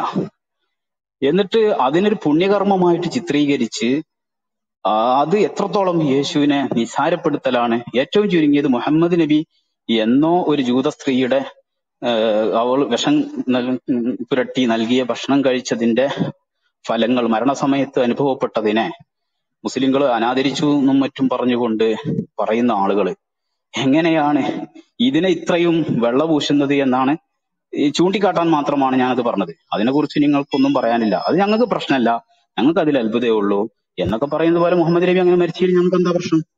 ഞങ്ങൾക്ക് അതിൽ ഒരു പ്രശ്നമല്ല. മുഹമ്മദ് നബി അടക്കമുള്ള എല്ലാ പ്രവാചകന്മാരും മരിക്കും എന്ന് തന്നെയാണ് ശുദ്ധ ഖുർആൻ പറഞ്ഞിട്ടുള്ളത്. പല നബിമാരെയും ശത്രുക്കൾ കൊന്നിട്ടുണ്ട്. ഇത് എന്നോ സംഭവിച്ച വിഷം കാരണമായി കൊണ്ട് മരിച്ചുപോയി എന്ന് മാത്രമേ ഉണ്ടായിട്ടുള്ളൂ. അപ്പോ മുഹമ്മദ് നബിയും മറ്റു ഖലീഫമാരും എല്ലാം എത്രത്തോളം നീചമായിട്ടാണ് മരിച്ചുപോയത് എന്നൊക്കെ കൊടിത്തോട്ട് സാറ് പറഞ്ഞത് ഒരു ക്രൈസ്തവന്റെ നാവിൽ നിന്ന് വരാൻ ഒരിക്കലും പാടില്ലായിരുന്നു എന്ന് മാത്രമാണ് ഇപ്പൊ ഉണർത്താൻ ഉദ്ദേശിക്കുന്നത്. ഓക്കെ, മാത്രമല്ല ഒരു കാര്യം കൂടെ ആഡ് ചെയ്തോട്ടെ. മാത്രമല്ല വർഷങ്ങളോളം ക്രൈസ്തവരും ജൂതരും ഇതിന്റെ പേരിൽ കലഹിച്ചു എന്നുള്ളതാണ് ചരിത്രത്തിൽ നിന്ന് മനസ്സിലാക്കാൻ സാധിച്ചത്. ഇങ്ങനെ ഒരു പുണ്യകർമ്മമാണ് ജൂതന്മാർ ചെയ്തത് എങ്കിൽ എന്തിനാണ് ക്രൈസ്തവരും ജൂതന്മാരും തമ്മിൽ ഇത്രയും കാലം കലഹിച്ച് ഇതിന്റെ പേരിൽ അടിപിടി കൂടിയത് എന്നുകൂടി പറയേണ്ടതുണ്ട്. അവിടുന്ന് തന്നെ തുടങ്ങാം. അവസാനം പറഞ്ഞു, ക്രൈസ്തവരും യൂതരും തമ്മിൽ ഇക്കാര്യത്തിൽ നടന്ന കലഹമെല്ലാം അനാവശ്യമായിരുന്നു, തെറ്റായിപ്പോയി. രണ്ടാമത്തെ വിഷയത്തിലേക്ക് വന്നാൽ, ബോധമുള്ള ക്രൈസ്തവം ദൈവശാസ്ത്രപരമായി ആഴത്തിൽ അതിനെ പഠിച്ച ക്രൈസ്തവരാരും യേശുവിന്റെ ക്രൂശ് മരണം മോശപ്പെട്ട കാര്യമായിട്ട് ധരിച്ചിട്ടില്ല. അത് ഓൾറെഡി ടോസ്റ്റ് ഇവിടെ വിശദീകരിച്ചു കാര്യം. ഞാനും ആദ്യം വിശദീകരിച്ചു. അപ്പൊ താങ്കൾ നിസ്കാരത്തിനായിട്ട് പോയി. അപ്പോൾ അവിടെയുള്ള കാര്യം ഞങ്ങൾ അവിടെ എന്തിനാ വെള്ള പൂശുന്നത്? കാരണം ഞങ്ങൾ ഇത് അറിഞ്ഞിട്ടാണല്ലോ സ്വീകരിക്കുന്നത്. അവിടെ ഒരു വലിയ പ്രശ്നം താങ്കൾക്കുണ്ട്. അതായത് ഈ പൂർവ്വവേദം എന്ന് പറഞ്ഞാൽ നമ്മൾ കൂടുതൽ വിശദീകരിക്കേണ്ടല്ലോ. ഈ പൂർവ്വവേദങ്ങളിൽ മുഹമ്മദിനെ കുറിച്ച് ഉണ്ടെന്ന് പറയുന്നതുകൊണ്ടാണല്ലോ നിങ്ങൾ അതെടുത്തതും ഞങ്ങളോട് സംസാരിക്കാൻ വരുന്നതും നമുക്ക് തമ്മിലൊരു ചർച്ച ഉണ്ടാകുന്നതും ഹിന്ദുക്കളും ഞങ്ങളുമായിട്ട് ചർച്ച ഇല്ലാതെ വരുന്നതിന്റെയും കാരണം നമുക്കൊരു കോമൺ സ്രോതസ് ഉണ്ട് എന്നുള്ള അവകാശവാദത്തെ മുൻനിർത്തിയാണ്. അപ്പോൾ താങ്കൾ പറഞ്ഞ അതാണ് അതിന്റെ ഫോർമാറ്റെങ്കിൽ, അതായത് അതിന്റെ മാനദണ്ഡമോ അല്ലെങ്കിൽ അതിന്റെ രീതിശാസ്ത്രമോ അതാണെങ്കിൽ മുഹമ്മദിന് നിലനിൽപ്പേ ഇല്ല. കാരണം യേശുക്രിസ്തുവിന്റെ ക്രൂശ് മരണം ഇത്രയും വർഷം മുമ്പ് പ്രവചിച്ചത് വലിയ വിഷയമായിട്ട് എടുക്കേണ്ട കാര്യം ഇല്ലെങ്കിൽ പിന്നെന്തിനാ എന്നെ പോലെ പ്രവാചകനെ അയച്ചു തരുമെന്ന് മോശ പറഞ്ഞ കാര്യം ഇദ്ദേഹമാണെന്ന് പറഞ്ഞ് ഇത്രയും ശരിക്കേണ്ട കാര്യമുണ്ടോ? പ്രശ്നം തീർന്നില്ലേ അവിടെ? അങ്ങനെ ലാഘവൂത്തിയോടെ തള്ളിക്കളയാൻ പറ്റുമോ? അത് ഇസ്ലാമിക തത്വസംഹിതയുടെ മുഹമ്മദിന്റെ ആഗമനത്തിന്റെ ആണിക്കല്ലാണ്. മുഹമ്മദ് അങ്ങനെ പറഞ്ഞിട്ടില്ല എന്നുള്ളത് വേറൊരു കാര്യം. ആവർത്തനത്തിൽ പറയുന്നത് ഞാനാന്ന് പറഞ്ഞിട്ടില്ല. എനിക്ക് ശേഷം വരുന്ന കാര്യസ്ഥൻ എന്ന് യോഹന്നാനിൽ പരാമർശിക്കുന്ന യേശു പറഞ്ഞ കാര്യം അല്ലെങ്കിൽ പരിശുദ്ധാത്മാവ് എന്നുള്ള അവകാശവാദം, ഈ കാര്യങ്ങൾ ഒക്കെ പറഞ്ഞാണ് മുഹമ്മദിന്റെ ഇസം നിലനിൽക്കുന്നത്. അപ്പൊ ആ ഇസത്തിനോടെതിരെയാണ് താങ്കൾ ഒരു നിലപാടെടുത്തത്. അത് അവിടെ സംഭവിക്കുന്നത് നമ്മൾ താൽക്കാലിക വിജയത്തിന് വേണ്ടിയിട്ട് ഒരു ഐഡിയോളജിയെ തള്ളിപ്പറയുമ്പോൾ തിരിച്ച് നമുക്ക് അവിടെ വരും. ഇനി രണ്ടാമത്, ക്രൂരതയാർന്ന മരണം ഖുറാനിലെ കഥാപാത്രങ്ങൾക്ക് സംഭവിച്ചില്ല, അധികം ബൈബിളിലെ ആൾക്ക് സംഭവിച്ചു എന്ന് വിശ്വസിക്കാറാണ് ഞങ്ങള്. അതെല്ലാം ഒരു ആദർശത്തിന് വേണ്ടിയുള്ള മരണമായിരുന്നു, അല്ല വെട്ടി തിരിച്ചു കൊല്ലുമല്ല. പൗലോസും അവിടെ നിന്ന ആളുകളെല്ലാം അദ്ദേഹം വെട്ടുവോ കൊല്ലുവോ ഒന്നും ചെയ്യുകയല്ല ചെയ്തേ. പക്ഷെങ്കില് ന്യായമായ ഒരു വിഷയത്തിന് വേണ്ടിയല്ല ഖുറാനിലെ ഏറ്റവും പ്രമുഖരായ ആളുകൾ മരിക്കുന്നത്. ഉദാഹരണം നബി തന്നെ. നബി ഏത് ആദർശത്തിന്റെ പേരിലാണ് ഇവര് വിഷം കൊടുത്തത്? ആദർശം എന്തുവാ? നബിയിലെ ഏതെങ്കിലും ആദർശപരമായ ഒരു കാര്യത്തിന് വേണ്ടിയാണോ വിഷം കൊടുക്കുന്നത്? ഇനി ഉമർ എങ്ങനെ കൊല്ലപ്പെട്ടത്? ഒരു ആദർശത്തിന് വേണ്ടിയാണോ?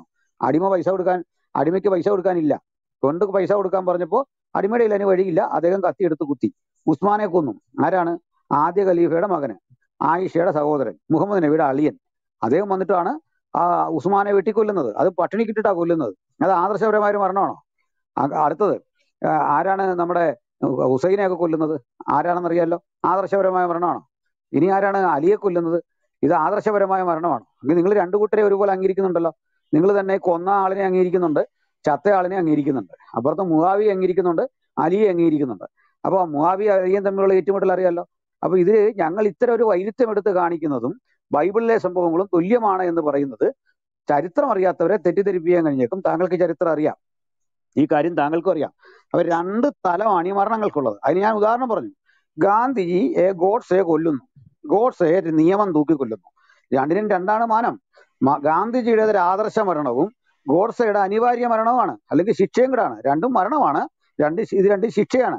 അവിടെയാണ് ഞങ്ങൾ ചോദിക്കുന്നത്. പൗലൂസിനെ വാളിന്റെ വായത്തലേക്ക് വെട്ടിക്കൊന്നു. കാരണം എന്താ? സുവിശേഷം പ്രസംഗിച്ചു, ആളിനെ ജയിലിലിട്ടു, പീഡിപ്പിച്ചു കൊന്നു. പത്രോസിനെ തലകീഴായി ക്രൂശിച്ചു. കാരണം എന്താ? യേശുവിനെ പ്രസംഗിച്ചു, അത് നിമിത്തം കൊന്നു. യാക്കോബിനെ കൊന്നു. എങ്ങനെയാണ് കൊന്നത്? വാളിന്റെ വായ്ത്തലയ്ക്ക് വെട്ടിക്കൊന്നു. കാരണം എന്താ? സുവിശേഷം പ്രസംഗിച്ചു. അങ്ങനെ ഒരു ആദർശത്തിന്റെ പ്രഭാഷണത്തിന്റെ പേരിലോ ഒരു സത്യദൈവത്തെക്കുറിച്ചുള്ള പഠനത്തിന്റെ പേരിലോ അങ്ങനെ അല്ലല്ലോ ഇതൊന്നും മരിക്കുന്നത്. ഇതെല്ലാം മരിക്കുന്നത് മണ്ണ്, പെണ്ണ്, രാഷ്ട്രീയം, ഭൂമിയുടെ ഉടമസ്ഥത ആർക്കാണ്, എങ്ങനെയുള്ള തൻപോരിമയ്ക്ക് വേണ്ടിയുള്ള മരണമാണ്. ആ കാലത്തെ സച്ചരിതരായ കലായിമാരുടെ കാലം ഒന്നുകൂടെ വിശേഷിപ്പിക്കുന്നതിലെ വൈരുദ്ധ്യമാണ് ചൂണ്ടിക്കാണിച്ചത്. പിന്നെ ഈ ഒരു കാരണം കൊണ്ട് മാത്രമല്ല ഞങ്ങള് മുഹമ്മദിനെ പണ്ഡിതന്മാർ കളിയാക്കി എന്ന് പറയുന്നത്. കാരണം പണ്ഡിതന്മാർ വേദികളിൽ നിന്നുകൊണ്ട് മാന്യനായൊരു മുഹമ്മദിനെ കുറിച്ച് പറയുന്നു, ബുഖാരിയെ പോലുള്ളവർ വന്ന് മുഹമ്മദിനെ അപമാനിക്കുന്നു. വാസ്തവത്തിൽ ഒരു വിഷയം തീരുമാനാക്കി കൂടെ നീണ്ട പ്രസംഗമാണോ? അത് കഷ്ടമാണല്ലോ. താങ്കൾ പറയുമ്പോൾ ഞാൻ ജമാലുദ്ദീൻ സാഹിബ് അദ്ദേഹം പറഞ്ഞു കഴിയട്ടെ, താങ്കൾക്ക് അവസരം ഞാൻ തരാം. കംപ്ലീറ്റ് ചെയ്യും. നമ്മൾ കൂടുതൽ സംസാരിക്കുന്നത് നമ്മുടെ ഓഡിയൻസിന് വേണ്ടി കൂടിയാണ്. ഉദാഹരണം ഇപ്പൊ ഈ ഉമറിന്റെ കഥ താങ്കൾക്കും അറിയാം, എനിക്കും അറിയാം, ഇരിക്കുന്ന ആൾക്കാർക്ക് അറിയാം. താഴെ ഇരിക്കുന്നവർക്ക് അത് മനസ്സിലാകണ്ടേ? ഉമർ വധിക്കപ്പെട്ടത് എങ്ങനെയാണ്, അല്ലെങ്കിൽ ഉസ്മാൻ വധിക്കപ്പെട്ടത് എങ്ങനെയാണെന്ന് പറയണ്ടേ? നിങ്ങൾ ചോദിച്ച ചോദ്യത്തിന് താഴെ ഇരിക്കുന്ന ഓഡിയൻസിനൂടെ കാര്യം മനസ്സിലാക്കണം. അതിന് ഞാൻ പറഞ്ഞതേ ഉള്ളൂ. പിന്നെ മുഹമ്മദിനെ ആക്ഷേപിച്ച ആരാണെന്ന് ചോദിച്ചാൽ ബുഖാരിയെ പോലുള്ളവര്. ഒന്നാമത്തെ പ്രതി അള്ളാഹു ആണ്, രണ്ടാമത് ബുഖാരിയാണ്, മൂന്നാമത് ഖുറാൻ ഇറ്റ്സെൽഫ്. മുഹമ്മദിനെ ഒരു ധീരൻ അല്ലെങ്കിൽ ആദർശ ധീരൻ എന്നൊക്കെ നിങ്ങൾ പ്രസംഗിക്കുന്ന ഇടത്ത് നിന്ന് ഒരു സ്ത്രീലമ്പടനായും യുദ്ധതൽപരനായും അമിത ആസക്തിയുള്ള ഒരാളായും പീഡോഫീലിയായിട്ടും മുഹമ്മദിനെ പരിചയപ്പെടുന്നത് ഖുറാനാണ്. അതുപോലെ തന്നെ ഹദീസുകളാണ്, വിശേഷിച്ച് ബുഖാരിയുടെ ഹദീസാണ്. അതാണ് ഞങ്ങൾ പറഞ്ഞു വെച്ചതിന്റെ പ്രധാനം. താങ്കൾ അവിടെ കടന്നൂടെ അതിനെ അഭിസംബോധന ചെയ്യേണ്ടതുണ്ട്. താങ്കൾ അത് വഴിതിരിച്ച് ഇങ്ങോട്ട് കൊണ്ടുവരുന്നത് അത്ര യുക്തമായൊരു കാര്യമല്ല. ഓക്കെ, ജമാലുദ്ദീൻ സാഹിബ് പറഞ്ഞോളൂ. ഒരുപാട് വിഷയങ്ങൾ എടുത്തിട്ടപ്പോഴേ ഇപ്പോ 4 ഖലീഫമാരുടെയും ഹസൻ റളിയല്ലാഹു അൻഹുവിന്റെയും അതുപോലെ ബുഖാരി, ഖുർആന്, ഒരുപാട് സംഭവങ്ങൾ എടുത്തിട്ട് ഒരു ചർച്ച നടത്തുക എന്ന് പറഞ്ഞാൽ പ്രായോഗികമല്ല എന്നുള്ളത് ഉറപ്പാണല്ലോ. അതുകൊണ്ടാണ് ഞാൻ പറയുന്നത്, ഒരു വിഷയം മാറുമ്പോഴെങ്കിലും അത് പിടിച്ചു നിർത്തി. ഞാനൊരു ചോദ്യം ചോദിച്ചപ്പോൾ രണ്ടാമത്തെ ചോദ്യത്തിലേക്ക് കടന്നപ്പോൾ നേരത്തെ അഡ്മിന്മാര് അത് പിന്നെ ആകാമെന്ന് എന്തുകൊണ്ട് പറഞ്ഞു? അതെന്തുകൊണ്ട് ഈ സുഹൃത്തുക്കൾ ശ്രദ്ധിക്കുന്നില്ല എന്നുള്ളതാണ്. ഞാൻ എന്നിട്ട് എടുത്ത് പറഞ്ഞിട്ട് പോലും എന്നിട്ടും എന്നെയാണ് കുറ്റപ്പെടുത്തുന്നത്. അപ്പൊ നമുക്ക് ഇതൊന്ന് പറഞ്ഞോട്ടെ, ഇതൊന്ന് ക്ലാരിറ്റി വരുത്താം. അദ്ദേഹം ഉത്തരം തരാണ്. പക്ഷെ താങ്കൾ നേരത്തെ ചോദ്യം ഉന്നയിച്ചപ്പോഴാണ് ഞാൻ ആ 1, 2 എന്ന് പറഞ്ഞിട്ട് അടുത്ത ചോദ്യത്തിലേക്ക് പോകേണ്ട, ഒന്നാമത്തെ ചോദ്യം അഡ്രസ് ചെയ്തിട്ട് രണ്ടാമത്തെ ചോദ്യത്തിലേക്ക് വരാം. അല്ലാതെ താങ്കൾ ഉത്തരമായിരുന്നു പറഞ്ഞിരുന്നെങ്കിൽ ഞാൻ ഇതുവരെ താങ്കളുടെ ഇടയ്ക്ക് കയറിയിട്ടേ ഇല്ല. ബട്ട് ചോദ്യം 1, 2 എന്ന് പോയപ്പോഴാണ് ഞാൻ ആ ചോദ്യത്തിൻ്റെ ഇടയ്ക്ക് കയറുന്നുള്ളൂ. ഉത്തരം താങ്കൾ പറഞ്ഞോളൂ, ആവശ്യത്തിന് സമയം എടുത്ത് പറഞ്ഞോളൂ. ഞാൻ ഇതുവരെ താങ്കളുടെ ഇടയ്ക്ക് കയറിയിട്ടില്ലല്ലോ, അത്രേ ഉള്ളൂ. ഓക്കെ, പറഞ്ഞോളൂ. ഓക്കെ അത് ശരിയാണ്. ഞാൻ നേരത്തെ ചോദ്യം ചോദിച്ചപ്പോഴാണ് അവര് ഇടപെട്ടത്, അത് ശരിയാണ്. പക്ഷെ കൊടിത്തോട്ടം സാറ് നമ്മൾ ചോദിച്ചതിനല്ലാത്ത കാര്യങ്ങൾ പറയുമ്പോഴും ഇടപെടണം എന്നാണ് അഡ്മിമാരോട് എനിക്ക് പറയാനുള്ളത്. കാരണം നമ്മളൊരു കാര്യം ചോദിക്കുമ്പോൾ അതിന്റെ ഉത്തരത്തിനാണ് ബാക്കിയുള്ളവരെല്ലാവരും വെയിറ്റ് ചെയ്യുന്നത്. അപ്പോ ശ്രദ്ധ തിരിച്ചുകൊണ്ടും വേറെ പുതിയ പുതിയ വിഷയങ്ങൾ ഒരുപാട് എണ്ണി പറയുക, അതൊക്കെ കുറെ ചോദ്യത്തിന്റെ രീതിയിൽ ഉന്നയിക്കുക എന്ന് പറയുമ്പോൾ അത് ശരിയല്ല എന്നുള്ളതാണ് ഞാൻ സൂചിപ്പിച്ചത്. ഓക്കെ, അപ്പൊ ഏതായാലും നമുക്ക് ഒന്നാമത്തെ വിഷയം തന്നെ തീരുമാനമായിട്ടില്ല. മുഹമ്മദ് നബി സ്വല്ലല്ലാഹു അലൈഹി വസല്ലമ തങ്ങൾ അതില് പിടുത്തലായിട്ടാണ് കൊടിത്തോട്ടം എനിക്ക് തോന്നുന്നു ഖലീഫമാരിലേക്കും മറ്റൊക്കെ പോകുന്നത്. മുഹമ്മദ് നബി എന്ത് ദാരുണമായ മരണമാണ് മരിച്ചത്? ഒരു ശത്രുവിന്റെ വിഷം കൊടുത്തത് കാരണമായിക്കൊണ്ട് മരിക്കുക എന്നുള്ളത്, അതും ഒരുപാട് വർഷങ്ങൾക്ക് ശേഷം മരണമാസന്നമായപ്പോൾ അതിന്റെ ഫലങ്ങൾ ഉണ്ടായി എന്ന് മാത്രമാണ് ചരിത്രത്തിൽ കാണുന്നത്. അല്ലാതെ വിഷം തന്നെ വായിൽ ആ ആടിന്റെ മാംസം വെച്ചിട്ടേ ഉള്ളൂ. പിന്നീട് ഒരു വർഷങ്ങൾ കഴിഞ്ഞതിന്റെ ശേഷമാണ് അത് മരണാസന്നമായ സമയത്താണ് ഇതിന്റെ ഫലങ്ങൾ അനുഭവിക്കുന്നതായിട്ട് പറയുന്നത്. മാത്രവുമല്ല അത് ആദർശത്തിന്റെ പേരിലല്ല എന്നാണ് കൊടിത്തോട്ടം പറയുന്നത്. അപ്പോ ഈ ജൂതരും മുസ്ലിങ്ങളും തമ്മിൽ ആദർശപരമായ പ്രശ്നമല്ലേ? ആ ജൂത സ്ത്രീ തന്നെ എന്തിനാണ് വിഷം കൊടുത്തതെന്ന് പറഞ്ഞത് നിങ്ങൾക്കറിയൂലേ? എന്തിനാണ് അതൊക്കെ ഒളിച്ചു പിടിക്കുന്നത്? ഞാനിതാ പറയുന്നത്, യേശുവിന്റെ ആ ക്രൂശ് മരണം പോലും പുണ്യ പ്രവൃത്തിയായി പറയുന്ന ആളുകൾ, എന്തിനേറെ ജൂതരും ക്രൈസ്തവരും ഒരുപാട് നീണ്ടകാലം അതിന്റെ മേൽ പോരടിച്ചത് വരെ അത് തെറ്റാന്ന് നിങ്ങൾ സമ്മതിച്ചു. അല്ലാതെ നിങ്ങൾക്ക് നിർവാഹമല്ലാതെ ഞാൻ നിങ്ങളെ അഭിനന്ദിക്കുന്നു.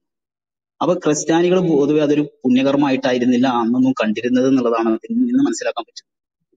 മാത്രമല്ല നമ്മൾ ബൈബിൾ വായിക്കുന്ന സമയത്തും അതിലും കാണുന്നത് യേശുക്രിസ്തു വരെ അത് ഇഷ്ടപ്പെട്ട രീതിയിലല്ല അതിന്റെ പേരിൽ വിലപിക്കുന്നതും. എന്താണ് അവിടെ നേരെ പദങ്ങൾ വേണമെങ്കിൽ ഇതിന്റെ ബൈബിളിൽ ഞാൻ വേണമെങ്കിൽ വായിക്കാവുന്നതാണ്, നിങ്ങൾക്ക് അറിയുന്നതായിട്ട് ഞാൻ പറയത്തില്ല. അപ്പൊ യേശുക്രിസ്തു പോലും അത് ഇഷ്ടപ്പെട്ടിട്ടില്ല എന്നുള്ളതാണ് ബൈബിളിന്റെ ആ വരികൾ പോലും പറയുന്നത്. എന്നിട്ട് അങ്ങനെ നടന്ന ഒരു നിഷ്ഠൂരമായ കൊലപാതകത്തെ പുണ്യമായ ഒരു കർമ്മമായിരുന്നു അത് നടക്കേണ്ടതായിരുന്നു, അത് നടന്നതുകൊണ്ട് നമ്മുടെ പാവങ്ങളൊക്കെ പൊറുക്കപ്പെട്ടു എന്നൊക്കെ വിശ്വസിക്കുന്ന സമയത്ത് യേശുവിനെ ക്രൈസ്തവര് അനാദരിക്കുകയാണ് ചെയ്യുന്നത് എന്നുള്ളതിന്റെ മറുപടി കിട്ടിയിട്ടില്ല എന്നാണ് ഞാൻ മനസ്സിലാക്കുന്നത്. മറ്റുള്ള വിഷയങ്ങൾ അടുത്ത വിഷയത്തിൽ നമുക്ക് ചർച്ച ചെയ്യാം. ഇതിനെന്തെങ്കിലും മറുപടി ഉണ്ടെങ്കിൽ പറയാം. അതുപോലെ മുഹമ്മദ് നബിയുടെ മരണം, അതെ സാറേ, വിഷയം അല്ല ഞാൻ പറഞ്ഞു കഴിഞ്ഞോട്ടെ.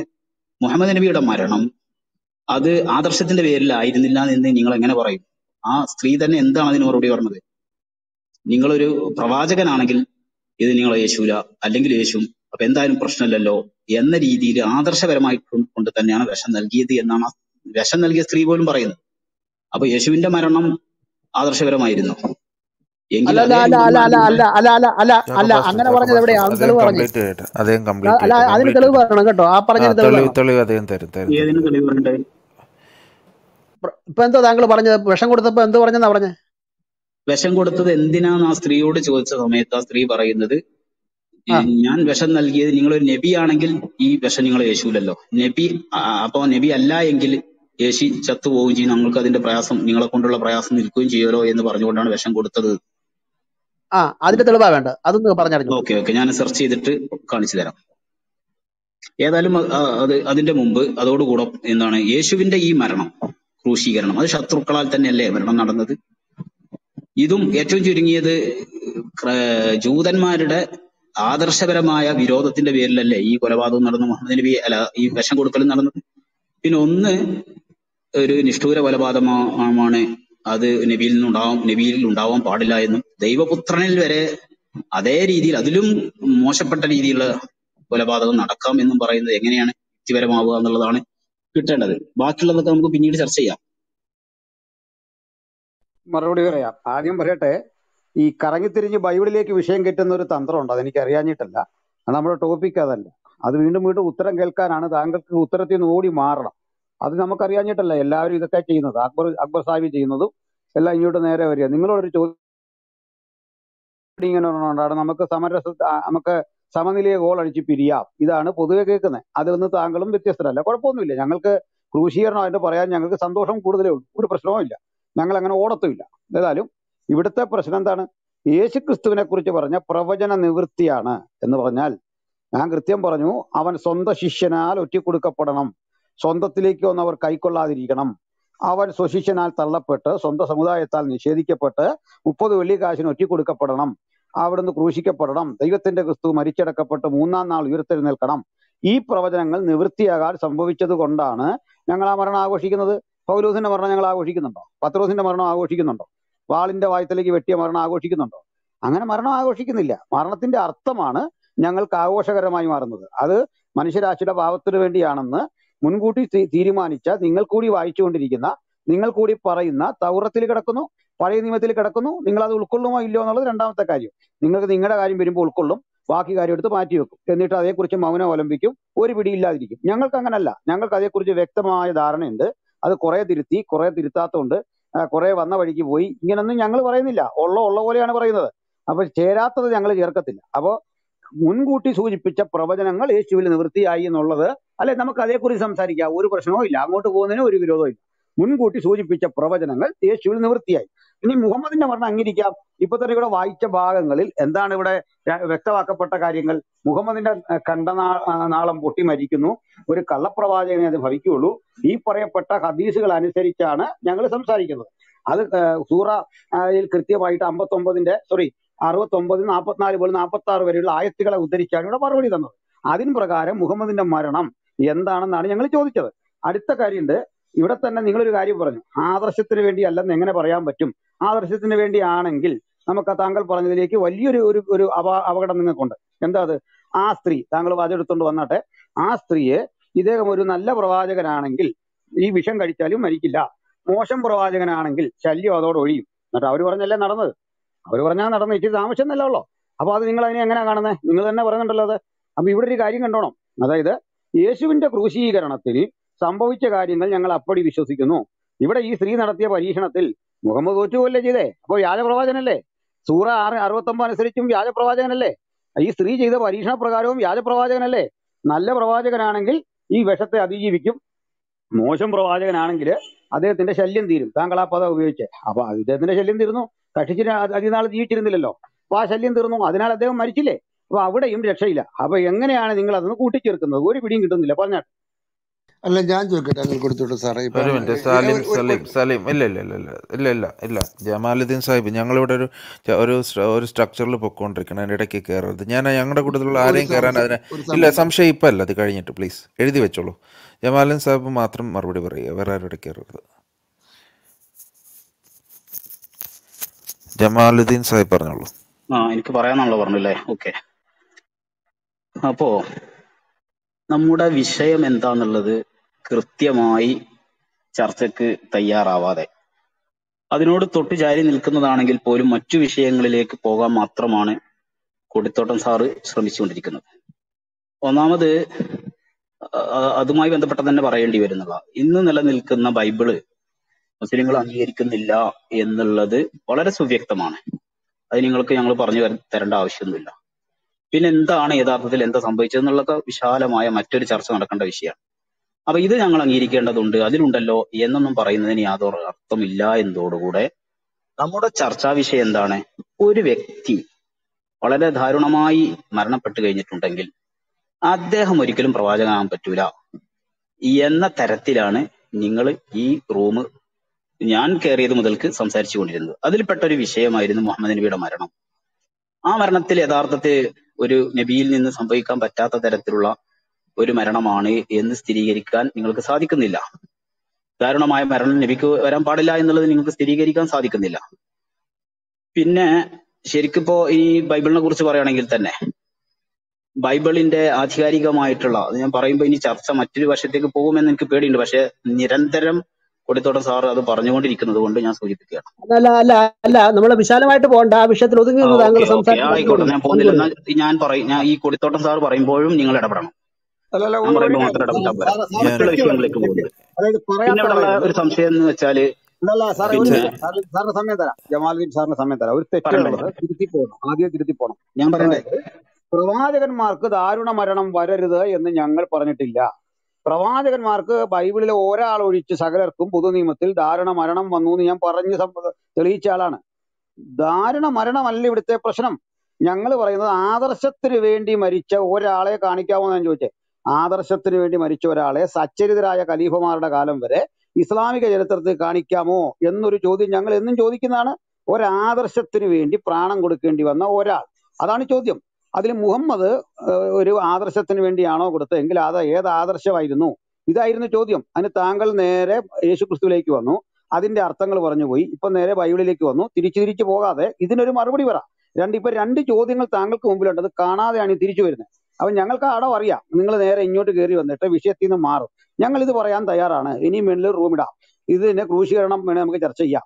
പക്ഷെങ്കിൽ ഇപ്പോൾ ഞങ്ങൾ മുമ്പോട്ട് വെച്ചത് കേവലം മുഹമ്മദിന്റെ മരണം അല്ല.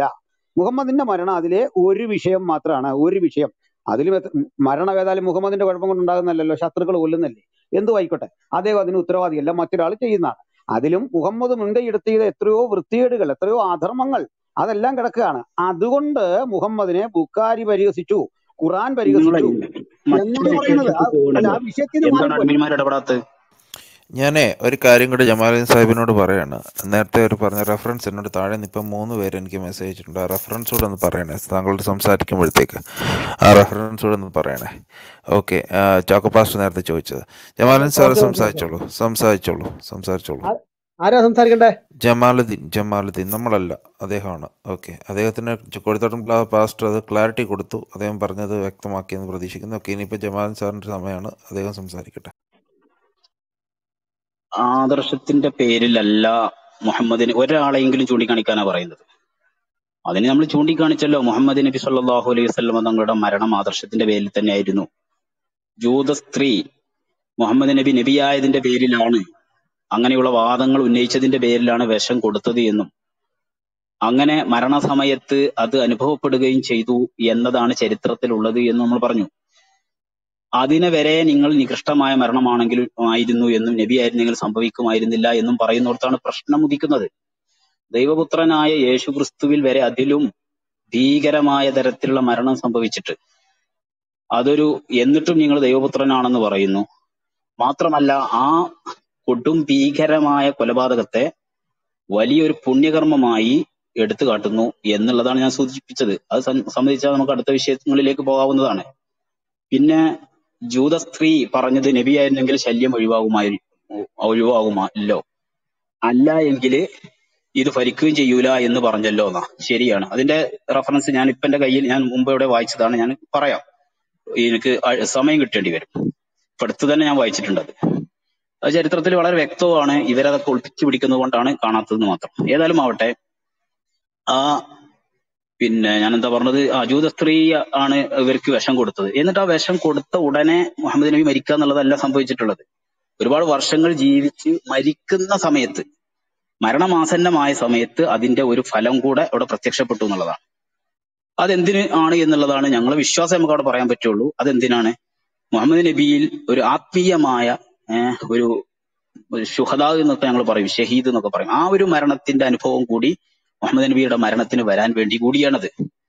അതൊരു പുണ്യകർമ്മമായി അതിലൂടെ സംഭവിച്ചത് ഞങ്ങൾ വലിയ കാര്യമായിട്ടാണ് കാണുന്നത് എന്ന് നേരത്തെ നിങ്ങൾ പറഞ്ഞില്ല. നമ്മളെ വിശ്വാസം പറയുമ്പോൾ അങ്ങനെയാണ് ഉണ്ടാവുക.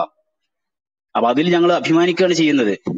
മരിക്കുന്ന സമയത്ത് ശത്രുക്കളുടെ വെട്ടേറ്റോ മറ്റോ യുദ്ധക്കളത്തിൽ മരിച്ചിട്ടുണ്ടെങ്കിൽ അത് വലിയ പുണ്യകർമ്മമാണ്. രക്തസാക്ഷിയുടെ പ്രതിഫലം കിട്ടും, അത് വലുതാണ്. അതേ സ്ഥാനത്ത് ഇങ്ങനെ വിഷമേറ്റുകൊണ്ടൊക്കെ മരിക്കുന്ന സമയത്ത് പാരത്രിക ലോകത്ത് ഒരു ഷഹീദായിട്ട് അവരെ ആ രീതിയിൽ കൂടി അവരെ കാണപ്പെടും. ആ ഒരു പുണ്യകർമ്മം കൂടി കിട്ടിയ ഒരവസ്ഥ വരും. അത് മുഹമ്മദ് നബിയിൽ അതുകൂടി നടക്കാൻ വേണ്ടിയാണ് മരണമാസന്നമായ സമയത്ത് ഇതിന്റെ ഒരു ഫലം കൂടെ രൂപപ്പെടുന്നത് എന്നാണ് ഞങ്ങൾ അതിനെക്കുറിച്ച് മനസ്സിലാക്കുന്നത്. അപ്പൊ അത് വേറെ വിഷയം, നമ്മുടെ വിശ്വാസത്തിന്റെ കാര്യമാണ്. അപ്പൊ ഈ ജൂത സ്ത്രീ കൊടുത്ത സമയത്ത് സാധാരണ ഒരു വിഷം കൊണ്ട് സംഭവിക്കുന്ന പോലെയുള്ള സംഭവങ്ങൾ അവിടെ നടന്നിട്ടില്ല. അപ്പൊ നബിയായിരുന്നുവെങ്കിൽ ആ സ്ത്രീ ഉദ്ദേശിച്ച്, അതൊരു സ്ത്രീ പറയുകയാണ്, ഒരു ജൂത സ്ത്രീ പറയാണ്, അവളുടെ എങ്ങനെ വേദവാക്യാവില്ലല്ലോ, നബിക്ക് വിഷം ഏൽക്കൂല എന്നെങ്ങനെയാ സ്ത്രീക്ക് പറയാൻ പറ്റുക? സ്ത്രീ അങ്ങനെ പറഞ്ഞു എന്നല്ലേ ഉള്ളൂ. അത് ശരിയാണെന്ന് അങ്ങനെ പറയാൻ പറ്റും? അതും മാത്രമല്ല, വർഷങ്ങൾക്ക് ശേഷം മരണമാസന്നമായ സമയത്താണ് ഇത് പുറത്തു വരുന്നത്. ഏതായാലും മരിക്കുകയാണ്. അപ്പൊ ഇതുകൂടി ഉണ്ടായി എന്നേ അതിനെ കുറിച്ച് പറയാനുള്ളൂ. ജമാലുദ്ദീൻ ഓക്കെ. സാറേ, ഞാനൊന്ന് ഇടപെട്ടോട്ടെ, ഒരു സെക്കൻഡ്. ചാക്കോ പാസ്റ്റർ ഒരു സെക്കൻഡ്. അല്ല, ഒരു കാര്യം ഞാൻ ചോദിച്ചോട്ടെ? സലീം ഒരു സെക്കൻഡ്. സിജോ ബ്രദറെ, ഒരു കാര്യം, ഈ ജമാലുദ്ദീൻ ഭായി വളരെ മനഃപൂർവ്വം ചിലത് വളച്ചൊടിക്കുന്നുണ്ട്. അതായത് കൊന്നത് പുണ്യമാണെന്ന് ഞാൻ പറഞ്ഞിട്ടില്ല, കൊന്നത് പുണ്യമാണ്. അതായത് അതിന് അതേ ഉദാഹരണം എടുക്കാം. അതായത് ഗാന്ധിജി വധിക്കപ്പെട്ടു, അദ്ദേഹത്തിന്റെ മരണം തീർച്ചയായിട്ടും ഇന്ത്യക്ക് അഭിമാനിക്കാൻ കഴിയും, അദ്ദേഹം രക്തസാക്ഷിയാണ്. പക്ഷെ ഗോഡ്സെ കൊന്നത് അഭിമാനിക്കാൻ പറ്റുന്ന കാര്യമാണോ? അങ്ങനെ ജൂതന്മാർ കൊന്നത് പുണ്യപ്രവൃത്തിയാണെന്ന് ക്രൈസ്തവർ വിശ്വസിക്കുന്നില്ല. അങ്ങനെയെങ്കിൽ താങ്കൾ വീണ്ടും ഒരു അപകടത്തിലാണ് പെട്ടിരിക്കുന്നത്. താങ്കൾ പറയുന്നത് വിഷം കഴിച്ച് മരിച്ചാൽ കൂടുതൽ പ്രതിഫലം കിട്ടും. അപ്പൊ ഈ സ്ത്രീ കൊടുത്ത പുണ്യപ്രവൃത്തിയല്ലേ? അത് നമ്മളാ പറഞ്ഞതിന്റെ അടിസ്ഥാനത്തിലാണ് കേട്ടോ. താങ്കൾ പറഞ്ഞതിന്റെ അടിസ്ഥാനത്തിലാണ്, ആ യുക്തി വെച്ച് ചിന്തിച്ചതാണ്. ഞങ്ങൾ അങ്ങനെ കരുതുന്നില്ല, അങ്ങനെ ഞങ്ങൾ ആരും കരുതുന്നില്ല.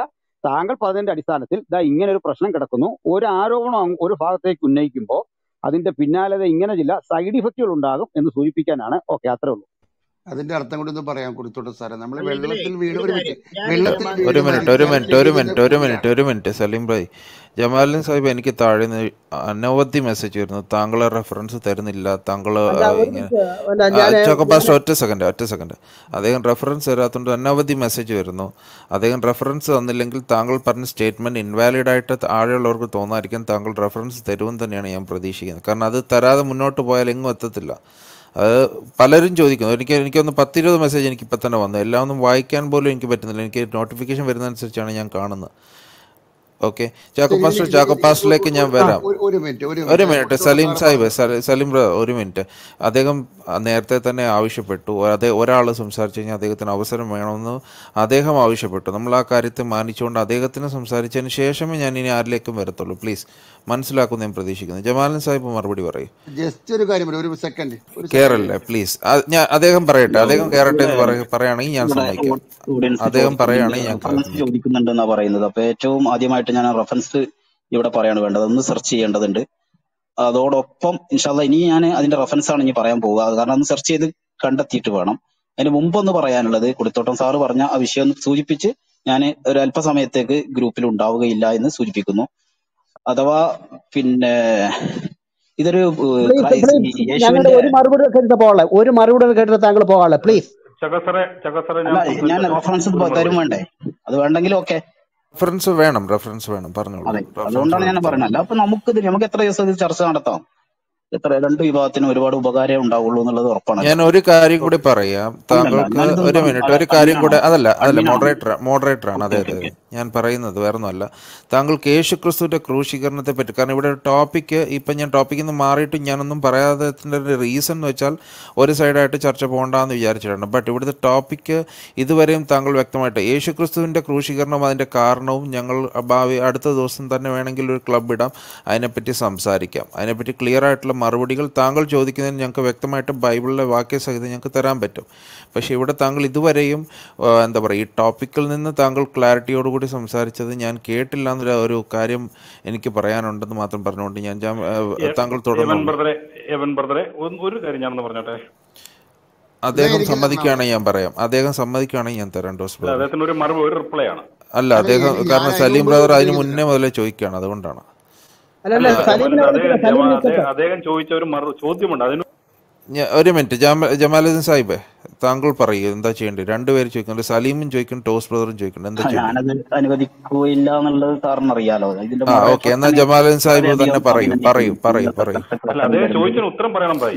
അത് ഞാൻ പറയാം. ഇത് അദ്ദേഹം പറഞ്ഞതിന് ശേഷം ടോസ് ബ്രദർ.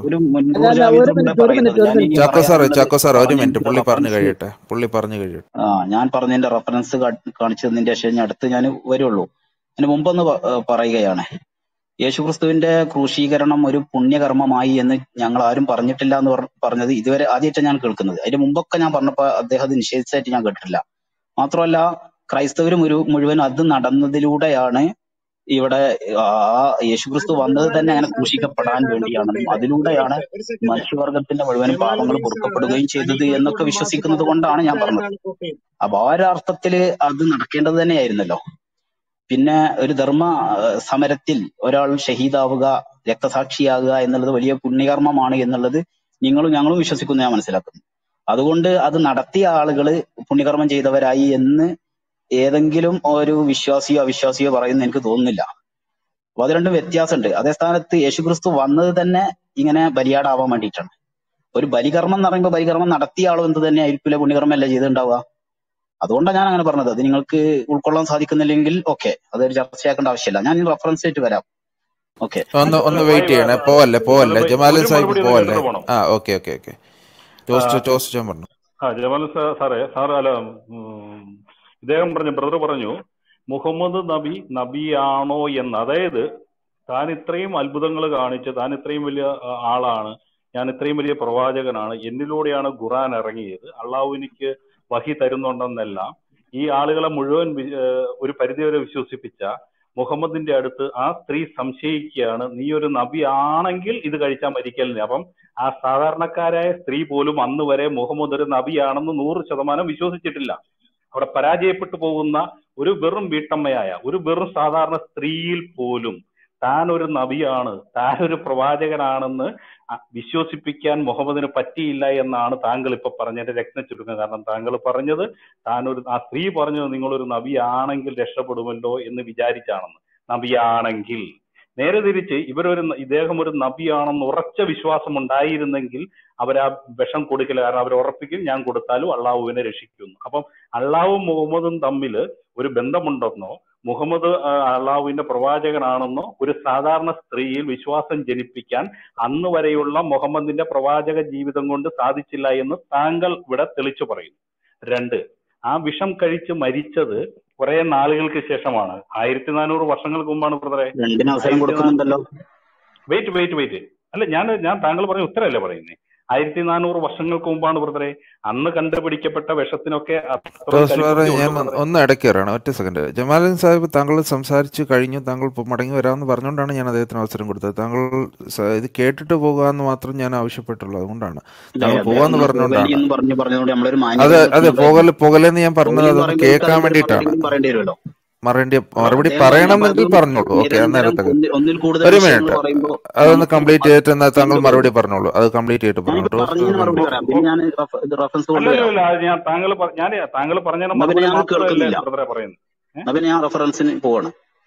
അല്ല, താങ്കൾ പറഞ്ഞ മറുപടി മാത്രമല്ലേ ഞാൻ പറഞ്ഞത്.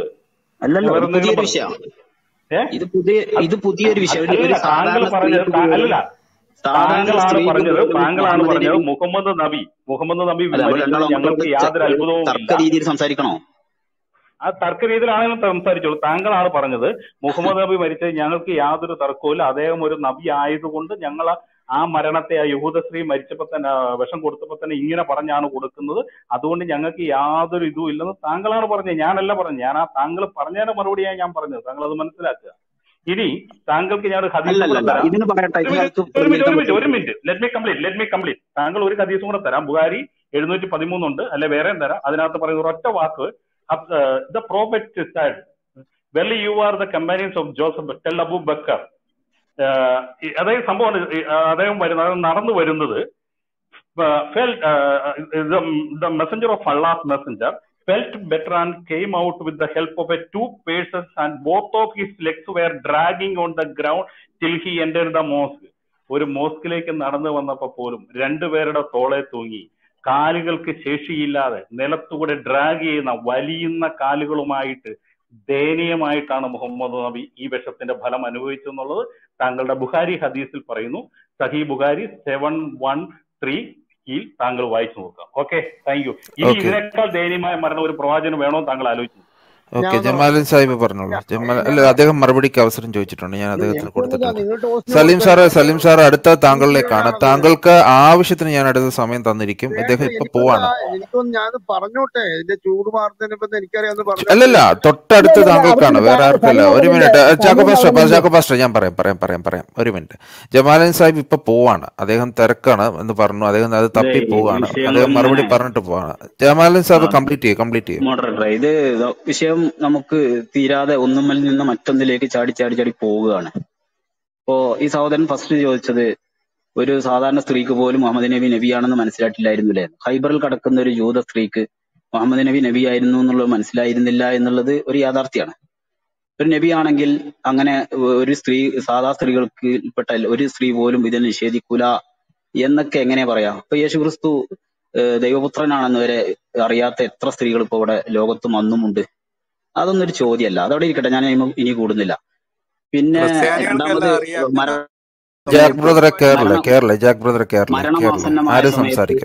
മരണമാസന്നമായ സമയത്ത് മുഹമ്മദ് നബി സല്ലല്ലാഹു അലൈഹി വസല്ലം തങ്ങൾ വലിയ പ്രയാസങ്ങളൊക്കെ അനുഭവിച്ചിരുന്നു. 2 ആളുടെ തോളിൽ പിടിച്ചിട്ടാണ് പള്ളിക്ക് നിസ്കരിക്കാൻ വന്നത് എന്നൊക്കെ യാഥാർത്ഥ്യമാണ്.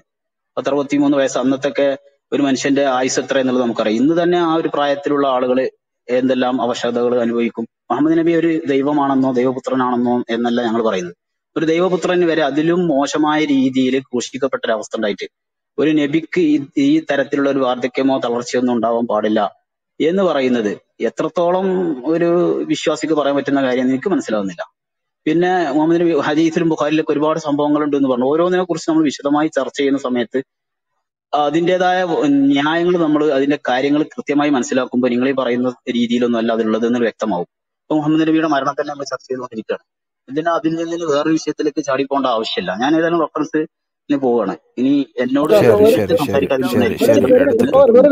പ്ലീസ് ഒരു മിനിറ്റ് താങ്കൾ നിൽക്കുക. എന്റെ ഈ വോയിസ് കൂടെ കേട്ടിട്ട് പോകാനുള്ളൂ. പ്ലീസ്, ഞാൻ അതിന് മറുപടി പറയാം.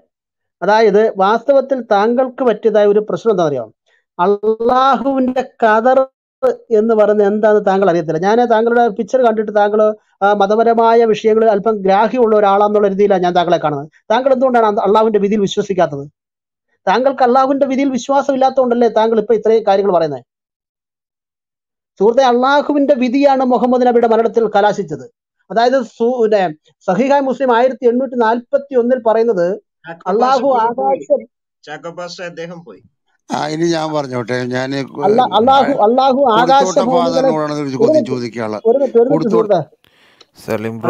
ആകാശഭൂമികളെ സൃഷ്ടിക്കുന്നതിന് മുമ്പ് തന്നെ 50,000 വർഷങ്ങൾക്ക് മുമ്പ് തന്നെ അള്ളാഹു സൃഷ്ടിജാലങ്ങളുടെ ഖദർ, അതായത് വിധി തന്റെ ഏടിൽ എഴുതി വെച്ചു എന്നാണ് രേഖപ്പെടുത്തിയിരിക്കുന്നത്. മനസ്സിലാവുന്നുണ്ടോ? സൂറ 6:125 എടുത്തുകൊണ്ട് KV മുഹമ്മദ് മുസ്ലിയാർ പറയുന്നു, മനുഷ്യ ജീവിതത്തിൽ ഉണ്ടാകുന്ന സന്മാർഗ ദുർമാർഗങ്ങൾ അള്ളാഹുവിന്റെ വിധി അനുസരിച്ചാണ് ഉണ്ടാകുന്നത്. മനസ്സിലാവുന്നുണ്ടോ? അപ്പം അള്ളാഹുവിന്റെ വിധി അനുസരിച്ചാണ് ജൂത സ്ത്രീ മുഹമ്മദിന് വിഷം കൊടുക്കുന്നത്.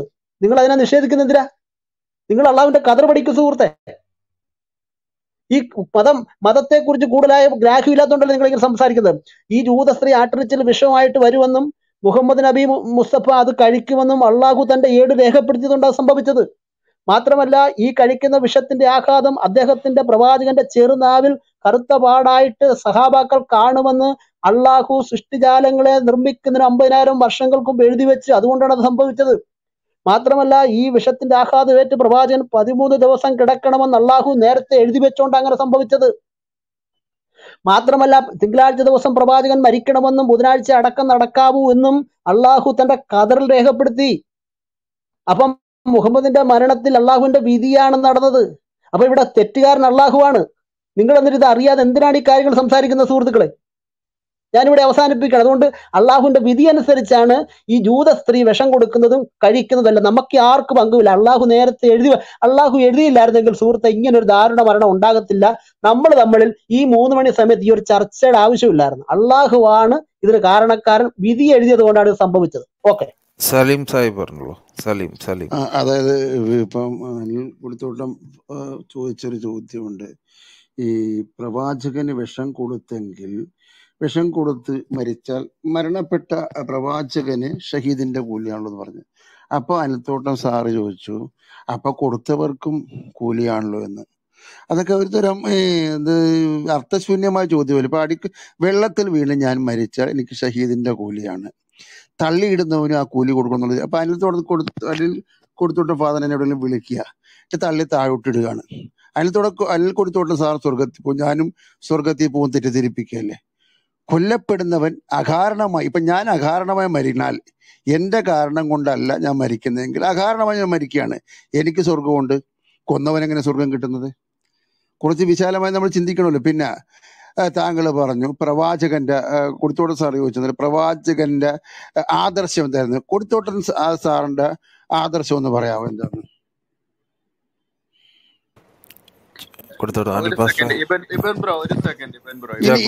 ഒരു മിനിറ്റ്, ഞാൻ മൈക്ക് പോയതില്ല, ഒന്നുകൂടെ ചോദിക്കാം. പിന്നെ പ്രവാചകന്റെ അന്ത്യത്തെ അദ്ദേഹത്തെ ഒന്ന് കിട്ടുമെന്ന് നോക്കട്ടെ. ഒരു സെക്കൻഡ്, അതേ ക്വസ്റ്റ്യൻ കേട്ടോന്ന് അറിയണ്ടേ എനിക്ക്? ഒരു ക്വസ്റ്റ്യൻ ഉണ്ട്. അനിൽ പാസ്റ്റർ ക്വസ്റ്റ്യൻ കേട്ടോന്ന് അറിയട്ടെ. ഒരു സെക്കൻഡ്, അനിൽ പാസ്റ്റർ ഒരു മിനിറ്റ്. അനിൽ പാസ്റ്റർ ഇവിടെ ഉണ്ടോ? ഒരു മിനിറ്റ് ചോദിക്കട്ടെ. അനിൽ പാസ്റ്റർ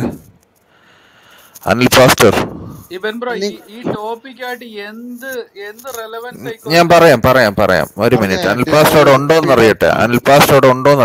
ഒരു സെക്കൻഡ്, അനിൽ പാസ്റ്റർ ഞാൻ നിങ്ങളോട് തന്നെ പറയാം. ഒരു മിനിറ്റ്, എന്നാ വെയിറ്റ് ചെയ്ത് ചോദ്യമല്ലേ ചോദിച്ചത്? ചോദ്യം തീർന്നില്ല. ഒരു ചോദ്യം കൂടെ ഉണ്ട്. ഞാനൊന്ന് ഇടയ്ക്ക് കയറാണ്. അല്ല, സലീം ഭായ് ഉൾപ്പെടെ ഒന്ന് മ്യൂട്ട് ചെയ്തേ. എല്ലാരും ഒന്ന് മ്യൂട്ട് ചെയ്തേ. വേറൊന്നും ഏമൻ അനിൽ കൊണ്ടല്ല. പാസ്റ്റർ ഇവിടെ ഇല്ല. അനിൽ പാസ്റ്റർ ഇല്ല. ഓക്കെ ഓക്കെ, ക്ലിയർ ആണ്. സലീം ചോദ്യം ഭായ് ഞാനൊന്ന് ചോദിക്കാം. ചോദിച്ച ചോദ്യം ഒരു ചോദ്യം കൊണ്ട് ഒരു ചോദ്യം മിനിറ്റ്. കൊണ്ട് സലീം ഭായ് ചോദിച്ച ചോദ്യം അനിൽ പാസ്റ്ററിനോടാണ്. അദ്ദേഹം ഇവിടെ ഇല്ല. ഓക്കെ, അത് അദ്ദേഹം പറഞ്ഞതിനുള്ള മറുപടി അദ്ദേഹം വരുമ്പോൾ തരും. ഇനി ശരി. അടുത്തത് എന്താണ്? ഈ ടോപ്പിക്കിനെ പറ്റിയിട്ട് താങ്കൾക്ക് എന്താ സംസാരിക്കുന്നുള്ള പറയും. പ്രവാചകന്റെ അന്ത്യത്തെ കുറിച്ച് നമ്മൾ പറഞ്ഞു. അപ്പൊ പറഞ്ഞാണ് മത്തായി സുവിശേഷം 27:45. നമ്മൾ പല പ്രാവശ്യം പറഞ്ഞിട്ടുള്ള ഒരു പ്രവാചകന്റെ മഹത്വത്തെ അല്ലെ, കുറിച്ച് പറഞ്ഞപ്പോൾ ടോപ്പിക്കാണ്. രണ്ടാമത്തെ അനിൽ ഒരു പാസ്റ്ററിനോടുള്ള കഴിഞ്ഞു ടോപ്പിക്. അനിൽ പാസ്റ്റർ ടോപ്പിക്കും കടന്നു, കായലും കടന്നു. ഇപ്പൊ ഇവിടെ ഇല്ല. നമ്മള് ഒരു മിനിറ്റ്, ഞാൻ മോഡറേറ്റ് സലീം ബ്രദർ ഒരു സെക്കൻഡ് ഒന്ന് വെയിറ്റ് ചെയ്തേ. ഞാൻ സിമ്പിൾ ആയിട്ട് പറഞ്ഞുതരാം. ഞാൻ ഇത്രയും നേരം ഇപ്പോൾ ഞാൻ പകുതി കഴിഞ്ഞപ്പോഴാണ് ഞാൻ വന്നത്. ഞാൻ മോഡറേറ്റ് ചെയ്യാൻ തുടങ്ങിയതിന് ശേഷം അവർ നേരത്തെ സംസാരിച്ച ഒരു ചർച്ചയുടെ ബാക്കിയായിരുന്നു സംസാരിച്ചത്. ഞാൻ മോഡറേറ്റ് ചെയ്യുമ്പോൾ ഞാൻ പറയുന്നത് സലീം ബ്രദറിനോട് ഞാൻ പറയുകയാണ്, ഞാൻ ആവശ്യപ്പെടുകയാണ് ഈ ടോപ്പിക്കിൽ നിന്ന് സംസാരിക്കാന്ന്. അപ്പൊ താങ്കൾ അത് ചെയ്യാനുള്ള മാന്യത താങ്കൾ കാണിക്കുന്നത് ഞാൻ പ്രതീക്ഷിക്കുന്നു. സലീം ബ്രോ, അത് അവര് തമ്മിൽ ചർച്ച ചെയ്തല്ലേ ഈ ടോപ്പിക്കുമായിട്ട്? അല്ലെ, ടോപ്പിക്കുമായിട്ടൊന്ന് സംസാരിക്കാനൊന്നും ഇല്ലേ താങ്കൾക്ക്? അല്ല, ഞാൻ പറഞ്ഞില്ല, ഞാനിവിടെ കേട്ടതിന് മറുപടി പറയാം. കാരണം തെറ്റിദ്ധരിക്കപ്പെട്ട ഒരു കുറച്ച് വ്യൂവേഴ്സ് ഉണ്ട്, കേൾക്കുന്നുണ്ട്. അവര് മനസ്സിലാക്കാൻ വേണ്ടി പറയാൻ ഉദ്ദേശിച്ചു. അതുവരെയും ടോപ്പിക്കിനെ പറ്റി താങ്കൾ സംസാരിക്കുക. അപ്പം അൽപാസ് വരുമ്പോൾ താങ്കൾ ആ വിഷയത്തെ സംസാരിക്കുക. അഡ്രസ് ഞാൻ കേട്ടത് മുഹമ്മദിനെ അനാദരിക്കുന്ന മുസ്ലിം പണ്ഡിതർ ഉണ്ടെന്ന് പറഞ്ഞത് അങ്ങനെ ആരാന്ന് എനിക്കറിയത്തില്ല. ആ ഉള്ളവരാരെന്ന് പറഞ്ഞാൽ അതിന് മറുപടി എനിക്ക് പറയാൻ പറ്റത്തുള്ളൂ. കൊടുത്തോട്ടെ സാർ, ഞാൻ പറഞ്ഞത് കേട്ടായിരുന്നോ? ഇല്ല, പറയൂ. ഞാൻ ഒന്നുകൂടെ പറയാം. കൊടുത്തോട്ടെ സാറ് പറഞ്ഞതെന്ന് വെച്ചാല്, ഒരു യൂത സ്ത്രീ പ്രവാചകന് വിഷം കൊടുത്തപ്പോൾ ഈ വിഷം കഴിച്ച പ്രവാചകൻ അദ്ദേഹത്തിന് ഷഹീദിന്റെ കൂലി കിട്ടും, സ്വർഗത്തിൽ പോകുമെന്ന് പറഞ്ഞു. അപ്പൊ താങ്കൾ പറഞ്ഞു അങ്ങനെയാണെങ്കിൽ കൊടുത്ത സ്ത്രീയും സ്വർഗത്തിൽ പോകണമല്ലോ എന്ന് പറഞ്ഞു. അത് എന്താ പറഞ്ഞാല് ഒരു തെറ്റിദ്ധരിപ്പിക്കലാണ് താങ്കൾ ചെയ്തത്. കാരണം ഇപ്പൊ ഞങ്ങള് വെള്ളത്തിൽ വീണ് മരിക്കുകയാണ്, ഒരു മനുഷ്യൻ മരിക്കുകയാണെങ്കിൽ മരണപ്പെട്ട ആൾക്ക് ഷഹീദിന്റെ കൂലി. കാരണം ആ വെള്ളത്തിൽ കിടന്ന് വിഷമിച്ച് മരിക്കുന്ന ഒരു മനുഷ്യൻ. പക്ഷെ തള്ളിയിട്ടവനും ആ ഷഹീദിന്റെ കൂലി കൊടുക്കണം, സ്വർഗത്തിൽ പോകുന്നു എന്ന് പറഞ്ഞ പോലെ ആയി പോകുന്നു. ഒന്നാമത്.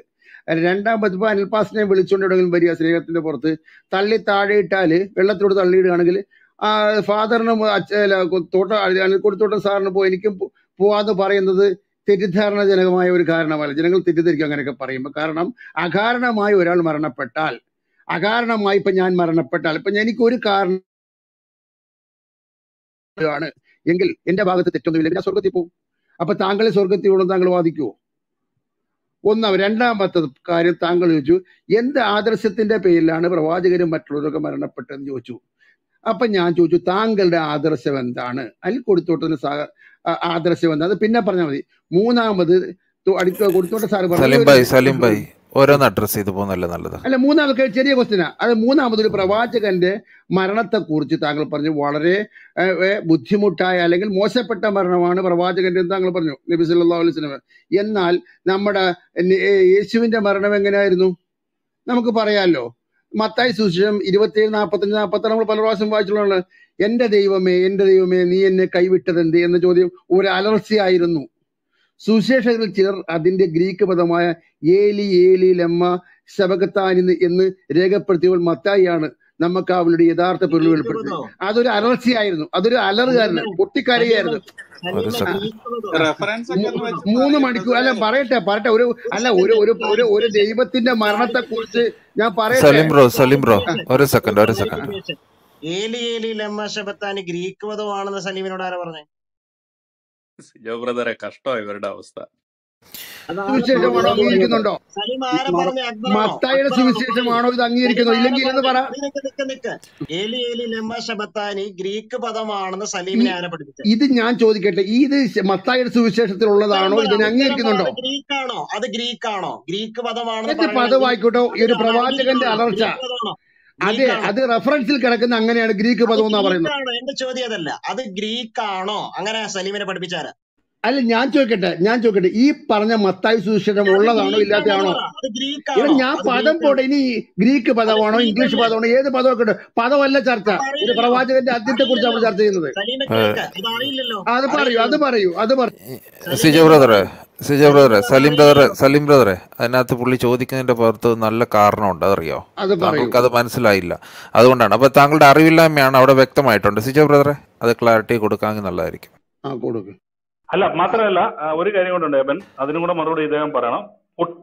അലറി കരഞ്ഞു, അത് എവിടെ നിന്നാണ് റഫറൻസ് പറയൂ. അലറി കരഞ്ഞു അതുകൂടെ ഉണ്ട്. ഓക്കെ, ആദ്യം ഒരു കാര്യം ചെയ്യാം. ഞാൻ ഇദ്ദേഹം ചോദിച്ച ചോദ്യത്തിന് അനിൽ പാസ്റ്റർ ഉത്തരം കൊടുത്തതിന് ശേഷം ഇദ്ദേഹത്തിനോടുള്ള നമ്മുടെ ചോദ്യങ്ങൾ തീർച്ചയായിട്ടും നമുക്ക് അഡ്രസ് ചെയ്യാവുന്നതാണ്. ഓക്കെ, ഗൂഗിൾ സെർച്ച് ചെയ്താൽ കിട്ടും നിങ്ങൾക്ക്. സലീം ബ്രദറെ, താങ്കളോട് ഞാൻ ഒരു ഉത്തരത്തിന് വേണ്ടിയിട്ട് താങ്കൾ വെയിറ്റ് ചെയ്യില്ല. അനിൽ പാസ്റ്റർ പറയട്ടെ, ഇനി ഇടയ്ക്ക് കയറരുത്.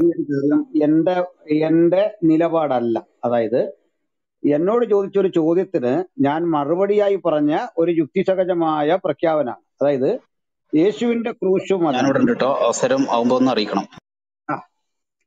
യേശുവിന്റെ ക്രൂശു മരണം എന്ന് പറയുന്നത് ക്രിസ്ത്യാനികൾ ആഘോഷിക്കുന്നു. അപ്പൊ ആ കൊന്നവര് ചെയ്തൊരു പുണ്യപ്രവൃത്തിയല്ലേ എന്ന നിലയിൽ അതിനെ അഭിനന്ദിക്കേണ്ടതല്ലേ എന്ന അർത്ഥം വരുന്നൊരു പ്രയോഗം ശ്രീ ജമാലുദ്ദീൻ നടത്തിയപ്പോൾ കൊടുത്ത മറുപടിയാണ്. അങ്ങനെയെങ്കിൽ നബിക്ക് വിഷം കൊടുത്തു. മാത്രമല്ല, ഈ വിഷം കഴിച്ചു മരിക്കുന്നത് കൂടുതൽ പുണ്യമാണെന്ന് ഞാനല്ല പറഞ്ഞത്, അങ്ങനെ പറഞ്ഞത് ജമാലുദ്ദീൻ സാഹിബാണ്. അപ്പൊ അദ്ദേഹത്തിന് കൊടുത്തൊരു മറുപടിയാണ്. അങ്ങനെ ആ അർത്ഥത്തിൽ ചിന്തിച്ചാൽ അത് രണ്ട് സെയിം അല്ലേ, അത് കയറി ചെയ്യുക വഴി എന്ന അർത്ഥമാണ് ഉദ്ദേശിച്ചത്. അല്ലാതെ ഒരാൾക്ക് വിഷം കൊടുക്കുക വഴി. ഞാൻ അതിനാ ഗോഡ്സെയുടെയും ഗാന്ധിജിയുടെ ഉദാഹരണം പറഞ്ഞു. ഗോഡ്സെ ഗാന്ധിജി സംഭവം നിങ്ങളിപ്പോ കേൾക്കുന്നുണ്ട് പറയാം. ഗോഡ്സെ ഗാന്ധിജിയെ വധിച്ചു. ഗാന്ധിജിയുടെ മരണം മലയാളിയെ സംബന്ധിച്ച് ഇന്ത്യ ലോകത്തുള്ള സകല മനുഷ്യർക്ക് അഭിമാനമാണ്. അതിന് ഗോഡ്സെ അതിന് നല്ലൊരു കാര്യം ചെയ്തെന്ന് പറയുമോ? അതുകൊണ്ട് അങ്ങനെ പറയാൻ പറ്റില്ല. ക്രിസ്തുവിന്റെ മരണത്തിലും അത് തന്നെയാണ് നിലപാട്. മുഹമ്മദിന്റെ കാര്യത്തിൽ നിങ്ങൾ ഇങ്ങനെ ചോദിച്ചപ്പോഴാണ് ഈ ചോദ്യം മറുപടിയായിട്ട് വരുന്നത്. കാരണം അതുവഴി ഒരു കാര്യം തെളിയിക്കാനാണ്.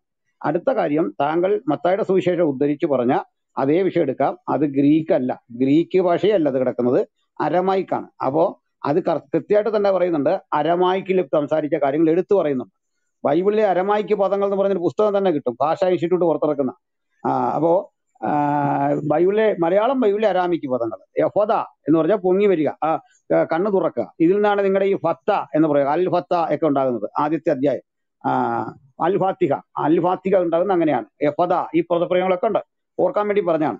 അത് അരാമിക്കാണ്, അതായത് സ്പോക്കൺ വേർഡ് ഓഫ് ജീസസ് ആണ്. അത് ഗ്രീക്ക് എന്ന് പറയുന്നത് മുഖ്യ സമ്പർക്ക ഭാഷയാണ്. ആ ഭാഷയിലാണ് ന്യൂ ടെസ്റ്റമെന്റ് എഴുതുന്നത്. ഇനി അടുത്തതിലേക്ക് വരാം. താങ്കൾ ഈ പറഞ്ഞ കാര്യം തന്നെയാണ് ഞങ്ങൾക്ക് ഏറ്റവും സന്തോഷമുള്ള കാര്യം. താങ്കൾ പോയിട്ട് നിങ്ങൾ വിശ്വസിക്കുന്നോ ഇല്ലയോ എന്ന് എനിക്കറിയില്ല, യഹൂദന്മാർ കുറഞ്ഞ വർഷമെങ്കിലും അംഗീകരിക്കുന്ന, ക്രിസ്തുവിനും അനവധി നൂറ്റാണ്ടിൽ കുറഞ്ഞ വർഷം 1000 വർഷമെങ്കിലും മുമ്പുള്ള ദാവീദ് എഴുതിയ സങ്കീർത്തനം 22 ഉണ്ട്. അവിടെ കിടപ്പുണ്ട് ഇതേ പദപ്രയോഗം, എലി എലി ലമ്മ ശബക്താനി. അതേ കാര്യങ്ങളാണ് ക്രിസ്തു ഉദ്ധരിക്കുന്നത്. ക്രൂശി കിടന്നുകൊണ്ട് അതേ വചനമാണ് ഉദ്ധരിക്കുന്നത്. അപ്പോൾ ഈ വചനം ഉദ്ധരിക്കുക, പിന്നെ എന്റെ അങ്കിക്കായി അവർ ചീട്ടിടുന്നു, ഈ പറയപ്പെട്ട കാര്യങ്ങളെല്ലാം സങ്കീർത്തനം 22 അത് പോയി നോക്കിയാൽ മതി. അവിടെ കിടക്കുന്നത് ആ സിറ്റീസ് എടുത്ത് ഉപയോഗിക്കുകയാണ്. അങ്ങനെ തന്നെ പറയുകയാണ് ചെയ്യുന്നത്. അത് അലറിക്കരഞ്ഞു, യേശു അലറിക്കരഞ്ഞു, പൊട്ടിക്കരഞ്ഞു ഒക്കെ താങ്കൾ കൂട്ടിച്ചേർത്ത കാര്യമാണ്. ഇവിടുത്തെ ചോദ്യം ആദർശത്തിനായി മരിച്ചോ എന്ന് ചോദിച്ചത് മൊത്തത്തിൽ വന്ന ഒരു ചോദ്യമാണ്. അതായത് ഞങ്ങൾ മുഹമ്മദിനെ അദ്ദേഹത്തിന്റെ ജീവിതത്തിന്റെ ആകത്തുകയില് അദ്ദേഹത്തെ വിമർശിക്കുകയാണ് ചെയ്യുന്നത്. അത് ഈ മരണം മാത്രമല്ല, കാരണം മരണത്തിന് അദ്ദേഹം കൊല്ലല്ലോ ഉത്തരവാദി, മറ്റൊരാൾ കൊല്ലുന്നതാണ്. ഇവിടെ പറഞ്ഞ കാര്യം, ഇസ്ലാമിക ചരിത്രത്തിൽ ഖലീഫമാരുടെ, സച്ചരിതരായ ഖലീഫമാരുടെ ചരിത്രത്തിൽ ഖലീഫ ഉൾപ്പെടെ, അല്ലെങ്കിൽ ഖലീഫമാർ ഉൾപ്പെടെ, മുഹമ്മദ് ഉൾപ്പെടെ ഒരാൾക്കും ഒരാദർശ മരണം കിട്ടിയിട്ടില്ലെന്നാണ് പറഞ്ഞത്. അതിന്റെ ശരിയും തെറ്റും അവിടെ നിൽക്കട്ടെ. ഒരാദർശ മരണം അവർക്കാർക്കും കിട്ടിയിട്ടില്ല. അവർ രക്തസാക്ഷിത്വം വഹിക്കേണ്ടി വന്നത് ഒന്നുകിൽ ഭാര്യയുടെ കയ്യിൽ നിന്ന്, അല്ലെങ്കിൽ വേണ്ടപ്പെട്ടവരുടെ കയ്യിൽ നിന്ന്. അത് തെളിവുദ്ധരിച്ച് കൃത്യം ഞാൻ പറഞ്ഞിരുന്നു. ഇനി മൂന്നാമത്തെ ചോദ്യത്തിനുള്ള മറുപടി, ഈ മുഹമ്മദിനെ കുറിച്ച് ഞങ്ങൾ പരാമർശിച്ച, മുഹമ്മദിനെ പരിഹസിക്കുന്ന പണ്ഡിതന്മാർ ആരാണ് എന്ന് ചോദിച്ചാൽ അക്ബർ സാഹിബ് ഒക്കെയാണ്. അതിന്റെ കാരണം എന്താണെന്ന് വെച്ചാൽ ഇപ്പോൾ അവർ ചെയ്യുന്നു, ബുഖാരിയൊക്കെ തുടങ്ങി വെച്ചത് അക്ബർ സാഹിബ് ഒക്കെ പൂർത്തീകരിക്കുന്നു. കാരണം അക്ബർ സാഹിബ് ഏറ്റവും ഒടുവിൽ പറഞ്ഞ വീഡിയോയിൽ ഒരു കാര്യം കേട്ടു. അതിങ്ങനെയാണ്, മുഹമ്മദ് മദ്യപിച്ചതായി ഹദീസിലുണ്ട്, അത് അദ്ദേഹം അംഗീകരിക്കുന്നു. ആ ഹദീസ് നിങ്ങൾ സുന്ന.com തിരക്കിയാൽ കിട്ടും. ആ ഹദീസിനെ നമുക്ക് തള്ളി പറയാൻ പറ്റില്ല, കാരണം ആളുകൾ ഇപ്പൊ എഡ്യൂക്കേറ്റഡ് ആയി കഴിഞ്ഞു. അവിടെയാണ് നമ്മുടെ പണി കിടക്കുന്നത്. അള്ളാഹുവിന്റെ റസൂൽ അങ്ങനെ ഒരു കാര്യം ചെയ്തെങ്കിൽ അതിലൊരു ശരിയുണ്ട് എന്നാണ് അദ്ദേഹം ലാസ്റ്റ് വാദിച്ചത്. അടുത്തത് അതുപോലെ തന്നെ ഒരു സ്ത്രീയോട് തന്റെ ശരീരം എനിക്ക് സമർപ്പിക്കാൻ പറയുന്നു. അങ്ങനെ സമർപ്പിക്കാൻ പറയുന്നത് മുഹമ്മദ് ബലാത്സംഗ വീരൻ, എന്റെ വാക്കല്ല, ഇത് അക്ബറുടെ വാക്കാണ്, അക്ബർ സാഹിബിന്റെ വാക്കാണ്. മുഹമ്മദ് ബലാത്സംഗ വീരൻ. ഇങ്ങനെ കേൾക്കുമ്പോൾ മുസ്ലിം യുവതക്കിടയിൽ മുഹമ്മദിനെ കുറിച്ചൊരു അപകർഷതാബോധം സൃഷ്ടിക്കപ്പെടുന്നു. ഇവിടെ നമ്മുടെ പണി കിടപ്പുണ്ട്. നമ്മൾ ഒരുമിച്ച് ചേർന്നുകൊണ്ട് മുഹമ്മദ് ചെയ്തതെന്തോ അതാണ് ശരി എന്ന് പറയണം. ഇത് മുഹമ്മദിനെ അപമാനിക്കലാണെന്നാണ് ഞങ്ങൾ മൊത്തത്തിൽ പറഞ്ഞു വെച്ചത്. അതുവഴി നിങ്ങൾ പതുക്കെ പതുക്കെ ബൈബിളിലേക്ക് തിരിഞ്ഞു പോകാനാണെങ്കിൽ അതുകൊണ്ട് കാര്യമില്ല. ഇതിന് വല്ല മറുപടി ഉണ്ടെങ്കിൽ ആരെങ്കിലും ഉത്തരവാദിത്തപ്പെട്ടവർക്ക് ഇതിനെ ഓരോന്നോരോന്നായി എടുത്തു പറഞ്ഞ് മറുപടി പറയാം. അവിടെയാണ് ഞങ്ങൾ പറഞ്ഞ ഭാഗം സ്ഥിരീകരിക്കപ്പെടുന്നത്. മുഹമ്മദ് അങ്ങനെ ശരീരം സമർപ്പിക്കാൻ പറഞ്ഞെങ്കിൽ അതിലൊരു ശരിയുണ്ട്. മുഹമ്മദ് മദ്യപിക്കാൻ പറഞ്ഞെങ്കിൽ അതിലൊരു ശരിയുണ്ട്. ചുരുക്കത്തിൽ ശരി എന്ന് പറഞ്ഞാൽ യാഥാർത്ഥ്യമായുള്ളതല്ല. മുഹമ്മദ് ചെയ്തതെന്തോ അതാണ് ശരി. അത് തന്നെ അലിയാർ കാസിമി എടുത്തു പറയുന്നു. ചുരുക്കത്തിൽ പണ്ട് നമ്മുടെ ബുക്കാരിയൊക്കെ തുടങ്ങി വെച്ച, ഖുറാൻ തുടങ്ങി വെച്ച അതേ പണി ഈ ആളുകൾ തിരിച്ച് മുഹമ്മദിനെ സ്ത്രീലമ്പടനായി ചിത്രീകരിക്കുന്നു. മുഹമ്മദിനെ അത്യാഗ്രഹിയും അതുപോലെ മദ്യപാനിയും സ്ത്രീ സുഖങ്ങൾക്ക് വേണ്ടി നടക്കുന്ന അമിതാസക്തിയുള്ള ആളുമായിട്ട് ഇവരെല്ലാം ചേർന്ന് സ്ഥാപിക്കുന്നു. ഇതാണ് ഞങ്ങളുടെ അവകാശവാദം. ടോപ്പിക് ഇതാണ്. ഈ ടോപ്പിക്കിൽ നിന്ന് മാറണേ നമുക്ക് ബുദ്ധിമുട്ടൊന്നുമില്ല. ടോപ്പിക്ക് പക്ഷേ ഇതാണ്. ഇതിൽ നിന്ന് സംസാരിക്കാമെങ്കിൽ നിങ്ങൾക്ക് സംസാരിക്കാം. സലിം ഭായ് കേൾക്കണ്ടോ? ഞാൻ റെഫറൻസ് വായിച്ചോട്ടെ. ഒരു സെക്കൻഡ് ജമാലുദ്ദീൻ ഇവിടെ സാഹിബ്, ഒരു സെക്കൻഡ്. അദ്ദേഹം ഒരു കാര്യം സംസാരിച്ചോണ്ടിരിക്കുകയാണ്. സലിം ഭായ് കേൾക്കണ്ടോ? കേൾക്കുന്നുണ്ട്. എന്താണ് താങ്കൾക്ക് പറയാനുള്ളത്? എനിക്ക് പറയാനുള്ളത്, അദ്ദേഹം കൊടിത്തോട്ടം പറഞ്ഞത് രണ്ട് കാര്യങ്ങളാണ്. ഒന്ന്, എന്ത് ആദർശത്തിന്റെ പേരിലാണ് പ്രവാചകൻ മരിച്ചതെന്ന് ചോദിച്ചു. ആദർശത്തിന്റെ പേരിൽ അദ്ദേഹം ഒരു അള്ളാഹുവിന്റെ റസൂലാണെന്നും അദ്ദേഹം ഒരു പ്രവാചകനാണെന്നും ഈ യഹൂദ സ്ത്രീക്ക് തെളിയിക്കാൻ വേണ്ടി അദ്ദേഹത്തിന്റെ ആദർശം അതാണ്. എന്താണ് ആദർശം? അദ്ദേഹം പ്രവാചകനാണ്. ആ ആദർശം അതൊരു ആദർശമല്ലേ? അതുകൊണ്ടാണ് ചോദിച്ചാൽ കൊടിത്തോട്ടത്തിന്റെ ആദർശം എന്താണെന്ന് ഞാൻ ചോദിക്കാൻ കാര്യം. കൊടിത്തോട്ടത്തിന്റെ ആദർശം എന്താ വെച്ചാൽ അദ്ദേഹം പറഞ്ഞു ഞാനൊരു പാസ്റ്ററാണ്. അതല്ലേ അദ്ദേഹത്തിന്റെ ആദർശം. മുസ്ലിമായി ഞാൻ അദ്ദേഹത്തിന് ഒരു വിഷം കൊടുത്തു, താങ്കൾ പാസ്റ്റർ ആണെങ്കിൽ മരണപ്പെടത്തില്ല, അല്ലെങ്കിൽ താങ്കൾ ജീവനുണ്ടാകും. അതുപോലെ സംഭവിച്ച യഹൂദ സ്ത്രീ പ്രവാചകന് വിഷം കൊടുത്തു. ആ വിഷം കൊടുത്തത് കൊണ്ട് പ്രവാചകൻ മരിക്കുന്നില്ല. എന്നാൽ മരണമാസന്നമായ സമയത്ത് ആ വിഷത്തിന്റെ വിഷമം കൂടി പ്രവാചകൻ അനുഭവിക്കേണ്ടി വന്നു. അതായിരുന്നു പ്രവാചകന്റെ ആദർശം. പ്രവാചകനാണോ എന്നറിയാൻ വേണ്ടി ഈ യഹൂദ സ്ത്രീ കൊടുത്തു. അതാണ് ആദർശം. അപ്പൊ ആദർശം വിട്ടാണ് മരിച്ചെന്ന് പറഞ്ഞ് കൊടുത്തോട്ടം തെറ്റിദ്ധരിപ്പിക്കുകയല്ലേ ചെയ്യുന്നത്. ഒന്ന്. രണ്ടാമത്തത്, കൊടുത്തോട്ടം സാർ ഒരു വേറെ കാര്യം കൂടി പറഞ്ഞല്ലോ. ഈ മത്തായി സുവിശേഷത്തെ നിങ്ങൾ തള്ളുന്നുണ്ടോ? ഈ പറഞ്ഞ തെറ്റാണെങ്കിൽ അത് ഞങ്ങൾക്കൊന്ന് ബോധ്യപ്പെടുത്തണം. ഇങ്ങനെ സംഭവം നടന്നിട്ടില്ല. മത്തായി സുവിശേഷം 27:45-46 പറയുന്നത് അങ്ങനെ സംഭവമില്ല. ഇനിയിപ്പം ഈ പദം ഗ്രീക്കാണോ മറ്റുള്ളതാണോ അത് ശരി, ഓക്കെ, നിങ്ങൾ മാറ്റിക്കോ. ഇത് ഗൂഗിളിൽ നിന്ന് ഞങ്ങൾക്ക് കിട്ടുന്നതാണ്. ഇതിനകത്ത് വന്ന് തെറ്റോടെന്ന് പറഞ്ഞു തന്നെ.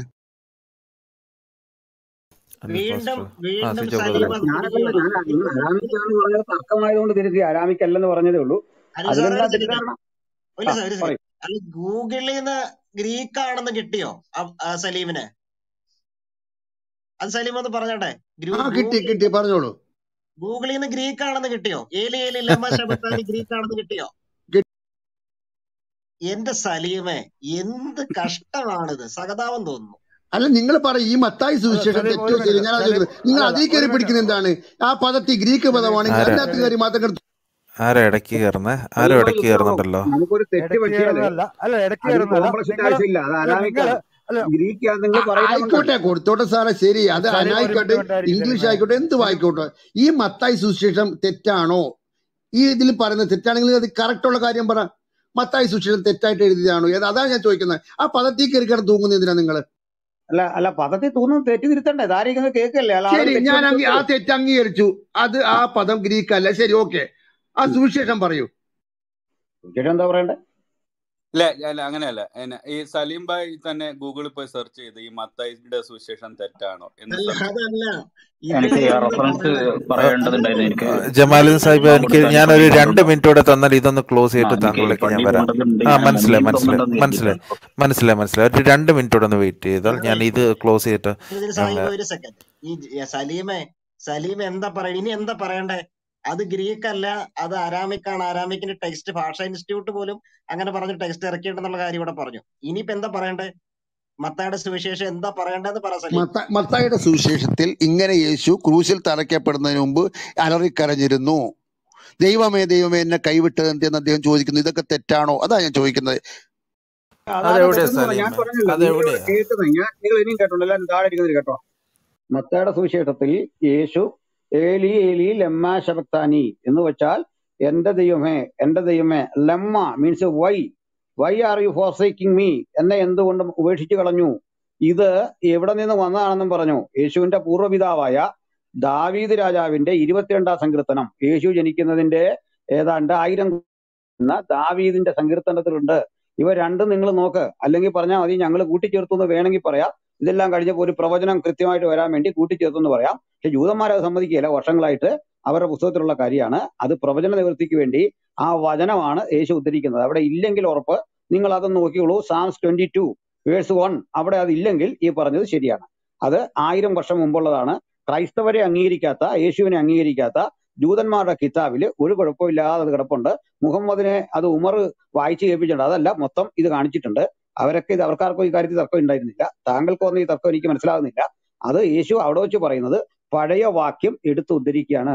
എന്റെ ദൈവമേ നീ എന്നെ കൈവിട്ടതെന്ത്? ഞങ്ങളിവിടെ മത്തായിയുടെ സുവിശേഷം തള്ളിയേ. അത് കൂടാതെ തന്നെ എന്റെ അങ്കിക്കായി അവർ ചീട്ടിടുന്നു, ഈ വചനമെല്ലാം അവിടെ എഴുതിയതാണ്. 22-ാം സങ്കീർത്തനം 1000 കൊല്ലം മുമ്പ് എഴുതിയ കാര്യമാണ്. യേശുവിന്റെ ജീവിതത്തിൽ ഫുൾഫിൽഡ് ആകുന്നു എന്നുള്ളതാണ് ക്രൈസ്തവ നിലപാട്. ഓക്കെ, അത് മതി. അപ്പൊ യേശു പറയുന്നുണ്ട് ദൈവമേ അങ്ങനെ കൈവിട്ടതെന്ന്, അല്ലേ? എന്റെ ഇല്ല, അവിടുത്തെ ദൈവം. പുതിയ ചോദ്യം വേണ്ട, നമുക്ക് ഉത്തരത്തിലേക്ക് അടുത്ത ഓക്കെ ചോദ്യം ഓക്കെ പിടിക്കാനായി ഓക്കെ ഈ ഒരു മൂന്ന് ഒരു ചോദ്യം സെക്കൻഡ് ചോദിച്ചത്. സലീം സാഹിബ്, ഞാൻ ഒരു മിനിറ്റ് നടക്കുകയാണ്. ഒരു മിനിറ്റ് ചാക്കോ പാസ്റ്റർ, അതല്ല, മാറുന്നില്ല. അതുകൊണ്ടാണ് ഞാൻ ഇടയ്ക്ക് അറിയത്. ഓക്കെ, ഒരു കാര്യം ചെയ്യാം. സലീം സാഹിബ് ഫ്രീ ആണെന്ന് തോന്നുന്നു. ജമാലൻ സാഹിബിന് ഇപ്പൊ ഒന്ന് പുറത്തു പോകണമെന്ന് പറഞ്ഞു. കൊടുക്കും അപ്പൊ അദ്ദേഹത്തിന് ഞാൻ സമയം കൊടുത്തതിന് ശേഷം താങ്കളിലേക്ക് വരാം. ജമാലൻ സാഹിബ് തെളിവുണ്ടെങ്കിൽ പറഞ്ഞോളൂ. അതെ, സഹീഹുൽ ബുഖാരി നേരത്തെ പറഞ്ഞ സംഭവമാണ്, കേട്ടവരായിരിക്കുമല്ലോ എല്ലാവരും. സഹീഹുൽ ബുഖാരി 3169 ഹദീസ്, ബുക്ക് നമ്പർ 58 അങ്ങനെയാണ് കാണുന്നത്. വോള്യം 4 ബുക്ക് നമ്പർ 53 കാണുന്നുണ്ട്. ഏതായാലും അത് പദം വേണമെങ്കിൽ ഞാൻ വായിക്കാം, ഹദീസ് മൊത്തം വേണമെങ്കിൽ അങ്ങനെ വായിക്കാം. ഈ ലാസ്റ്റ് റെഫറൻസ് ബ്രദറെ ഒന്നുകൂടെ റെഫറൻസ് പറഞ്ഞേ പ്ലീസ്. എങ്ങനെ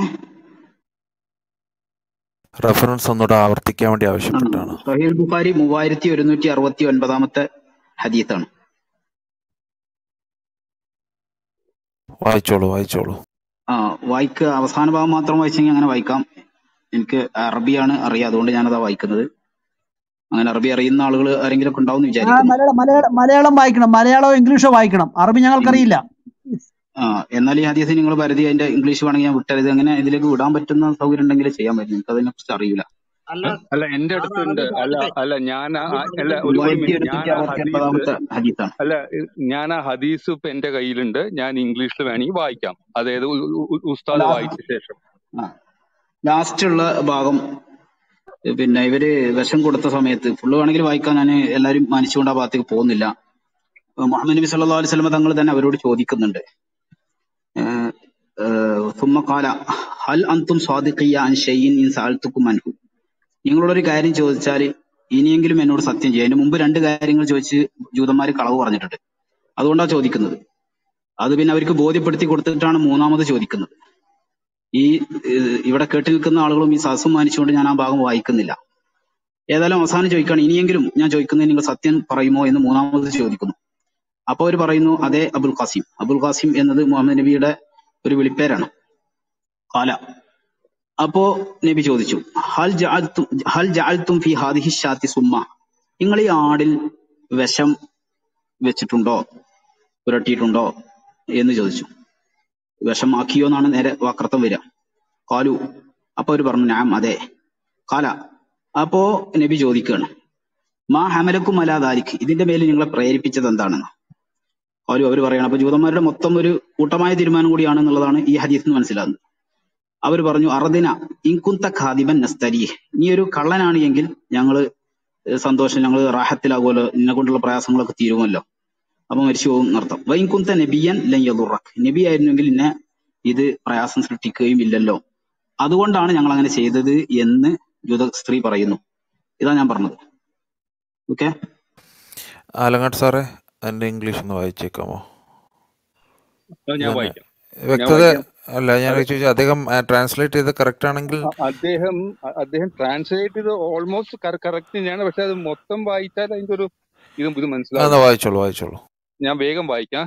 അതായത് when Khyber was conquered, a roasted poisoned sheep was presented to the prophet as a gift by the Jews.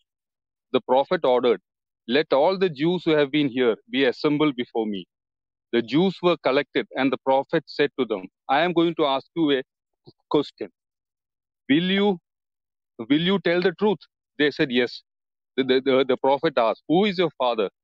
They replied, so and so. Who is he said, you have told a lie. Your father is so and so. They said, you are right. And he said, will you now tell me the truth if I ask you about something? They replied, yes, O Qasim. And if you should tell a lie, you can realize our lie, as you have done regarding our father. On that he asked, who are the people of the hellfire? They said, we shall remain in the hellfire for a short period, and after that you will replace us. And the prophet said, you may be cursed and humiliated in it. By Allah, we shall never replace you in it. And then he asked, will you now tell the truth if I ask you a question? They said, yes. He asked, have you poisoned this sheep? They said, yes. He asked, what made you do so? They said, we wanted to know if you were a liar, in which case we would get you would die, and if you are a prophet, then the poison would not harm you. ഇതാണ് ഹദീസ്. Okay, thank you. ഞാൻ ഇതുവരെയും കേട്ടോണ്ടിരുന്നിട്ട് ഒരു കാര്യം എനിക്കൊന്ന് ഇതിനകത്ത് ജമാലുദ്ദീൻ സാഹിബിൻ്റെ clarity വരാനുണ്ട്. അതായത് എന്താ പറയുക, ഒരു കള്ളപ്രവാചകനാണെങ്കിൽ ഇപ്രകാരം ഒരു മരണം ഉണ്ടാകുമെന്ന് ഇവിടെ പലരും എടുത്തു പറഞ്ഞു. താങ്കൾ അത് തൊടാതെ പലവട്ടം പോകുന്നത് ഞാൻ ശ്രദ്ധിച്ചു. ഞാൻ മോഡറേറ്റ് ആയതുകൊണ്ട് ഞാൻ ഇതുവരെ അതിനെപ്പറ്റി പറയാതെ നിന്നത്. അപ്പം അങ്ങനെ ഒരു മരണം വന്നുവെങ്കിൽ അതെന്തുകൊണ്ടായിരിക്കാം എന്നുള്ളത് നേരത്തെ മുതലേ ചോദിക്കുന്ന ഒരു ചോദ്യമാണ്. താങ്കൾ അതിനെ ഇതുവരെ അഡ്രസ്സ് ചെയ്ത് കണ്ടില്ല, അതുകൊണ്ട് ഞാനിപ്പോൾ എടുത്ത് ഉദ്ധരിച്ചു എന്ന് മാത്രമേ ഉള്ളൂ. ആയത്തൊന്ന് വായിച്ചു കേൾപ്പിക്കാത്ത ഞാൻ നോക്കാം. ഞാനതിന് പ്രതികരിച്ചേക്കാം. ഒരു മിനിറ്റ് സാഹിബേ, ആയത്തോടൊന്ന് വായിച്ചോട്ടെ. ആയത്തോടൊന്ന് വായിച്ചേക്കട്ടെ. ആയത്തോടൊന്ന് വായിച്ചേക്കട്ടെ. സൂറ 69 44, 45, 46, 47. 69 44 മുതൽ 47 വരെ ഒരു കള്ളപ്രവാചകൻ ഉണ്ടാകുന്ന മരണത്തെ കുറിച്ചാണ് അവിടെ പറയുന്നതെന്ന് സാധാരണ ആർക്കും മനസ്സിലാകും. ഞാൻ വായിക്കുന്നത്, പ്രവാചകൻ നമ്മുടെ മേൽ വല്ലതും കെട്ടിച്ചമച്ച് പറയുകയാണെങ്കിൽ അദ്ദേഹത്തിന്റെ വലം കൈ നാം പിടിക്കുമായിരുന്നു, എന്നിട്ട് അദ്ദേഹത്തിന്റെ ജീവനാടി മുറിച്ചു കളയുമായിരുന്നു. നിങ്ങളിൽ ആർക്കും അദ്ദേഹത്തിൽ നിന്ന് നമ്മുടെ ശിക്ഷയെ തടയാനാവുന്നതല്ല. ഇത് ഒരു കള്ളപ്രവാചകൻ ഉണ്ടാകുന്ന അന്ത്യവിധിയെ കുറിച്ചാണ്, മരണത്തെ കുറിച്ചാണ് പറയുന്നത്. എന്നാൽ സഹീഹായ ബുഖാരി ബുക്ക് നമ്പർ 59 ഹദീസ് 713 മുഹമ്മദിനുണ്ടായ മരണസമയത്തെ വേദനയെക്കുറിച്ച് കൃത്യമായിട്ട് പറയുന്നു. അതും ഞാൻ വായിക്കാം. അത് വായിച്ചതിന് ശേഷം മുകളിൽ പറഞ്ഞ 69, 44 മുതൽ 47 വരെയുള്ള ആയത്തുകൾ നല്ല ചേർച്ചയാണോ അല്ലയോ എന്നുള്ള വിവരം ഉസ്താദ് പറയാം. ഞാനത് വായിക്കുന്നു. ഓ ഐഷ, ഞാൻ ഇപ്പോഴും കൈബറിൽ നിന്ന് കഴിച്ച ഭക്ഷണം മൂലം ഉണ്ടായ വേദന അനുഭവിക്കുന്നു. ഇപ്പോഴാണെങ്കിൽ ആ വിഷം കാരണം എന്റെ ജീവനാടി മുറിഞ്ഞു പോകുന്നത് പോലെ അനുഭവപ്പെടുന്നു എന്നാണ് അവിടെ രേഖപ്പെടുത്തിയിരിക്കുന്നത്. മനസ്സിലാകുന്നുണ്ടോ? അപ്പം ഈ 69, 44 കള്ളപ്രവാചകന്റെ മരണം ആ ആയത്തനുസരിച്ച് മുഹമ്മദ് മരിച്ചത് അതുപോലെയാണല്ലോ സുഹൃത്തെ. എന്താണ് താങ്കൾക്ക് പറയാനുള്ളത്?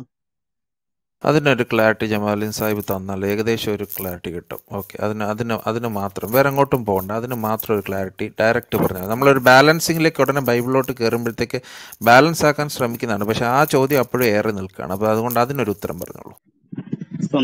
സന്തോഷം. കേൾക്കുന്നുണ്ടോ?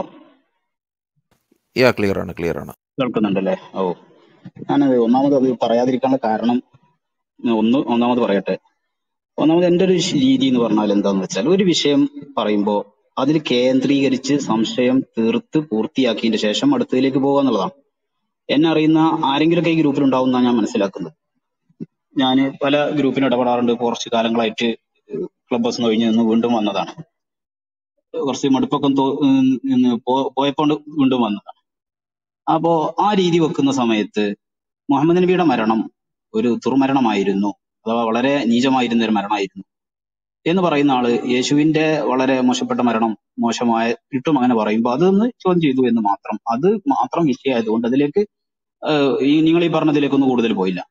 എന്നിട്ടും ഈ ജൂത സ്ത്രീ വിഷം കൊടുത്ത സംഭവം അതിനോട് ഒരു അടുത്ത് ബന്ധിച്ച് നിൽക്കുന്ന ഒരു സംഭവം ആയതുകൊണ്ട് ഞാൻ അതിനെക്കുറിച്ച് പ്രതികരിച്ചു. ഇപ്പൊ എനിക്ക് തോന്നുന്നു ഇതിനോടും പ്രതികരിക്കാനുള്ള സമയമായിട്ടുണ്ട് എന്നുള്ളത്. അതുകൊണ്ട് ഞാൻ അതും കൂടെ പരിഗണിക്കണം. മാത്രമല്ല, നമ്മുടെ ഒരു മോഡറേറ്റർ ആണ് അത് ചോദിച്ചത് എന്നുള്ളത്, അയാളോട് നമുക്കൊരു മാന്യത വേണമല്ലോ. അതിന്റെ കൂടി ഭാഗമായിട്ടാണ് പറയാനുള്ളത്. ഒന്നാമതായി പറയാനുള്ളത്, നമ്മള് ഖുർആൻ എന്ന് പറയുമ്പോൾ അറബി ഭാഷയിലാണെന്നുള്ളത് നമുക്ക് എല്ലാവർക്കും അറിയാം. അപ്പൊ അതുകൊണ്ട് ആ ഹദീസിൽ പറഞ്ഞതും അതും അറബിയിലാണ്, ഖുർആനിലും പറഞ്ഞത് ഒരേ സംഭവമാണോ എന്നുള്ളത് വളരെ വ്യക്തമായി വിലയിരുത്തേണ്ടതുണ്ട്. എന്നിട്ട് മാത്രമാണ് തീരുമാനിക്കേണ്ടത്. ഖുർആൻ പരിഭാഷയെ ഖുർആനായിട്ട് ഒരിക്കലും ഒരു മുസ്ലിമും അംഗീകരിക്കില്ല എന്നുള്ളത് നിങ്ങൾക്ക് തന്നെ അറിയാം. ഖുർആൻ പരിഭാഷ മാത്രമാണ്. ഗാന്ധി പ്രതിമ ഗാന്ധിയല്ല, ഗാന്ധി പ്രതിമ മാത്രമാണ് എന്നതുപോലെ അതേ നിലപാട് തന്നെ ബൈബിളിനെ കുറിച്ച് നമുക്കുള്ളത്. അത് പിന്നീട് നമുക്ക് സംസാരിക്കാം. ഇഞ്ചിയില് പരിഭാഷ ഇഞ്ചിയിലല്ല എന്നുള്ളതാണ് ഞങ്ങളുടെ നയം. ഏതായാലാവട്ടെ, കൂട്ടത്തിൽ പറഞ്ഞു എന്ന് മാത്രം. അപ്പൊ അങ്ങനെ വരുന്ന സമയത്ത് ശുദ്ധ ഖുർആനിൽ ഇവിടെ പറഞ്ഞിട്ടുള്ളത്, എന്റെ കയ്യിൽ ഇപ്പൊ വിശുദ്ധ ഖുർആന്റെ ഹദീസ് ഞാനിപ്പോ എടുത്തു വെച്ചിട്ടില്ല, അത് സെർച്ച് ചെയ്യേണ്ടതുണ്ട്. ആ ഹദീസ് എന്റെ ശ്രദ്ധയിൽപ്പെട്ടിട്ടുണ്ട്. ഏതായാലും ആവട്ടെ, സാധാരണ ഇവർ ആരോപിക്കുന്നതാണല്ലോ, പൊതുവെ ഇസ്ലാമിക വിമർശകര് ആരോപിക്കുന്ന പല കാര്യത്തിന്റെയും നിജസ്ഥിതി എന്താന്ന് ഈ ചർച്ചയിൽ തന്നെ കുറെയൊക്കെ ഇതിൽ പങ്കെടുത്ത ആളുകൾക്ക് മനസ്സിലാവുന്ന കൂടി ഞാൻ വിചാരിക്കുന്നു. ഏതായാലും തുമ്മല ഖത്തഅന മിൻഹുൽ വത്തീൻ എന്നാണ് വിശുദ്ധ ഖുർആനിലുള്ളത്. അറബി അറിയുന്നവർക്ക് നോക്കാം, വത്തീൻ എന്ന പദമാണ്, അത്രയെങ്കിലും മനസ്സിലാക്കി വെക്കുക. അങ്ങനെ ഒരാൾ വലു തഖബ്ബല അലൈന, അതിന്റെ തൊട്ട് മുമ്പ് പറയുന്നത് ഇദ്ദേഹം റസൂലാണ്, ഇത് വളരെ വിശുദ്ധമായ റസൂലിന്റെ വാചകമാണ് എന്നൊക്കെ പറഞ്ഞുകൊണ്ടുള്ള മുഹമ്മദ് നബിയാണെന്ന് സ്ഥിരീകരിച്ചുകൊണ്ടിരിക്കുന്ന സ്ഥലമാണ്. അവിടെ പറയുകയാണ് വലു തഖബ്ബല അലൈന ബഅദൽ അഖാവിൽ ലഅഖദ്നാ മിൻഹു ബിൽ യമീൻ തുമ്മ ലഖത്തഅനാ മിൻഹുൽ വത്തീൻ. വലം കൈനി പിടിച്ച് അവരെ വത്തീൻ എന്ന ഞരമ്പ് നമ്മൾ മുറിച്ചു കളയും എന്നാണ് വിശുദ്ധ ഖുർആൻ പറയുന്നത്. അതേ സ്ഥാനത്ത് ഹദീസിൽ പറയുന്നത് ഈ വത്തീൻ എന്ന് പറയുന്ന ഞരമ്പ് അല്ല എന്നുള്ളതാണ് ഞാൻ ഓർക്കുന്നത്. അക്ഹരി എന്ന് പറയുന്ന ഞരമ്പ. അത് രണ്ടിനും മലയാളത്തിൽ എന്ത് പറയും എന്നുള്ളത് ഒന്ന് സെർച്ച് ചെയ്തതിന് ശേഷം ഉറപ്പ് പറയാൻ പറ്റുള്ളൂ. അപ്പൊ ഖുർആനിൽ പറഞ്ഞതും അതേ സ്ഥാനത്ത് ഹദീസിൽ പറഞ്ഞതും രണ്ട് കാര്യങ്ങളെ കുറിച്ചാണ് എന്നുള്ളത് വളരെ വ്യക്തമാണ്. വിശദമായിട്ട് വേണമെങ്കിൽ ഇനിയിപ്പോ എനിക്ക് ഇന്ന് സമയം കിട്ടുമെന്ന് തോന്നുന്നില്ല. ഞാൻ പറഞ്ഞല്ലോ, ഞാൻ അടുത്ത വാങ്ങിക്കുന്ന സമയമായി. അതിനുശേഷം അസർ നിസ്കരിച്ചതിന് ശേഷം വേറൊരു പരിപാടി പങ്കെടുക്കാനുണ്ട്.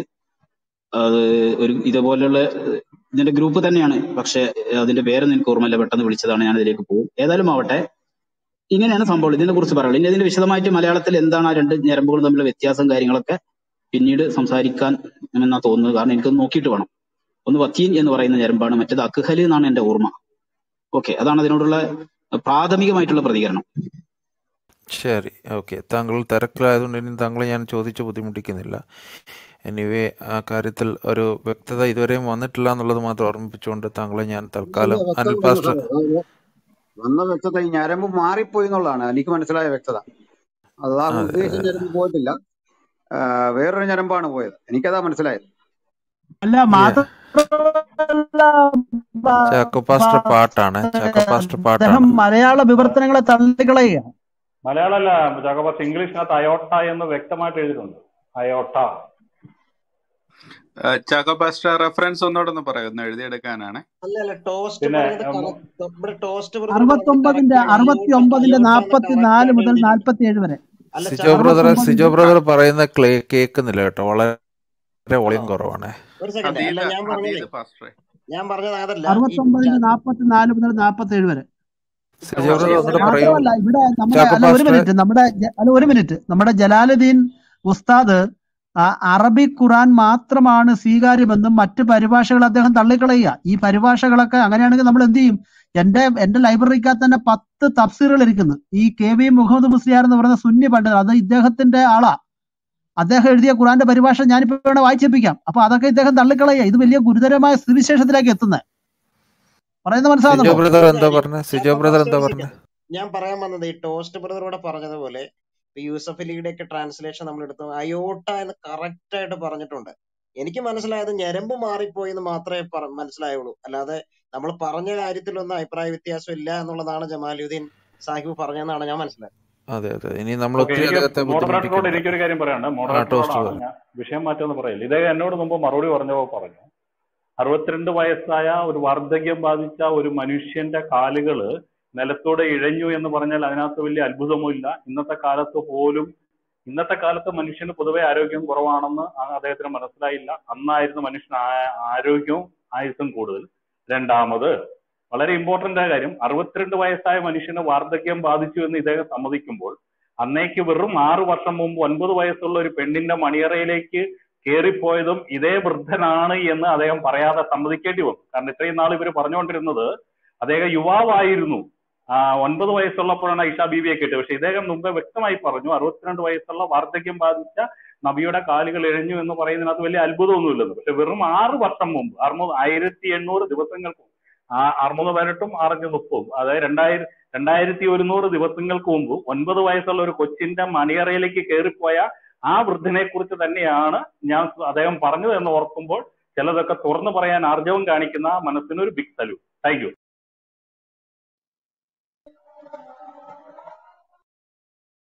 Okay, thank you Jamaluddin Sahib. ഇടയ്ക്ക് സമയമുള്ളപ്പോൾ ഞങ്ങളുടെ ചർച്ചകളിൽ പങ്കെടുക്കുക.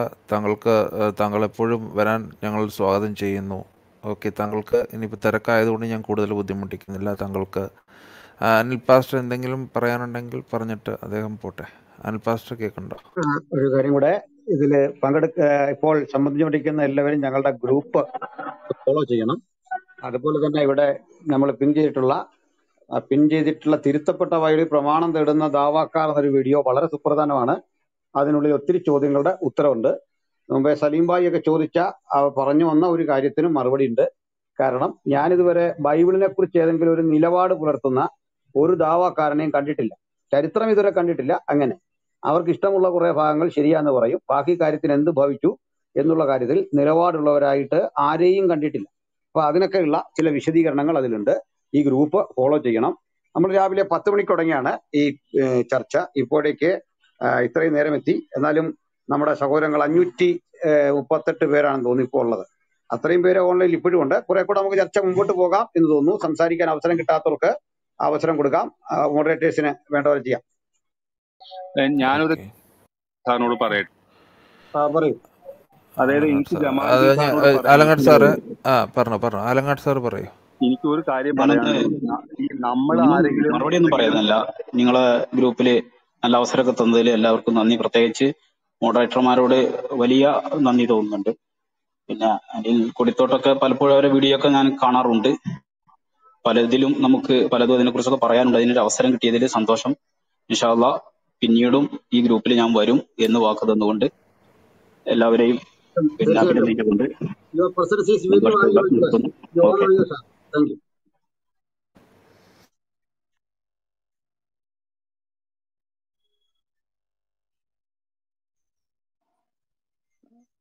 അദ്ദേഹം കേട്ടില്ല എന്ന് തോന്നുന്നു പാസ്റ്റർ താങ്ക് യു പറഞ്ഞ.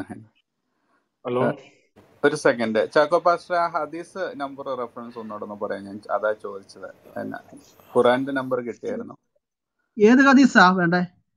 ഈ മുഹമ്മദ് നബി ഇങ്ങനെ ഖുറാനിൽ പറഞ്ഞിരിക്കുന്ന പോലെ മരിച്ചെന്നുള്ള രീതിയിലുള്ള ഹദീസിന്റെ ബുക്ക്. അത് സഹീഹ് ബുഖാരി ബുക്ക് നമ്പർ 59, ഹദീസ് നമ്പർ 713, 713. കള്ളപ്രവാചകന്റെ മരണത്തെ കുറിച്ച് പറയുന്ന ആയത്ത് 69ന്റെ 44 മുതൽ 47 വരെ. ഓക്കെ. ജാക്കെ ഹദീസിനകത്ത് ഖുറാനിൽ പറഞ്ഞതുപോലെയാണ് മരിച്ചതെന്ന് ഹദീസ് പറയുന്നില്ല കേട്ടോ. നമ്മൾ അതിനെ രണ്ടിനെയും വെച്ചുകൊണ്ട് പറയുന്നതാണ്. മനസ്സിലായി. അല്ലെങ്കിൽ ഇനി താങ്കൾക്ക് സുന്നത്ത് എടുക്കണേ 2617 എടുത്താൽ മതി. ഓക്കെ ശരി എന്നാ, താങ്ക് യു.